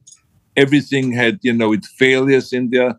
I opened up movies that went in the toilet, that didn't open up. We don't believe that. Yes. I mean, yeah. And, something you have to just learn from that. And you have to say, the story maybe wasn't good enough. We have to pay more attention to the story. And, because what is not on a page is not on a stage. It's the old saying in Hollywood. And so I had to realize that. And so in bodybuilding, I had my failures. I lost competitions. In powerlifting, I lost competitions. Politically, after I won the governorship, there was an election later on where I had some initiatives on the ballot and they all lost. So I had my losses, but it doesn't matter because when you lose, you're not a loser. The loser always stays down. I always got up. I dusted myself off and I said, okay, I'm going to get back and I'm going to go and try it again and try it again and try it again. In my bench press, when I was trying 500 pounds, I tried it 10 times and it failed. But the 11th time I did it. So, so you never give up.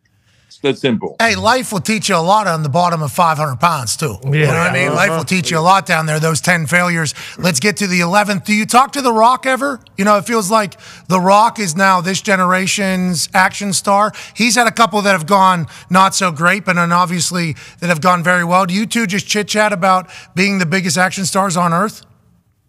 Well, you know, The Rock is someone that I have admired for many, many years. I thought that he handled his career really well. I think that he's just one of those multi-talented guys that has a great personality. He's a great athlete, a great wrestler. He can do, you know, big stunts on a set, and he's very familiar with that, and the fight scenes and all that stuff. So I think that his personality comes through. His, you know, great command of the scenes is coming through. He's very, very talented all around. I mean, I think the world of him. I think he's really fantastic. Go ahead, AJ. You mentioned Jim Cameron a few times in True Lies, Terminator 2. Can you, like, he seems like a guy that is not scared to take a big chance and taking a big swing at things. We see what he's doing with Avatar right now. What was it like working with him on set day to day? Well, he's a genius. You know, he just writes. I've never met anybody, to be honest with you, that is so multi-talented, because that guy does, you know, he comes from the background of set decorating. And so he knows how to decorate the set, how to light the set. He knows everything about the cameras. He knows everything about everything. I mean, it's like technically he's so superior. His writing skills are so superior. His directing skills are superior. He can do comedy. He can do action. He can do anything. It's just amazing how smart the guy is and what a great vision he has. He's a visionary. He sees everything in front of him. I mean, that's how he writes. You know, he sees the movie in front of him, and then he goes to write and direct. So I wish I could do many more movies with him, because he's just so talented. And you know, when you go, You still acting? Yeah, we still doing that? Say again? You still acting? Yeah. I you know, we are doing this coming spring, the second season of Fubar, which is the TV series that was very, very popular on Netflix. And it went through the roof. So it was kind of like a takeoff of True Lies. It was a kind of like action and comedy at the same time. We had a great cast there. And Netflix did a fantastic job in promoting the TV show. So now we have a second season. So we're shooting that. It would take around 4.5 months to film that in Toronto. And then we're going to go and put that out on air again. And so, yeah, and then I'm going to do another film with Danny DeVito, which he has been working on a script and writing right now with his writers. So I'm looking forward to that. So yeah, I do everything. I do policy, you know, at the Schwarzenegger Institute, where we deal with policy at USC, the policy like healthcare, immigration reform, homeless issues, water issues here in California, and all of the education issues, after school programs. That sounds fun. Kind of thing. That sounds like a blast, Arnold. That one sounds real fun. Well, you know, I learned when I was there as governor, you know, that you can make a difference. And you just have to figure out how to craft the policy, how do you talk and communicate to the people and bring them along. And, you know, so it's fun to do. So, you know, when I finished my governorship, I didn't clock out. You know, this is that most of the politicians do that. They clock out. You never hear from them again. But I think this is like you know, it's terrible, because what kind of a message is that? If you have committed yourself to be a public servant, how do you go and all of a sudden discontinue being a public servant? So to me, it's a continuation of follow through, like in sports. Everything is about follow through, you know, and so this is what this is. So I want to continue being involved in policy and make this a better world. That's what my fourth act, people always ask me, what is the fourth act? I say my fourth act is about using my talents from bodybuilding, from show business, from governorship, and use all those talents, put it together, and make it a better world. And so that's why I wrote the motivational book.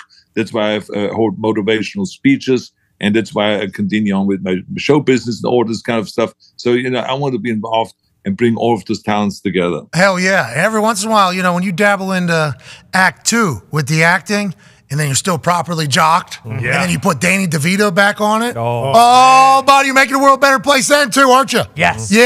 Yeah, I think that's good news. I think there's a lot of greatness coming from it. You should be incredibly proud. Done good out of Austria. Nick has a question for you in the back. Massive fan.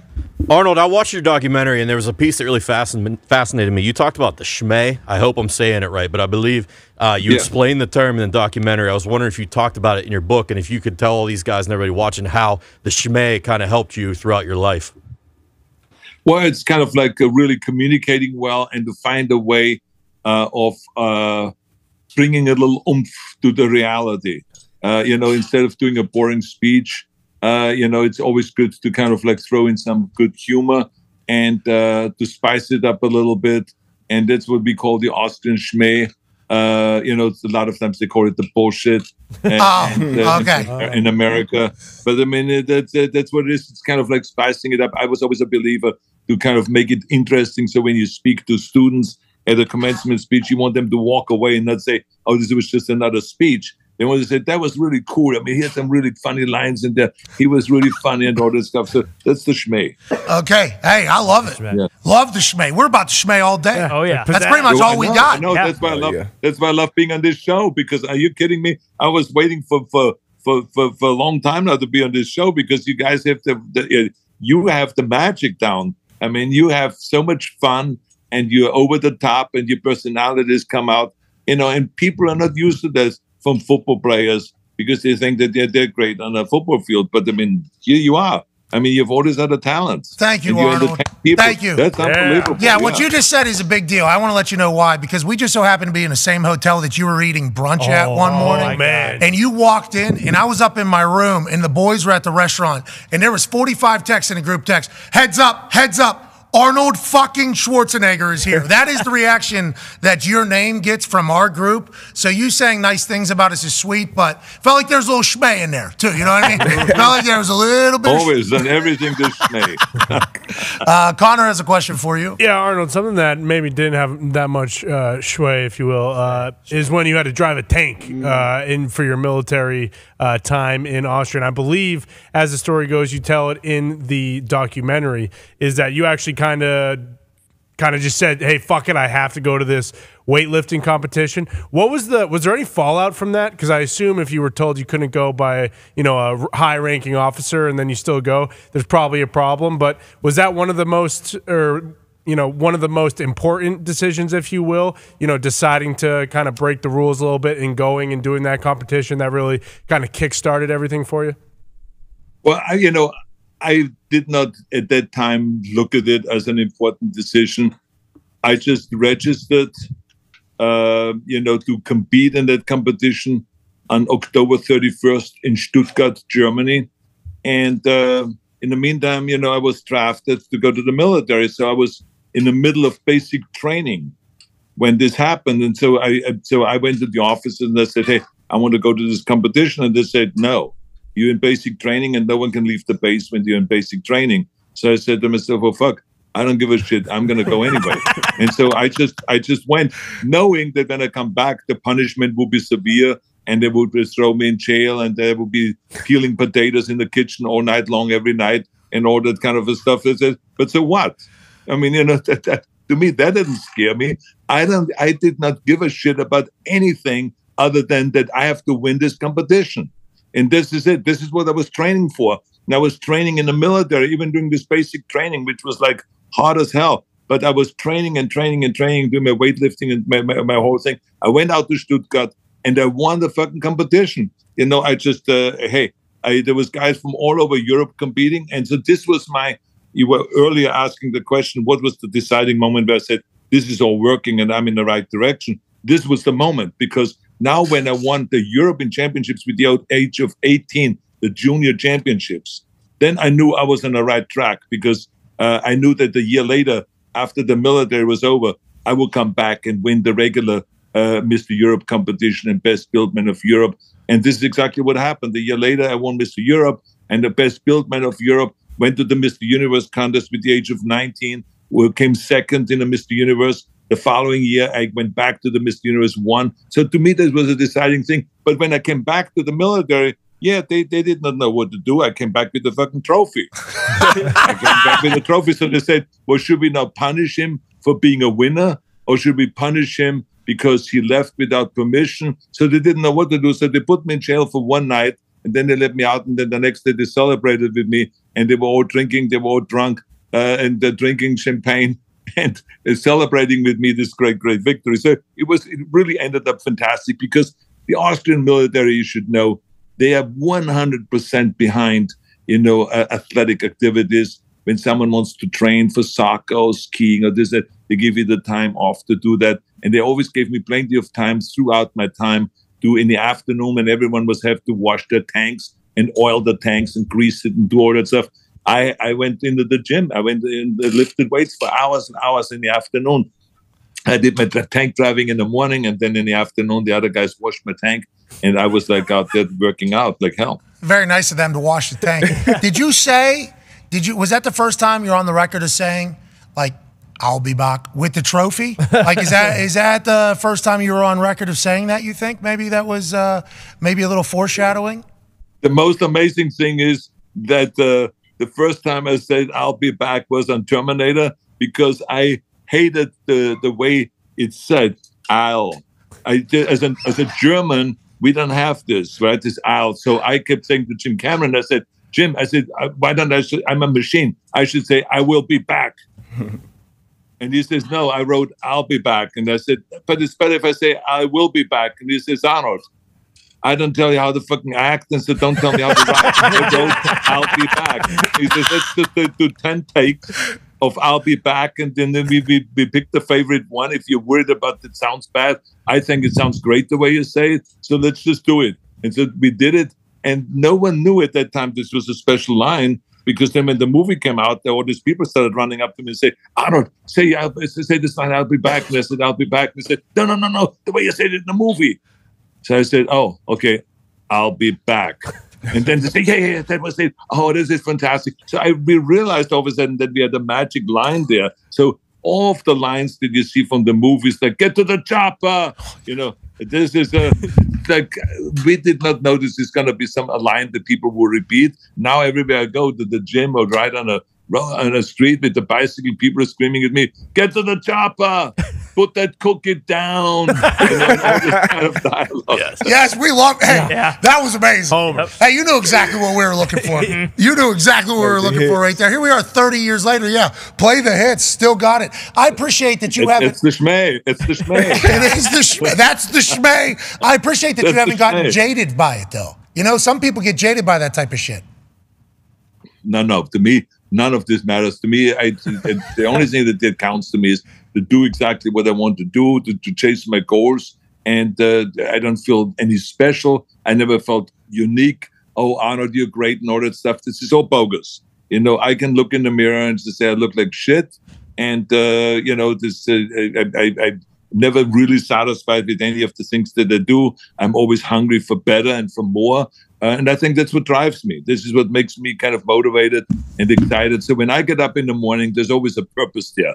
I always say the first thing I do is feed my animals, my miniature donkey and my Lulu and Whiskey, my pony. And then I have the pig, Schnelli, and then I have the 3 dogs.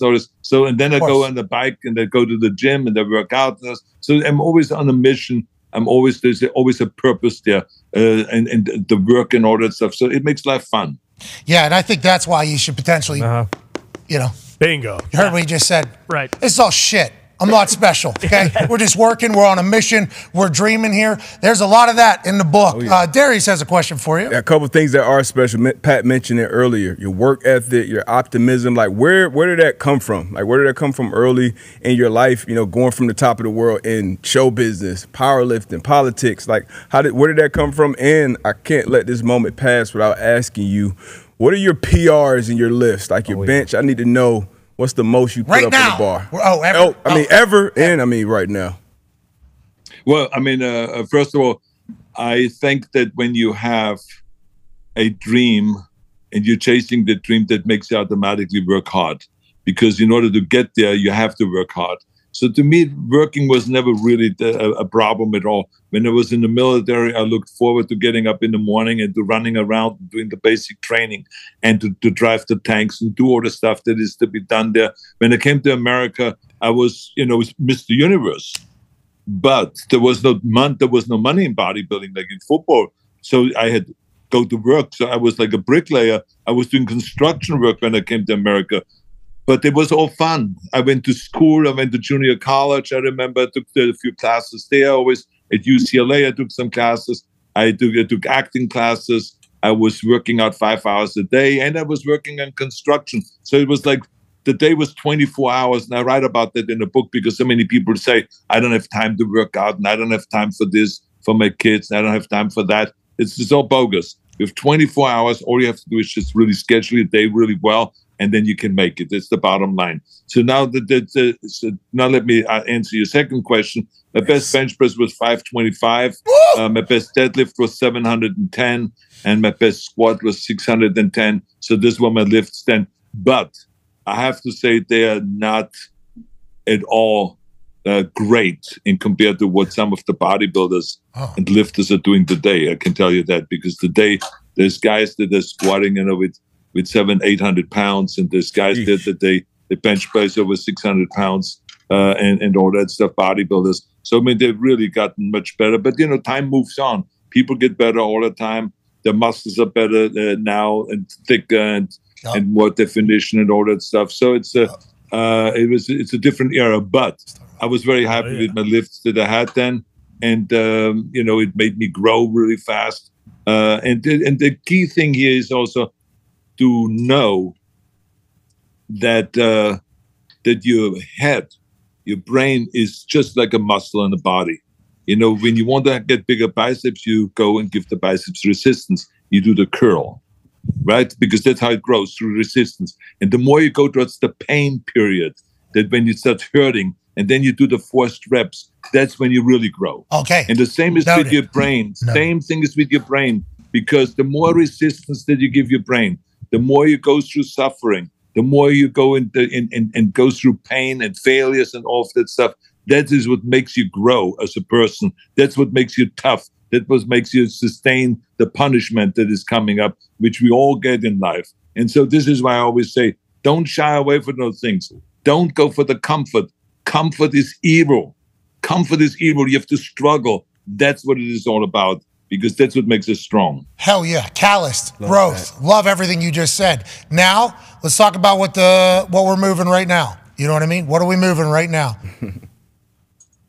We are moving right now. I don't do bench press anymore because of my shoulder problems. But I mean, I also don't lift any more heavy weights, because after my heart surgery in 1997, the heart specialist said that, look, we put new valves into your heart, and so don't, abuse them by, pressing a lot of weights or lifting a lot of weights. Just tone it down, bring the weight down to more reps and stuff like that. That's what I've been doing. So are you every day still lifting? I assume that's a part of your life. Every day.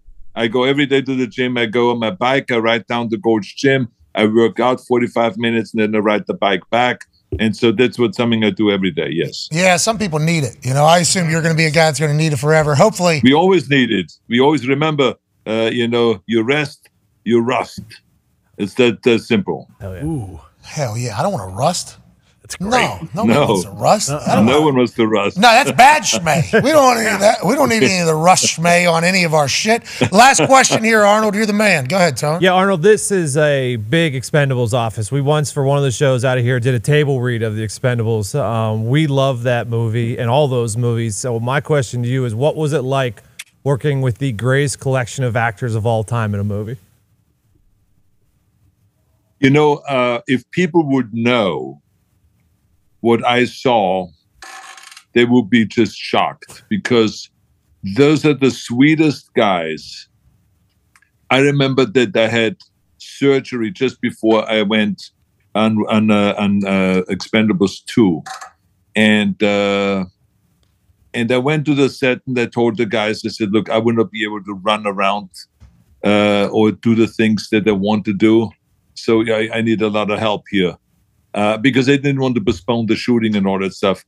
And I tell you, those guys, all of them, they jumped into action. I mean, Bruce Willis was running there to put a pad down. So when I run over to this desk and have to kneel down, fall on my knees, that I have a padded landing. I mean, this is the kind of stuff that I saw there.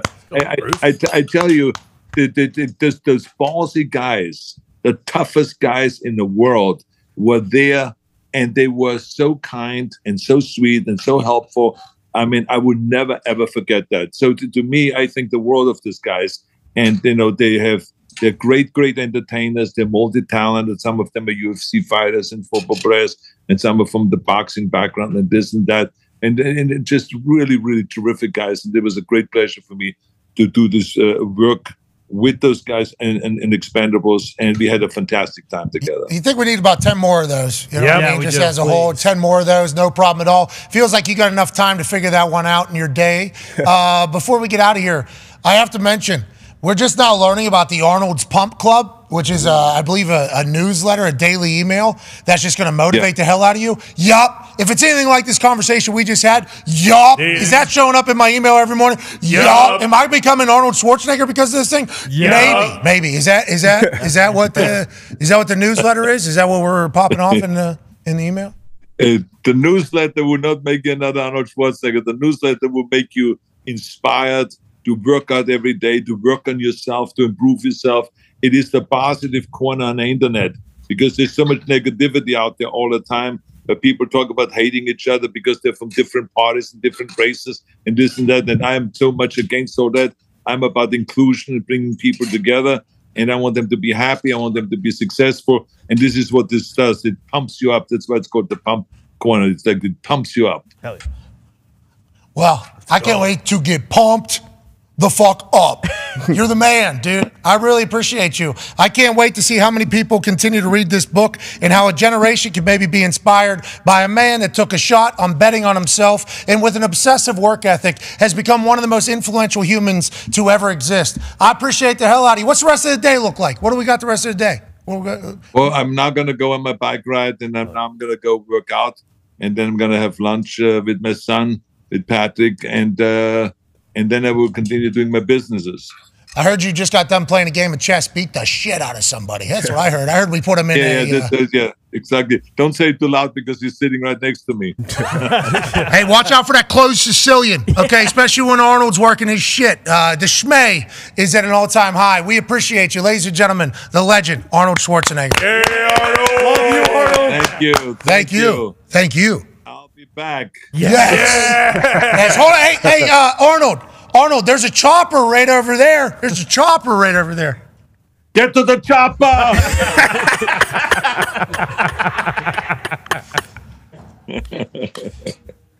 Love you, Arnold. Yeah, he's gone. See you guys. Miss you. See you, Arnold. Love you, Appreciate Arnold. you. Love you, Arnold. That was unbelievable. Pat ran to the bathroom, maybe. No, we got to the chopper, dude. You asshole. Yeah, there's a fucking chopper You out had to there. go. Wake up. On the way there. Couldn't crease the Air Forces either. I don't know if you saw me mid-run. Had to About 5 feet. run a little flat-footed to the chopper. Not that much urgency.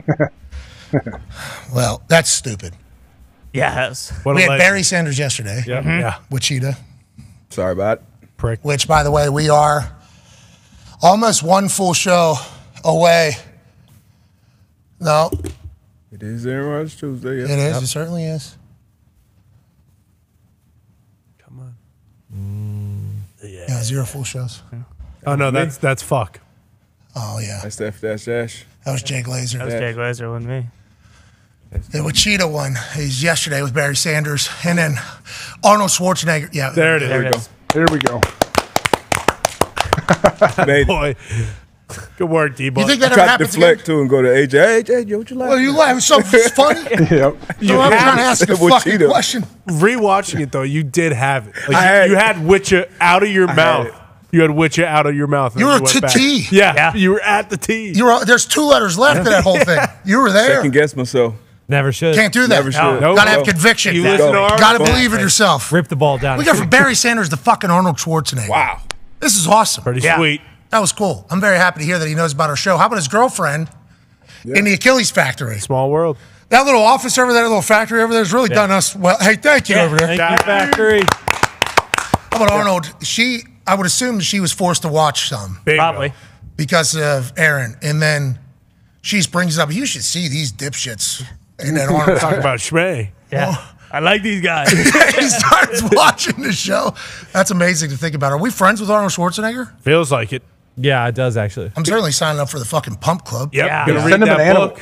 Send him like some sweet animal. You know, he has those sweet animals. Let's send him like a zebra or something. Donkey, pig, what else he said? Pony. Yeah. Mini pony. Yep, mini horse. Go hang out with them, he says. We should send him Send him.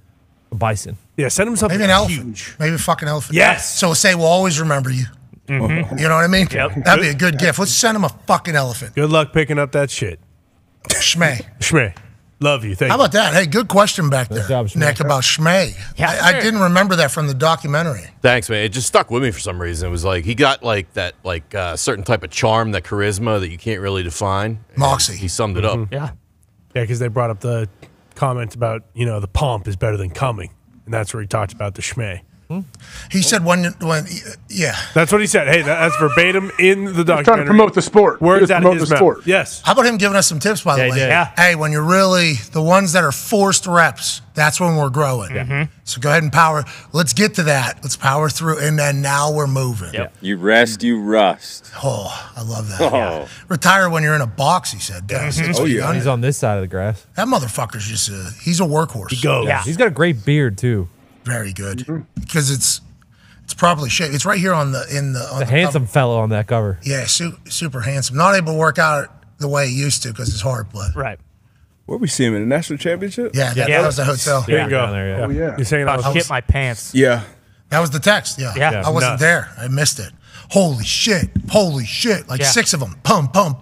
Fuck. Wow, wow, wow. Yeah. Arnold Schwarzenegger's at the restaurant right now. Where? In the hotel. I couldn't get there. 10 feet away from us. Yep. Thought I was never going to meet him. Had 15 eggs for breakfast. And after those, he said, "I'll be back for 15 more." Boom. How about him just start rattling off the hits? Yeah, he leans into it. Love it. That was True Lies is so good. I'm going to rewatch True Lies. True Lies That's is a great. great movie. I wanted to ask him about that dream sequence where he just hammer fists Bill Pullman's face, I believe it was, multiple times in the car. You guys remember that? Oh, yeah. Yeah. It's a great Turbo scene. Man, In the right? van, Turbo Man was awesome. No, he's driving the little convertible. Jingle All the Way. Ooh. That neighbor in the Good. middle of me saying, "Fuck that guy." I remember he's dead. Yeah, but Yeah, you yeah. said R.I.P. Yeah, well, that's why I was really about to roll on Yeah. that guy. He's a great actor. Because everything that Arnold was talking about, work ethic and having to work to have things, Yep. that guy was preying on. The next door neighbor, he's never, he's at work again, huh? Trying to provide? I don't fucking work. I don't do any of that. Sliding in the back door and then Turbo Man's wanted. Oh, yeah. Ridiculous. Oh, that guy, real heel. That was. guy, one of the biggest heels of any movie I've ever watched. It was Phil Hartman. Phil Hartman, yeah. Yeah. Rest in peace. Sinbad helped him out, right? Didn't they kind of team up? Sinbad, in Jingle All the Way. Yeah, in a way. Yeah. In a way, yeah. He was certainly a part of the process. Yeah, for sure. But, He was at the store. Kindergarten Cop was my all-time. Oh, yeah. We're almost at the time to watch, not Kindergarten Cop, but you can watch that anytime. Anytime. Yeah, but Jingle All the Way, Oh, we're there. Santa Yeah, for Claus, sure. Grinch. Oh, yeah. next week. We're there. here. Mark. We're there. We're there. There's no Thanksgiving movie. Friday, really. Bingo. Go ahead and turn on the Santa Yeah. Claus and say, "Hey, Scott Calvin, take me into the fucking holiday season." Bingo. Time to go. And then just let Jim Carrey dressed up as the Grinch Yep. in a snowflake floating through town. Let that go ahead and bang. And then why not drop in fucking Jingle All the Way on the other side? Absolutely. If you're feeling frisky, maybe Fred Claus. Did Paul you see Giamatti. the news, by the way? Bad Santa. Yeah, Shaq Leonard got cut. I know. No, Thanks, no. Diggs. No. This guy just wants Real to take news. us back from before Arnold Schwarzenegger. No, real news. They cut Anthony Richardson? No, too? James Carrey is signed on to do Grinch 2 now. Wow. I believe that's horseshit. Oh, Oh, I'm sorry. Are darn- all these reputable sources horseshit? I don't know. That comes out. That's come out a couple times in the last few years. I don't think so. well, what are the reputable sources? Well, is Jim Carrey in the mood to just become the Grinch for 4 months? Exactly. Isn't that what he does? Yeah. He's a method guy. That would be tough. He hasn't man. done much. We got to ask Arnold about that. Boom. Daily Mail, Jim Carrey to star in the Grinch sequel 23 years after originally Okay. playing the part of the Whoa. Grumpy Christmas. Unilad, okay, they buy up all the stuff on the internet and they own every viral video. Jim Carrey reportedly set to return. And then Screen Geek, that's, Screen Geek, I'll buy it. I'll allow it. Okay. oh, they said one day ago, Jim Carrey reportedly returning for the Grinch too. That's great news for everybody. Huge. Scott Calvin came back too, right? Yeah. Yep. So that's actually in season 2. That's a show. Santa Clauses, yeah. Yeah, it's a show, right? Yeah. What? That's a great show. The Santa Claus, buddy, that's the best one. They did Damn it. good. One. Show. They did it. Yeah. I could watch all of them. You know, Yeah, they're all good, but yeah, the first one is very good. Fred Claus is Debo, great. you seen the Santa Claus? Yeah. No, you haven't. No, you haven't. You son of a bitch. What happens in it? D-Butt? Christmas comes. Hello. Drop this off, chimney. Oh, yeah. Cookie. He does though. Wow. Yeah. That's Did he? nailed it. See? My bad. I knew you saw it. How about the Grinch? You seen that one with Jim Carrey? Yeah. Banger. Okay. 4 Christmases. Home Alone. What's your favorite? What's your favorite Christmas movie? Oh, Home Alone. I completely forgot. One? Yeah, for sure. See, I love Lost in New York, but yeah. I don't mind New York as well. Yeah. I think that's a good one. DJT's in it too. Yes. Yeah, it makes a cameo. That's Great his cameo. president. Yeah. That's not my president. Oh, I didn't know who you were talking about. Because he's not the president right now. Wow, that's he was cool to everybody. first sound of reason that you've had in a long time. I on have this. plenty of reason. I'm just saying in that Plenty. particular sphere. Look at you growing. Yeah. Look at you. Arnold's my president. Maybe. Could be. He did go into policy a little bit there. Yeah. They did. He still does it. Oh, yeah, I wasn't born here. Right. Yeah, could be governor. Yeah. Yeah, can't be president. What do you got to be, 35? American born? Yep. Hell yeah. That's it. Red-blooded. Well, actually, these days you have to be 75. But Yeah, 80 years old, can't talk. To run for what? Any position in politics. Yeah. Great. Crazy. Mostly the high-up ones, too. How is that a thing, you think? I don't know anything about We need to go to Argentina now and figure out how they did it. All right, I've heard why you were talking the way you're talking. That guy. What? And this is exactly what I've been saying about reason and logic and everything. That like is reason and logic. Some of those videos come out and make me question AI. Boy, You know what I mean? yeah. Some of them coming out. That guy's a lightning rod. I guess that's not AI, is what we've been told. Nope. Great sideburns on that son of a bitch. I don't know. Sideburns, you notice that? All I see is that hair. Oh, the yeah, entire hair time. too. Sideburns come down to His hair jaw. doesn't move, but his face certainly says a lot. Oh, yeah. And it is really going. A lot of product. All right, before we get out of here, and it has been a glorious Tuesday, Arnold Schwarzenegger Tuesday. hell yeah. Aaron Rodgers. Yes. Yep. Who, Arnold Schwarzenegger's watching? Hey, Arnold, listen, you're one of the greats. Society needs you to continue to be that way. Hell yeah. You should stop watching this shitty ass fucking show. Agreed. Okay, Right Arnold, now. we got a lot of schmay around here. It's not schmay you need, though. We need you to continue to do policy. Yep. And to continue to serve society. We need its fourth act to be bigger than the first 3 acts combined, because that is what's possible. With the brain that you have, Arnold Schwarzenegger, our show only going to ruin that. Only going to ruin that. Need less of us, but we need more of you. Hell yeah. Hell Hey, yeah. man. I Love think you, we need him Arnold. to come to the Thunderdome. Yeah. Bring a box. Hang out. Bring a box of cigars. Could you too. imagine how quickly we would fucking ruin his schmay if So he quick. came out here to the Thunderdome? You Revolving love the door. Hawk House, though. Him in a Hawk House would be great. Yeah.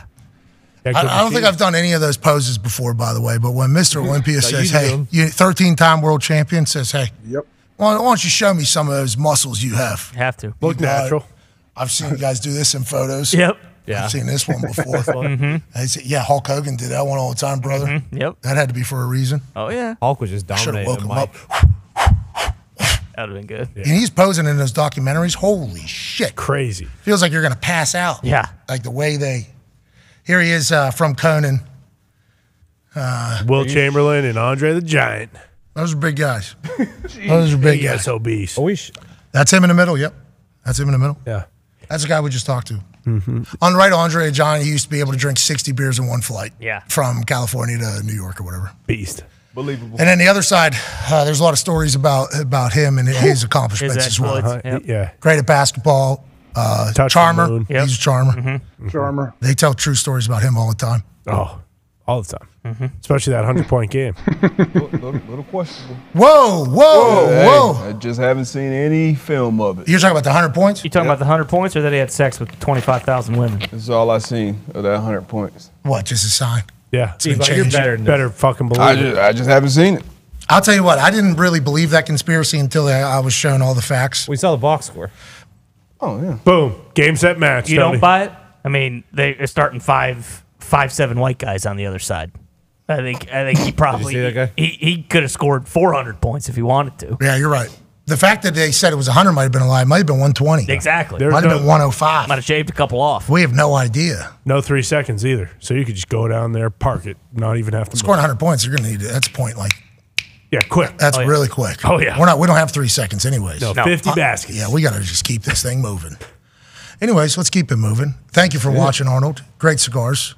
What's he smoking there, you think? And I saw you because you saw him smoking have to. Yeah. That's like a natural smoker's thing to do. You know what I mean? Yeah, there's some great clips of Arnold talking to the camera about why he smokes cigars and calling people out for not smoking where they want. Well, actually, here is the clip that you're referring to of Arnold talking about his cigar smoking. You're right. They said it was 100, might have been. The hell That is not the clip. That was me. That sounded Inception. like you. That was me talking. Huh. Holy shit. That is not what Arnold. I'm reading that daily newsletter, so I am becoming Arnold. Because I'm a stud.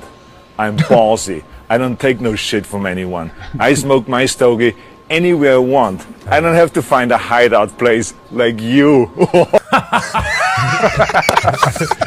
That's a full longer clip too. About like there's a couple minutes in that one, but that's obviously the highlight. How about at the end, laughing in the face of the whole thing? What do you think he's smoking, AJ? What do you think he's smoking? Something really nice. Something nice that I've never got my hands on. What type of thing can you like? Is there if you were to I ask don't me know. about marijuana, for instance, I would give some sort of answer. Connecticut rapper, probably. No, I think he's nice, dark, heavy cigars that men smoke. Like he knows what he's doing. Okay, so what are those? Those are the slow burners. Those are they take a while. The heavy, dark ones. What does that mean?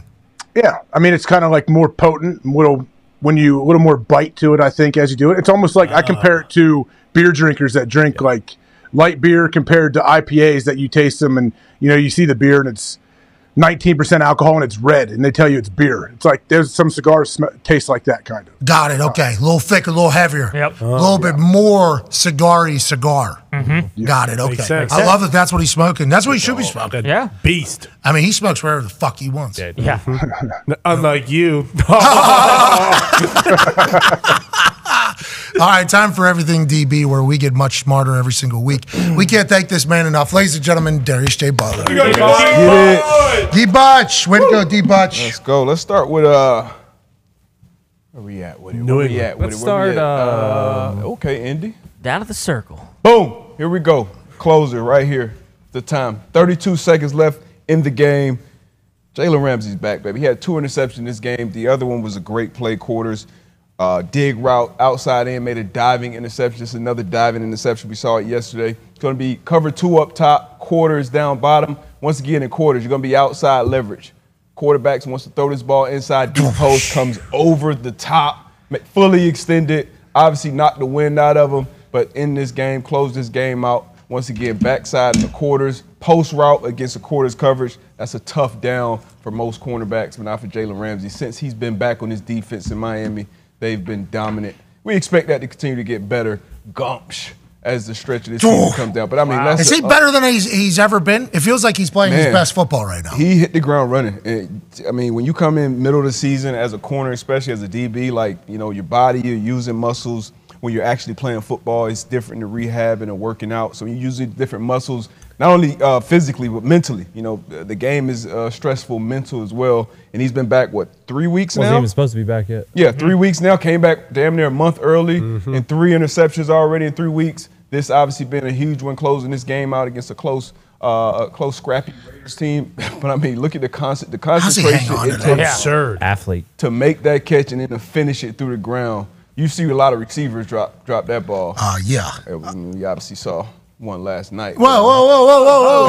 Yes. Hey, up top, Rasul Douglas. Big signing for the Buffalo Bills. Needed him. Bills. It's going to be bailed off coverage.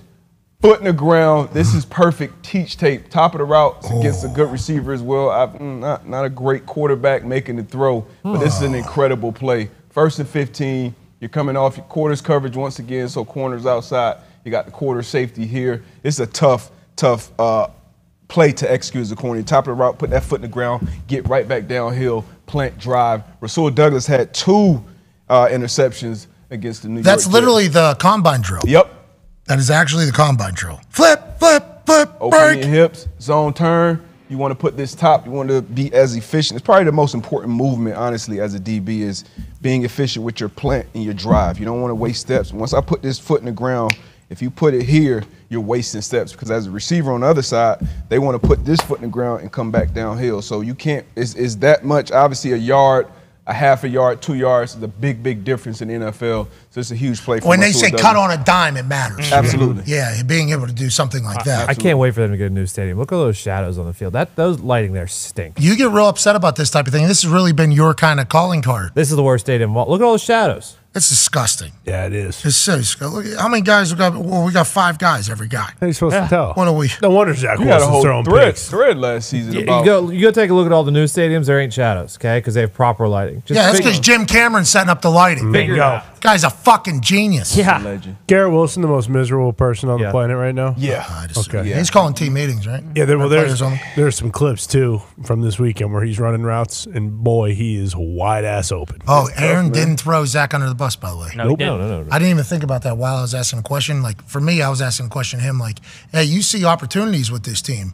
But he was like, I'm not going to throw anybody on the bus, which he would have done if he would have been like, yeah, there's like guys open a lot. Line's actually playing pretty good. Yeah, if you were to just get the ball back on time, out on time, line probably looks much better. Yeah, I mean, there's a lot of opportunity. It's like he would have got murdered if he would have. I didn't even think about that, which is why I'm a doofus. Anyways, let's get smarter. Darius, who we looking at? Another team that were buyers at the trade deadline. You brought in Kevin Byard. Great player, great safety in this league for a long time, and this is him just having a full understanding of what's going on. I always talk about it offensively. When they put speed at number 3, Justin Watson. Now, a lot of people, talk about him getting too many targets, and him early in the season, he was kind of one of the more dependable receivers for Patrick Mahomes, but he's at number 3. If you count from outside in 1, 2, 3, speed at 3 usually creates some type of issue for a defense. Kevin Byard understands that as a middle of the field safety. Aaron talked about it. I talked about it before. Once you get down in the red area, we're not worried about you running past us. Does a great job getting lateral and beating him to the spot and getting this big-time interception. Second quarter, 6:51, 1st and 10. You know what I like as well? Getting down. Getting down.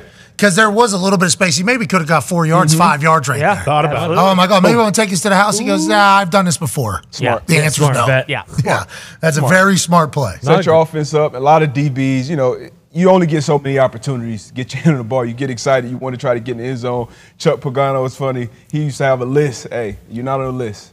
So when you get a pick in the end zone, you go down. There's only a couple guys on the list. Kevin Byard's probably on that list to take it out, but he is smart enough to get down. Yeah, are there, like Pat mentioned it earlier, when you watch the tape, are there any plays where it's like, hey, Kelsey, we're drawing this up for you?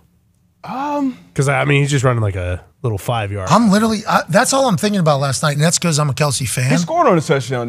Yeah. And there was a little slant. They had this one little slant where he shook the guy and the ball was on top of him immediately upon getting it there. But, we show a bunch of these other clips of these players, we got to get our stars in early. We got to so we design plays for them to get the ball. It's feels like Travis, it's always hey, figure out how to get open in here. It's always a feel. Can we just get a spot where he's maybe in the middle of a bunch, so there's a little bit of chaos, so we can get him open and get him the ball, get him in the whole thing? But he's earned and he has so much freedom in the offense. Been with Andy Reid for so long, obviously been with Patrick Mahomes so long. Sometimes you'll get a play called as a receiver and you're running a route that you know is going to be covered based on something you see from the defense. So being that Kelsey has that freedom to option off. Now, you can't do it all the time, but to find that hole in the zone, it's on him a lot to get open and to continue to create separation. But, defenses, you're going to focus in on them, especially when you don't have a Tyreek Hill, you don't have anyone outside of Travis Kelsey who week in, week out is going to be that dependable second receiver to create separation and make catches. The first touchdown of the game, too, Justin Watson, they had 2 or maybe 3 guys, and that's why Justin Watson ran wide open. Yeah, same thing with MVS. I think he had an impact on him being wide open. McKinnon, the touchdown against Miami Dolphins down in the red area over in Germany when he came across from the other side of the field. Kelsey came from this way. Dolphins had 3 guys on him, so he's wide open. So, it is. Hey, that's big-time compliment, Travis. Yeah, big-time compliment. You did good. Got to make the Chiefs beat you left-handed. But me and the Swifties need to see the ball. Yeah, in 87's hand. Yeah, when Swifties there, they make it happen. They hit a huge parlay last night. Who did the Swifties? Yeah, I guess they were all betting on Kelsey to score and DeAndre Swift to score, so it happened. Boom. A guy hit for what? 197,000. Yeah, and is that what that was? 1.6 million as well. 2 hit. What's that? One guy put 40 grand on a 10-leg parlay. It was plus 3,800 odds. Put 40 grand on it to win 1.6 million. And the other guy put 150 down, $150 down for 197,000. Yes. Way to go. Yeah. Keep going. Keep killing them. Keep going, Gobbler. Keep killing them. Speaking of keep killing them, Deron Bland. Yeah. Should probably be in the Defensive Player of the Year conversation at this point. Whoa. This is his 4th. This guy's got more touchdowns than Devontae Adams. A lot of receivers right now. His Travis Kelce? 4th pick 6 on the season. Once again, anticipating and knowing what's coming. You get the motion down. It's called a Zen motion, Z motion. Zen. Yeah, Zen motion. All you do is Z in motion, understanding what route's coming, understanding you're probably going to have to navigate through some traffic because usually when you have this tight end going, he's usually just kind of a body pick guy. Dahn Bland, man, he's a special player, always finds the ball, and not only finds the ball, finds a way to put it in the end zone. Front flip bump, that's too. tough. That's a tough, one of the toughest routes up and at him to cover, International Football League, chasing a receiver across the field. Not only does he cover it, makes a diving catch, gets up, and puts it in the end zone. Incredible play from start to finish. Bryce Look, Young, they're all tied together, D. But look, number one step in the motion, number one steps up to get kind of like on the point. I don't know exactly who has 82, man, but yeah. And then Bland gets his depth so he doesn't get picked off. Yep, they're on different levels, and I think, honestly, I think Kurtz has some bad eyes here on the play action because he cut 82 wide ass open. But Dahn Bland does an excellent job chasing this and making the play. So, Bryce, I think he was kind of locked in on hitting that crosser and not seeing. The guy's got no protection. He's trying to get the ball out. He's You know not what? thinking. Steph Curry is still hitting threes. So this is one right here where it's not on the protection. It's more so on the read. Oh, no. Yeah, Remember, because wide ass open right there. they said Bryce Young's the Steph Curry. Yes. And C.J. Stroud said, do you think Steph Curry's stopping shooting after missing some shots? Is C.J. the actual? Is he the real Steph? Or is that like a thinly veiled, like, hey, Bryce, I know you've been playing like shit, but just keep throwing the football. Mel, you think that was that is Yeah. his boy. Oh, because they're boys. Pat on way the back. back. You're all right. Buddy, Keep going. we just shoot. Exactly. We ain't worried about none of this. Warriors used to stink. Yes, they do. Yeah, they They did. used to It stink. was a long time ago. Steph's early years. Yeah. Well, it's, Steph only got one scholarship offer out of high school. Yeah. Yeah, that's right. Was I coaching the Warriors when he came in? Because that's basically what he's got. Oh. Steph Curry, a.k.a. Bryce Young. Oh, okay. You're talking about Frank Wright. Yeah. they had to trade That's in a Monte bad away. spot. Yeah. That's in a bad spot. It's there. done. Yeah. It's over. Yeah, he's for sure getting fired. Yeah, You don't it's think he survives? No. Tepper. You think Tepper's gonna? And then I mean, what, it's though? history says No, Tepper, no. But I mean, like you said, and then what? The whole franchise is fucked for like 10 years. It's electric to watch. And then what? Ben Johnson comes in there because Tepper has so much money, he'd be able to pay Ben Johnson more Gotta than anybody else. Would he pick there? Well, yeah. If that's the question. someone gave him a little less and then he had a don't know. top 5 pick. I don't know what Sean Payton's making from the richest owner Mm-hmm. in sport, but I would assume Tepper's contracts would be pretty big. You think if he he'd wanted pick Bryce Young over Justin Herbert? Who are you talking about? Ben Johnson? Or Caleb Williams? Yeah, like if What's Drake May? Spanos paying him? I mean, would you? Go 0-16 and make $2 more million a year? Or? $2 million It's more. more than two. Yeah, that's what I'm saying. I think there's a chance that Tepper just goes like, I'll give you 15. Yeah, 20. I'll give you a year. $25 million a year to come in here. And if I get it wrong, fuck it. I'll do it again. Tepper's just like, I feel like he's desperate. Oh, yeah. Like, I feel like he is a pretty desperate guy to make his team good. I think he'll spend. I think he'll spend a lot of money because there's no salary cap on coaches' contracts. That's why I think Dark Horse Bill. Because like Belichick to the Panthers? Yeah, maybe he gives them like Hell a percentage of the team. Darius. I don't think I want the Patriots to keep him. I'm just saying when we're thinking about these hypothetical situations that long are did it take completely Bill Yeah, Their but record- Tepper already Carolina. did the college coach too, right? Like he's gonna want a made man at some point. But do you think Bill's going in on Monday mornings and shut the fuck up, dude? Maybe I'm that's not what he fucking actually listening to wants. this. though. That It's ain't probably happening. what he thought he was getting in Frank Reich. Somebody that tells him, I don't want to hear your Yeah. shit. Yeah. Screw you, I can't take That- your schmay anymore. And that's probably the only guy Tepper would be like, yeah, you know what? Okay, I don't. Who are they tying together this morning? Harbaugh and the Bears? And Yeah. then Mm-hmm. they said that the Bears' former Big Ten president. Kevin Warren. Yeah. And it's like, that's a tie. That's not, Harbaugh and him did not get along. No. I don't think whatever he was, the end of his tenure at the Big Ten was during COVID time. And Harbaugh was very adamant and wide open against him. So people are tying that together as a good thing. Maybe they have bygones be bygones, but I don't know if that's necessarily telling me he's going to Chicago.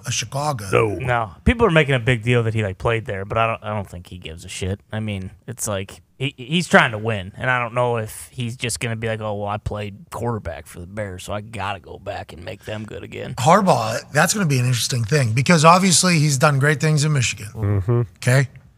Had a little bit of a rogue agent with a booster that was supplying it. Yep, Mr. T. He reaped the benefits of it, and the NCAA is going to have to punish him for that. That's just how they operate. We're seeing it right now with JMU. It's right. just how they operate. There's not a lot of reason. Oh, you didn't know, huh? They don't care. Okay, they haven't even punished him yet. No. For the hamburger that Michigan punished him for at the beginning of the season, that was a self-imposed penalty. That wasn't even an NCAA penalty yet. And then this last 3 games, that's a Big Ten penalty. That's not even an NCAA penalty yet. No. So I believe it was broken this weekend. I think by Feldman. I believe he broke that. There's an expectation from some people that Harbaugh's going to be suspended a lot of next year, if not maybe the whole year. Yeah, because the NCAA has multiple things that they have yet to punish on, and the NCAA is a heavy swinging hammer group. These won't count as like time served? I don't think so. It's a Big Ten punishment. Yeah, that is funny to think about time served. That is, that'd be the NCAA utilizing, reason and stuff. They don't do that. No. They like to showcase that they have power. So everybody's just automatically assuming that instead of sitting out a year, Harbaugh's probably just going to go back to the NFL because he had so many people in suitors last year. Remember on signing day, allegedly he was meeting with the Vikings. And I guess the Broncos deal, he was almost the head coach. We're learning this now. All these insiders are saying all these things. I don't know if we were covering them at the time or if we thought they were real at the time. I'm not sure. The Vikings definitely was a thing. But I guess he was very close to going back to the NFL last year. Now with another penalty coming from the NCAA staring down next year, it's like, does he go somewhere? Maybe he goes to the Panthers. Good ball, coach. Maybe he goes to the Panthers. Yeah, maybe. Get him as far away. I mean, who would want to? That's the worst setup ever. Like, at least when Shane Steichen's coming in, it's like, hey, you got the 4th overall pick. Like, you're going to be able to pick your guy for your tenure here. Like, there is nothing nice about going to Carolina. There has been a response from Jay Glazer. Jay Glazer says to Ty, I still don't know why you jagoffs give me a lisp. That's another guy on our show. Hashtag Stray Nose. Oh, no. Oh, God. Boo-hoo, Jay. God, Strahan. Stray. You didn't deserve that, Strahan. You did not deserve that. Jeez. Golly. Hashtag Jay New, though. Hashtag Jay New. Stray Nose, Jay New. Jag-off. I like that. Great use. I do like that. Anyways, this Carolina team, certainly something. Yep. Certainly something. Good luck. Welcome to the big leagues, Bryce. Yeah. This is your life now. This is your life. Bam every week. Will we ever know? Will we ever know? At some point. Hope so. I don't 15 years from now. I hope so. I don't know. Let's move along, shall we, to another team that we don't know about. So we just saw on the last play with Deron Bland on the crosser. Now we got another situation with a cut split. Doesn't motion down to it. Now you got a ex-receiver split in on the ball. He's going to run a crosser right here, too. Watch Tommy DeVito, 3rd and 1. So obviously you're expecting a run up here. A lot of people in the box. Hard play action. He kind of sneaks. You see him kind of ducking. He's going to sneak in there and hit right up the left sideline. Darius Slayton, I believe. Oh. Great play action. Sneaky. A lot of traffic for that corner to get through. That is tough sledding once again on that crossing route. And then got him with a little eat at the about 10-yard line. But here we go. Hard play action. Good play. Great play. A lot of times you'll see this with the tight end where he'll fall and then get up. You just call it the Houdini play. But this is him just kind of sneaking through there. You see the DB, a lot of traffic. Two of his guys, one receiver. Tough down for that Great cornerback. ball. What a ball. Oh, yeah. Pretty. And it's pretty ball from the passing pies on. I'd want him. Right now? I just wouldn't throw him away like Giants fans are doing. What do you mean they're throwing him away? How? Bruce, tell me about Tommy DeVito a little bit. You guys are throwing him away? You said maybe not? Nobody's throwing him away. It's a hell of a play call and a great throw. Oh, what do you say? Oh, yeah, maybe a kid that lives with his mom in Jersey is good for a weekend. Yeah. And A then what he weekend or said- two down the shore for the summer. Tommy DeVito's more of a weekend. A lot of people on Monday saying this was maybe the most detrimental win in the history of the Giants. Ooh. Not happy. Yeah, they went up. Not happy. Yeah, They don't like what he's about to do either, I don't think. Yeah. He's only getting better. Exactly. Yeah, he's gonna DeVito's about to fuck around and win some games. The only tank he knows is the one he wears on the boardwalk. Am I right? Yeah, this guy ain't a Benny either. He's here for the whole year, Bruce. I think that's what everybody in Jersey's learning about Tommy. Look at this guy. Boom. Good play. Bang. Tough play. A lot more of that as you continue to move up. Fucking see. Yeah, this weekend, huge game for DeVito. No, let's have him win out. I agree. Yeah, Yes. you have to win this week at least. Have to. If he doesn't, Because if not, it's just going to be a bunch of that. Exactly. They play And then give him Patriots, isn't it? $140 million on the first day of the offseason. Yeah. He's your new guy. instead of Here we go. Saquon. Congratulations. You got a local kid who's your Exactly. guy. Is Joe Burrow, Cincinnati? Ever heard of it? Whoa. Oh, Got a similar situation here. Yeah. Lucky for that fared pretty well for Cincinnati. Yeah, Didn't it? the guy that has since birth understood what this team means to the community and what it does for people, knows it inside out. Yeah, I'm thinking that's a good thing. Yeah, get him out of his parents' So you house. lie, cheat, and steal. Who's doing that? What are you talking about that? Injury reports. Let's make sure they're correct. Okay. Oh, he's talking about Joe Burrow. Oh. He's talking about Joe Burrow. I was like, wait, DeVito stole because he's Back to Italian? the Bengals. Hey, what's the deal with that injury report? We're gonna get to it. I don't know. Grand jury. Grand jury. He might. Yeah, he might get the chair. Fucking electrocute his ass. Zach Taylor? No. Everyone someone. in the Bengals. Brown, Taylor, Burrow. I think they're just throwing Jamar on there too. Whoa. No, Jail? Jamar didn't do anything wrong. No, electric chair, dead. Jeez. Yep. They're talking about it. They don't fuck around when it So comes to injury reports. Ohio have the death penalty? I would assume. Yeah, it's not technically legal, but yeah, if they want someone dead, they know what to do. What? I don't. Send them for a sandwich in Youngstown. Yep. That's what they say. Big wink there. Did you see that wink he gave you the camera? That was really one of your best winks, too. I'm a winker. Yeah, hell yeah. Especially when you were talking about Youngstown. Bingo. Hey, the Penguins down there rolling in with the Guinos down there. Well, they're gonna have a tough matchup this weekend, my friend. The Penguins? Yeah. The Penguinos? First round of the FCF's playoffs against Duquesne this week. Oh! Good luck, Tressel. The amount of Italian fans at this game. 45 minutes. What is that? Maybe an hour? How are the Dukes? You guys worth a shit? I mean, we're in the playoffs. We just won the NEC, so yeah. What about them? They're good, I assume. Yeah, Penguins are tough. Yeah, it's going to be tough. You guys about to lose to the Penguins? Probably. Tony. Tony, you wore a Dukes jersey the other day on the show. Back to Dukes. I'm a realistic guy. No faith.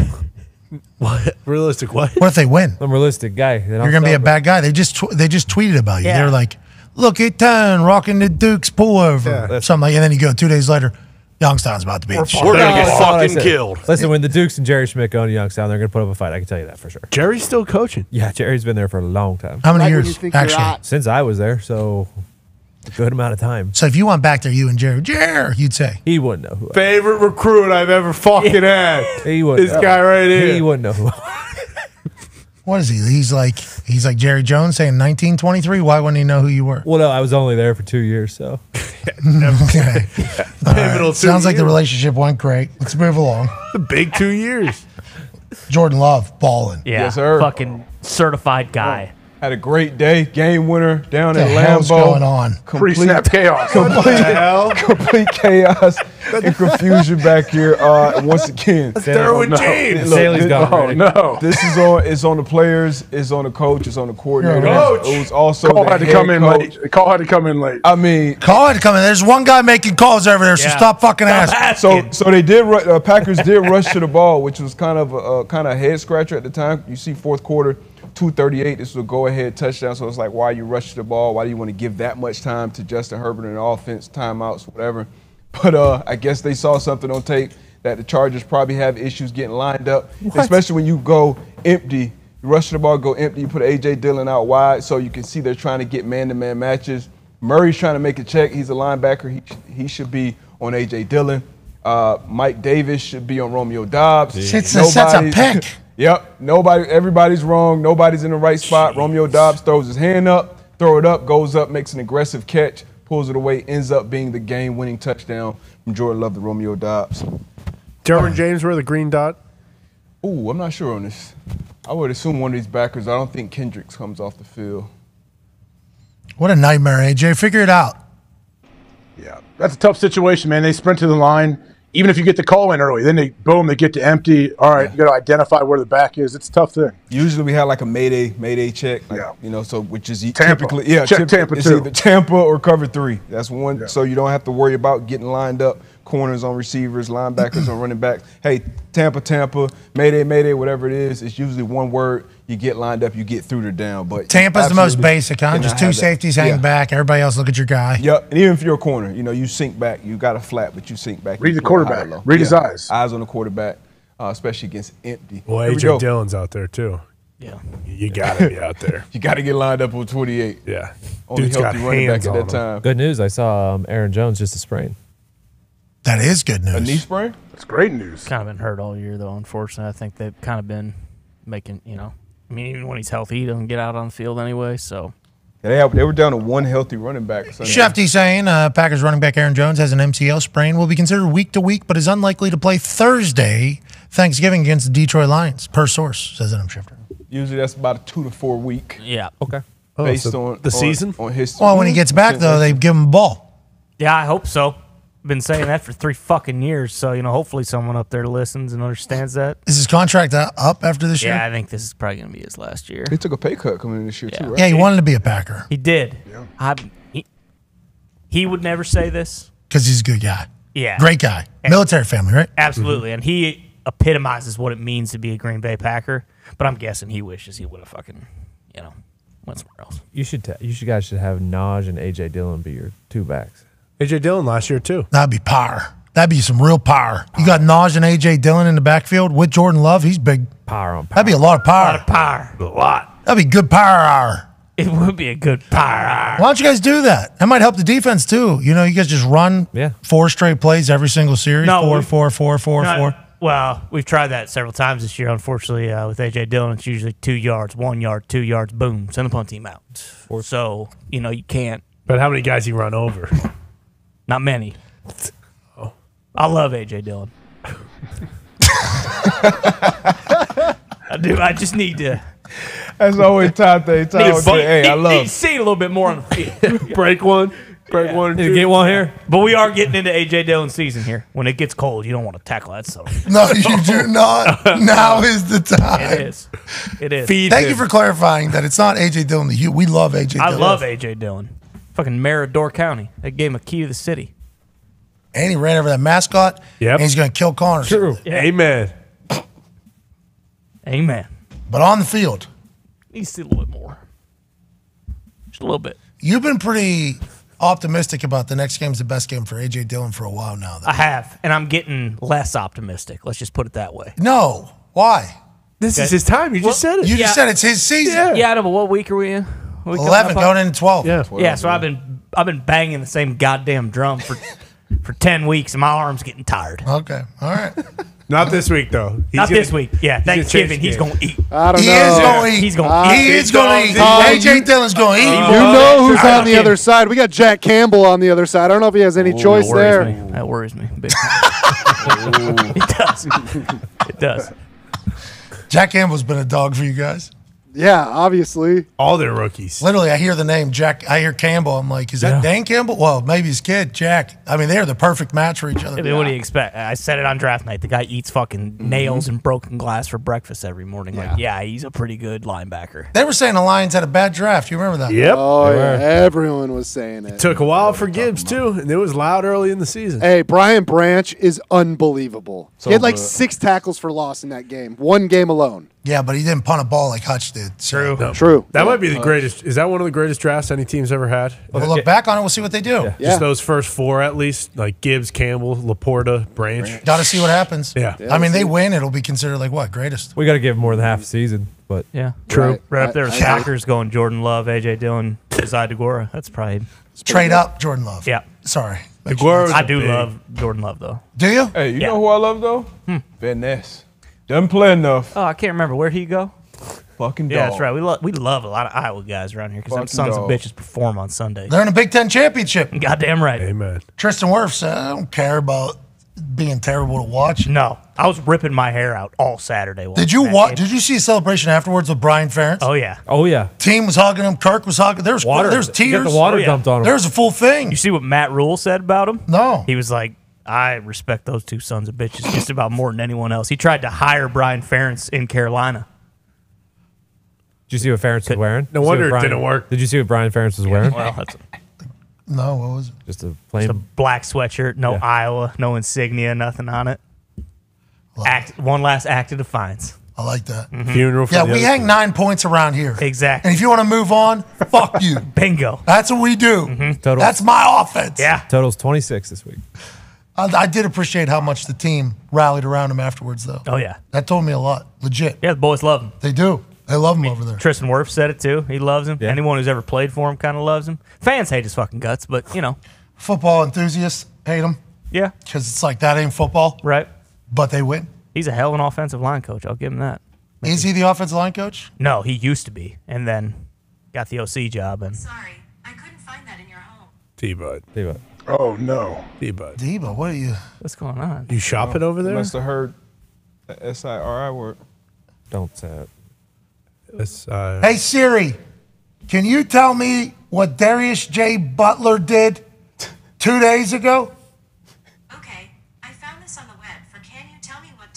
Jay Butler dead. Check it out. Dead? What is it? What'd you do? Oh, with it? shit. What does it say? Let's pull up somebody's Hey, Siri. death certificate.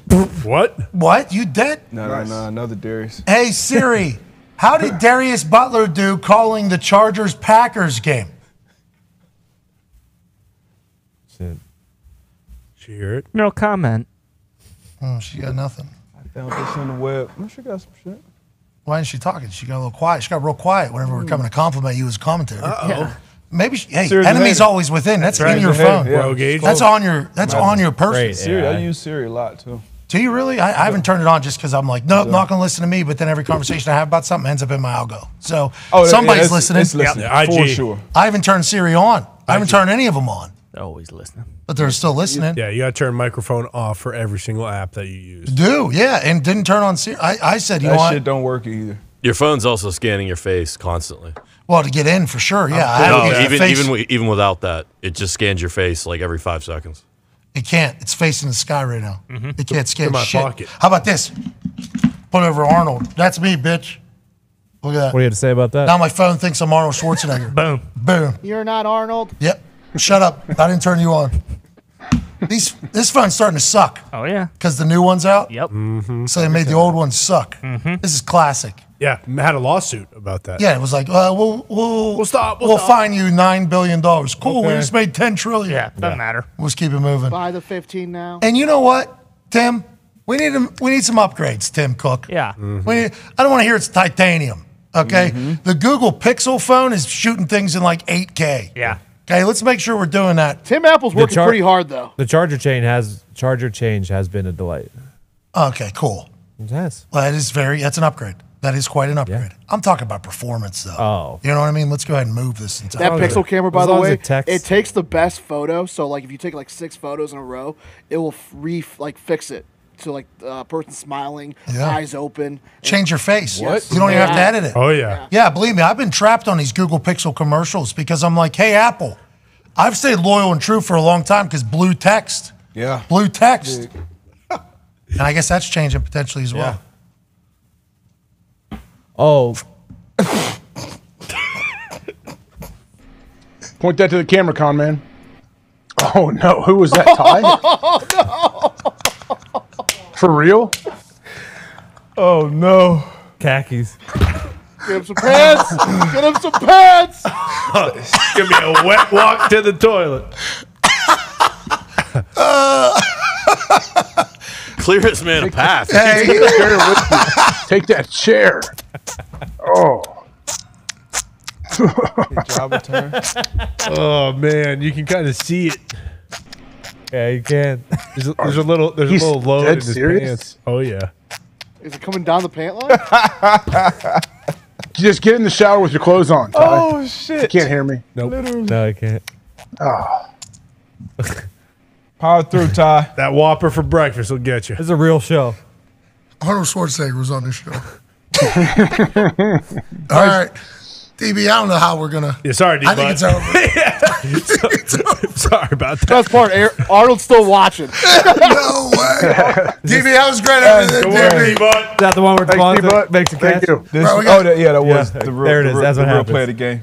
We're off Thursday and Friday, and I think the boys maybe let that seep in a little bit. Does it smell in there? We do apologize That's for not our the only lack thing of sleeping focus, in. but Swap that chair up. There is a little bit of a No. excrement of. so the baby last night goes down to sleep about 6:37-ish. Sure.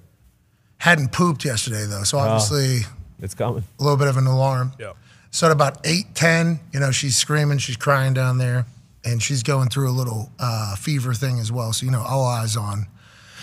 Little thing, whole night, I go down, get her out, we go down, get her out. As soon as I put her up on the thing, we're talking Nice. explosion dump. We're talking out the side of the diaper, yeah. whole situation. It's dark in there, obviously, because we're trying to keep it dark. Yep. So I heard the situation. I felt the situation, but I didn't fully have eyes on the situation in real time.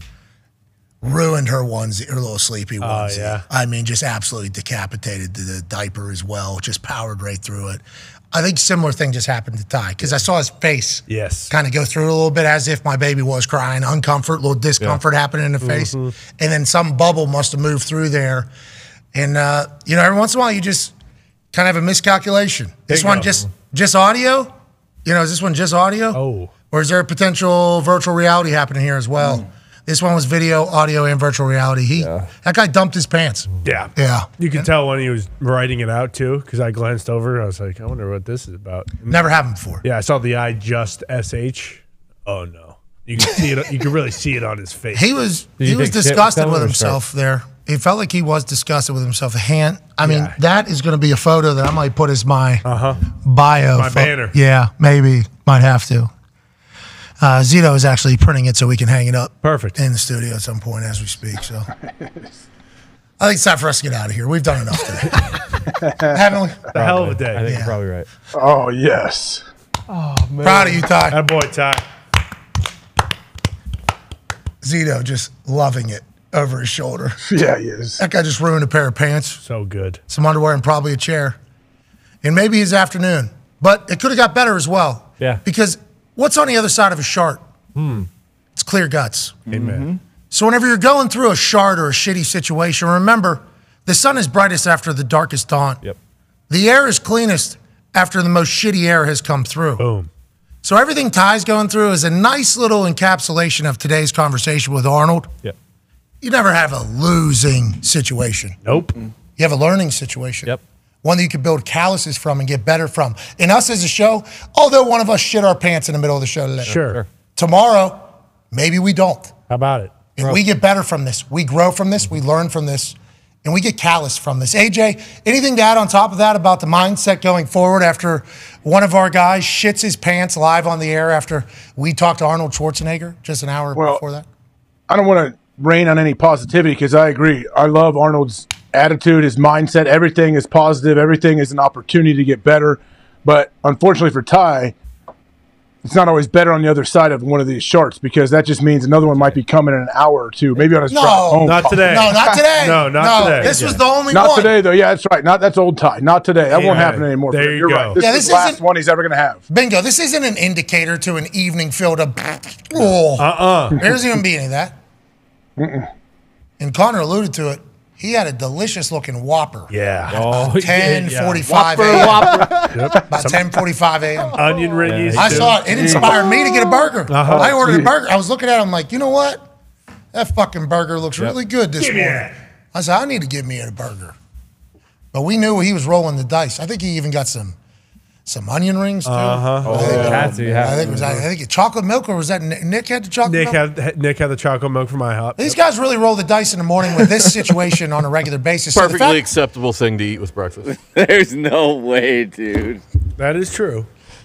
I love chocolate milk. These guys should be shitting their pants every day, and it only happens every once in a while. More impressive. That's what we need to continue to look at. D-Butt, I don't know if you're here tomorrow. Are you here tomorrow? Have a great Thanksgiving. Have a great Thanksgiving, D-Butt. Happy Thanksgiving. Happy Thanksgiving, fellas. Happy Thanksgiving. Great work this week. You did fantastic. You too. No. Almost as shitty as Ty's pants, but we'll try to get better tomorrow. And thank you to Arnold. Thank you to Aaron. Thank you to Dan Orlovsky. In the first hour. He was awesome. That was a long time ago. It was a long time ago. He gave us all the answers. You remember that? He always does. I got a text from a couple people that said, you know what, I'm happy this guy has all the answers. Yeah. He does. Doesn't he, AJ? He really does, yes. I'd like to see those texts. Oh, man. This one's for Arnold, you know? Yeah. Yes, here we go. Do it. This one's for, we have a new marquee, 0 shows since Ty last started. Okay, we will keep that record. Have to. Because the way he eats, that thing might not get to 10. Bingo. Because as the season's gone on, I think boys maybe got a little bit more tired, a little bit more relaxed, a little bit more, why not a milkshake at 9:30? Sure. You know what I mean? Yeah. And as we grow into adults, those react differently a little bit inside. Sure. Maybe the shark wakes some people up too. How about the lukewarm Red Bull, too? Darius fed him right before we went live. Yeah, that was interesting. He's been a good teammate. Well, were you? Yeah. Usually the Red Bull kind of settles your stomach a little bit. Is that how that works? For me. Okay. What's it do when you have about 20 ounces of dew in your gut as well? I'm not responsible for other shit. Dew, Zin, Red Bull, Whopper, onion ring, chocolate milk. Boom. I mean, there's a chance. There's a chance. How did he shark? Some people may ask. You know, there's a shot. There's a shot that it might not stay in. You know? Wow. It was unavoidable. Well, actually. He avoids it every day. Yeah. I don't know how he lost today. Recipe for disaster. He has defeated his butthole's urge to let one fly while wearing his pants. Yeah. So often, I think we forget about how big of a rivalry that actually is. Many times. You know, that bug keeps flying into the windshield. Guys, colitis. Adam Cole, that piece of shit. Yeah, he almost killed him. This one's for Ty. Boom. Nice. There it is. We knew it. We knew it. This one's for Arnold. Okay. Yep. Oh, but how cool would that have been? That Would have been so cool. You go back to back right there. This one, though. Yeah, that was it. Oh. That's fucked up. That's Arnold did too much for our program today. For the universe to do what it just did. The universe knows Arnold's on top of it. Ty needs the shots right now. Yeah, you're right. Ty made a shot for you, Ty. He'll Love be you, back Ty. tomorrow, I think, Ty. Yeah. I mean, we'll see. Hopefully. Because what AJ was wishing upon him was like, this is just one of many for the rest of the Yeah, night. he's going to shard on his way home and crash into a telephone pole and die. Right before Thanksgiving, he's pooping all over his seats and maybe even dying. Hope you're happy, AJ. All right, on that note, let's get out of here. Be a friend, tell a friend something nice. AJ, would you like to make up for what you said about Ty? I think there's less than a 60% chance that Ty dumps his pants on the way home tonight. Okay, so we don't know if that's over 50-50 or not because you gave that 10% wiggle room there. Less than 60's an F, though. So maybe we just fail. Ty's not dumping his pants tonight. Bingo. No. Ever again. Ty time. is an adult who's married, has a job, Bud. a beautiful baby. Bud. He's not dumping his pants ever again. Nope, that was it. No. This was the last time he shits his pants. Let's go. All right. Remember the date. This is what Tone started this whole thing. Boom. November 21st. Full Tuesday, circle. 2023. Remember forever. Matt Canada relieved of offense coordinator duties for the Pittsburgh Steelers. Ty Schmidt's asshole relieved of the poop from his guts while still wearing pants. Yeah. Last time that ever happened. Last time we ever talk about Matt Canada being an offense coordinator for the Steelers. That's good schmay, no matter how you look at it. And this is what we're talking about. Boom. That's what we're talking about. Oh. The boy who lived. Change your drawers? Still walking funny. Yeah, do you have different underwear? Same pants, though. Oh, no. All right, different undies. Had an extra pair of briefs in the old locker. So Smart. Smart to keep some of those around. Yep. How's it feel? Back in the saddle. Where it all happened. I made a shot for you. You did? Yeah. Thank you. Missed two for Arnold. No way. You made one for me? Yeah. The universe was like, you know what? Ty needs it more than Arnold right now. I feel pretty special. That could have been an unmitigated disaster. It could have been.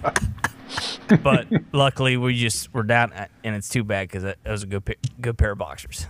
Oh, no. I know. One of the favorites? Yeah, for sure. Damn. For sure. But Oh, yeah. Know how you Zito feel. Zito typed up or printed out. Ty, thank you for providing us with another incredible moment that we will certainly have framed. And this is a real moment in the show about an hour after Arnold Schwarzenegger left. Yep.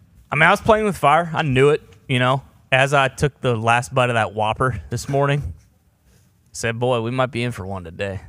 It tasted just a little different. I don't know what it was.